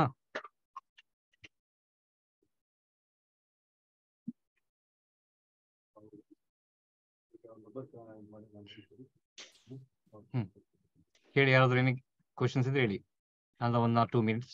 Okay okay, in case ನೋಡಿ ನಿಮ್ಗೆ ಏನಾದ್ರು ಹೆಸಿಟೇಷನ್ಸ್ ಇದ್ರೆ, ಹೇಗೆ ಕೇಳೋದು ಕ್ವಶನ್ಸ್ ಅಂತ ಹೇಳಿ, ಏನೇ ಕ್ಲಾರಿಫಿಕೇಶನ್ಸ್ ಇದ್ರೆ, I told you, I shared my number screen ಅಲ್ಲಿ ಇತ್ತು. ನೀವು ಬೇಕಾದ್ರೆ ಯು ಕ್ಯಾನ್ ಸೀಕ್, ಅದು ನಿಮ್ಮ ಟೀಚರ್ಸ್ ಅವ್ರಿಗೆ ಕೇಳಿ. ಇನ್ ಕೇಸ್ ಅಲ್ಲಿ ಡೌಟ್ಸ್ ಇದ್ರೆ ನನ್ನನ್ನು ಕೇಳಿ, ತೊಂದರೆ ಇಲ್ಲ. I am able to answer. Okay, related to your examinations ಏನಾಗಿರ್ಬೋದು. Okay, ಓದ್ಬೇಕಾದ್ರೆ doubts ಬರುತ್ತೆ, ಯಾರನ್ನ ಕೇಳಬೇಕು? Either you ask your teacher, ಕೇಳಿ, ಟೀಚರ್ಸ್ ಓಕೆ ಅವ್ರನ್ನ ಕೇಳಿ. ಇನ್ ಕೇಸ್ ಕಾಂಟ್ಯಾಕ್ಟ್ ಮಾಡೋಕ್ಕಾಗದ್ರೆ ನನ್ನ ಕಾಂಟ್ಯಾಕ್ಟ್ ಮಾಡಿ. ಸೊ ಒಟ್ಟಿನಲ್ಲಿ ಏನ್ ಮಾಡಬೇಕು, ನಿಮ್ಮ ಮಾರ್ಕ್ಸ್ ಚೆನ್ನಾಗಿ ಬರ್ಬೇಕು ಎಕ್ಸಾಮಿನೇಷನ್ಸ್ ಅಲ್ಲಿ. ಯಾಕಂತ ಹೇಳಿದ್ರೆ ಕ್ರೈಸ್ has taken such N initiative ಅಲ್ವಾ, ವಂಡರ್ಫುಲ್ ಸ್ಟೆಪ್ ಅಲ್ವಾ. ನಾನು ನಾಟ್ ಸೀನ್ ಸೋ ಫಾರ್. ಇನ್ನು ಇವನ್ ಅರ್ಥ ಆಯ್ತಲ್ಲ, ಪ್ರತಿಯೊಂದು ಸ್ಟೇಜ್ ಅಲ್ಲೂ ನಿಮ್ಮನ್ನು ಕೇರ್ ತೊಳ್ತಾ ಇದ್ದಾರೆ. ಐದರ್ ಪ್ರೊವೈಡಿಂಗ್ ಮೆಟೀರಿಯಲ್ಸ್ ಆಗಿರ್ಬೋದು, ಪ್ರೊವೈಡಿಂಗ್ ಓರಿಯಂಟೇಷನ್ ಪ್ರೋಗ್ರಾಮ್ಸ್ ಆಗಿರ್ಬೋದು. Okay, even at the last minute revisions ಅಂತ ಏನ್ ಕರಿತೀವಲ್ಲ. ಸೊ ನೋಡಿ, ಇಷ್ಟೆಲ್ಲ ಕೇರ್ ತೊಳ್ತಾ ಇದ್ದಾರೆ. In return what we expect is A good results from your side ಅಷ್ಟೇ. ಅರ್ಥ ಆಯ್ತಲ್ಲ? I hope will all come go with flying colours. ಅರ್ಥ ಆಯ್ತಲ್ಲ? So I wish all the best for your fourth coming board examination. So ಇನ್ನೇನೋ doubts ಇದ್ರೆ you can contact me. Thank you all. Please ಈಗ okay Devaraj ಅವರು ವಿಶೇಷವಾಗಿ ಎಲ್ಲ ಮಾಹಿತಿ ಹೇಳಿದ್ದಾರೆ. ಕೊನೆಯದಾಗಿ ನಮ್ಮ ಲಕ್ಷ್ಮೀಪತಿ ಅವರು ಪ್ರಾಜೆಕ್ಟ್ ಆಫೀಸರ್ ಕನ್ಕ್ಲೂಡ್ ಮಾಡ್ತಾರೆ. ಸೊ ನಾಳೆ ಮ್ಯಾಥಮೆಟಿಕ್ಸ್ ಇದೆ, ನಾವು ಆಲ್ರೆಡಿ ಹೇಳಿದ್ದೀವಿ. ಯಾಕೆಂದ್ರೆ ನಾಳೆ ಒಂದು ಸಂಡೇ ಸ್ಪೆಷಲ್, ವಿಶೇಷವಾಗಿ ನಾವು ಒಂದು ಸಬ್ಜೆಕ್ಟನ್ನ ಮಾಹಿತಿಯನ್ನು ಕೊಡ್ತಾ ಇದ್ದೀವಿ. ಸೊ ನಾಳೆ ಎಲ್ಲರೂ ವಿತ್ ಆಲ್ ಪ್ರಿಪರೇಷನ್ಸ್ ಹೇಳ್ಬೇಕು. ವಾರ್ಡನ್ ಅವ್ರಿಗೂ ಸಹ ನಾವು ಮೆಸೇಜ್ ಕಳಿಸ್ತೀವಿ, ಮತ್ತೆ principal and also concern lecturer ಯಾರು ಇರ್ತಾರೆ ನಾಳೆ ಕಡ್ಡಾಯವಾಗಿ ಹಾಜರು ಇದ್ದು ಈ ಕ್ಲಾಸ್ ಅನ್ನ ನಡೆಸ್ಕೊಳ್ಬೇಕು ಅಂತ. ಸಂಡೇ ಆಗ್ಬೋದಲ್ವಾ? ಏನ್ ತೊಂದರೆ ಇಲ್ಲ ತಾನೆ ಮಕ್ಕಳು? 2 hours okay fine. Hand raise ಮಾಡಿದ್ದೀರಿ, ಎಕ್ಸಲೆಂಟ್. ಯಾಕಂದ್ರೆ ನಾವು ಪ್ರಿಪೇರ್ ಆಗ್ತಾ ಇದ್ದೀವಿ. ಸೊ ಒಳ್ಳೆ ರೀತಿನಲ್ಲಿ ಬಹುಶಃ ಕ್ರೈಸ್ಗೆ ನಮ್ಮ ದೇವರಾಜ್ ಅವರು ಮತ್ತೆ ಇತರ ಅವರ ಟೀಮ್ ತುಂಬಾ, ಯಾಕೆಂದ್ರೆ ನಮ್ಮಲ್ಲಿರ್ತಕ್ಕಂಥ ಎಲ್ಲ ಮಕ್ಕಳು ಸಹ ಗ್ರಾಮೀಣ ಪ್ರದೇಶದ ಮಕ್ಕಳು, ಜೊತೆಗೆ ವಿಜ್ಞಾನವನ್ನ ಅರಸಿ ಬಂದಂತವ್ರು. ಸೊ ಆ ಮಕ್ಕಳು ಮುಂದಿನ ವಿದ್ಯಾಭ್ಯಾಸಕ್ಕೆ ಪೂರಕವಾಗಿ ಈ ಪರೀಕ್ಷೆ ಇದೆ ಅಂತ ಹೇಳಿ ಆಲ್ರೆಡಿ ಹೇಳಿದೆ. ಸೊ ತಾವು ಈಗ ಏನೇನು ಅವ್ರು ಹೇಳಿದ್ದಾರೆ ಅದನ್ನ ಇಂಪ್ಲಿಮೆಂಟ್ ಮಾಡ್ಕೊಳ್ಳಿ, ಮತ್ತೆ ಓದ್ಕೊಳ್ಳಿ ಚೆನ್ನಾಗಿ. ನಮ್ಮ ಲೆಕ್ಚರರ್ಸ್ ಯಾರಿದ್ದೀರಿ ಕೊನೆ ತನಕ ಅವ್ರದ್ದು ಹ್ಯಾಂಡ್ ಹೋಲ್ಡ್ ಮಾಡಿ ಮಕ್ಕಳ ಒಂದು ಪ್ರಗತಿಗೆ ಕಾರಣರಾಗಿ. ನಾವು ಲಕ್ಷ್ಮೀಪತಿ ಅವರು ಹೇಳ್ತಾರೆ ನಂತರ ನಾಳಿದ್ದು ಏನೋ ಸೋಮವಾರ ಫಿಸಿಕ್ಸ್ ಇದೆ, ಅದನ್ನು ನಾವು ಹೇಳ್ತಾ ಇದೀವಿ. 2-3 hours ನಮ್ಮ ಜೊತೆಗಿರಿ. ಇವತ್ತು ಲಾಂಗ್ ಸೆಷನ್, ತುಂಬಾ ಒಳ್ಳೆ ಸೆಷನ್ ಆಗಿದೆ. ಎಲ್ಲರಿಗೂ ಧನ್ಯವಾದ. ಲಕ್ಷ್ಮೀಪತಿ ಅವರು ಕನ್ಕ್ಲೂಡ್ ಮಾಡ್ತಾರೆ. Thank you.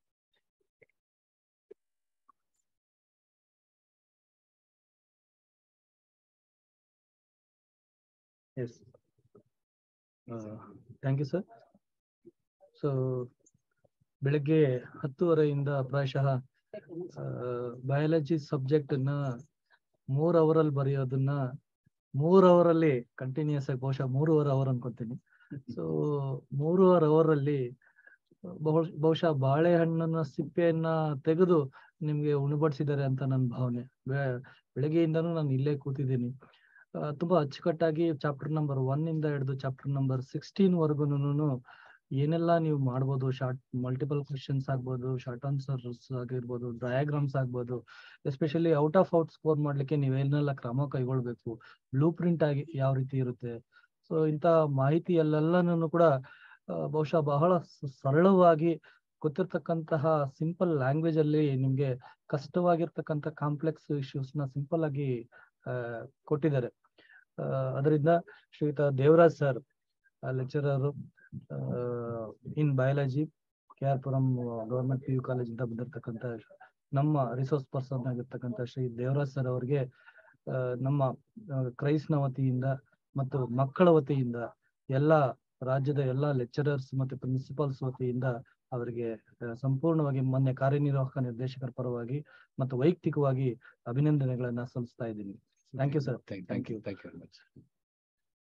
ಜೊತೆಗೆ ಬಹುಶಃ ನಿಮ್ಗೆಲ್ರಿಗೂ ಕೂಡ ಖುಷಿ ಆಗಿರ್ಬೋದು, ಲಾಂಗ್ ಒಂದು ಡ್ಯೂರೇಷನ್ ಆದ್ರೂ ಕೂಡ ಎಕ್ಸಾಮಿನೇಷನ್ ಪಾಯಿಂಟ್ ಆಫ್ ವ್ಯೂ ಅಲ್ಲಿ ತುಂಬಾನೇ ಇಂಪಾರ್ಟೆಂಟ್ ಆಗಿರ್ತಕ್ಕಂಥ ವಿಚಾರ ಇದು. ಬಯಾಲಜಿಗೆ ಸಂಬಂಧಪಟ್ಟಂತಹ ಏನೇ ಡೌಟ್ಸ್ ಇದ್ರೂ ಕೂಡ ಫೋನ್ ನಂಬರ್ ಕೊಟ್ಟಿದ್ದಾರೆ ಸರ್ ಅವರು. ದಯಮಾಡಿ ಎಲ್ಲ lecturers last exam point of view ಅಲ್ಲಿ ನಿಮ್ಗೆ ಏನಾದ್ರು ಡೌಟ್ಸ್ ಬಂದು ಮಕ್ಕಳಿಗೆ ನೀವು ಏನಾದ್ರು ಓರಿಯಂಟೇಶನ್ ನೀವು ಮಾಡ್ಬೇಕು ಅಂತಂದಾಗ ದಯಮಾಡಿ ಅವ್ರ ಹತ್ರ ಕ್ಲಾರಿಫಿಕೇಶನ್ ತಗೊಳ್ಳಿ. ಜೊತೆಗೆ ಮಕ್ಕಳು ಕೂಡ ಡೈರೆಕ್ಟ್ ಆಗಿ ಲೆಕ್ಚರರ್ಸ್ ಹತ್ರ ಫೋನ್ ಇಸ್ಕೊಂಡು ನೀವು ಸರ್ ಅವ್ರನ್ನ ಕಾಂಟ್ಯಾಕ್ಟ್ ಮಾಡಿ ಔಟ್ ಆಫ್ ಔಟ್ ಸ್ಕೋರ್ ಮಾಡ್ಲಿಕ್ಕೆ ಏನೆಲ್ಲ ಬೇಕು ಅದನ್ನ ನೀವು ತಗೊಂತೀರಾ ಅಂತ ಭಾವಿಸ್ತಾ ಈ ಸೆಷನ್ ನ ಇಲ್ಲಿಗೆ ಮುಗಿಸ್ತಾ ಇದ್ದೀವಿ. ಎಲ್ಲರಿಗೂ ಕೂಡ ಧನ್ಯವಾದಗಳು. Thank you.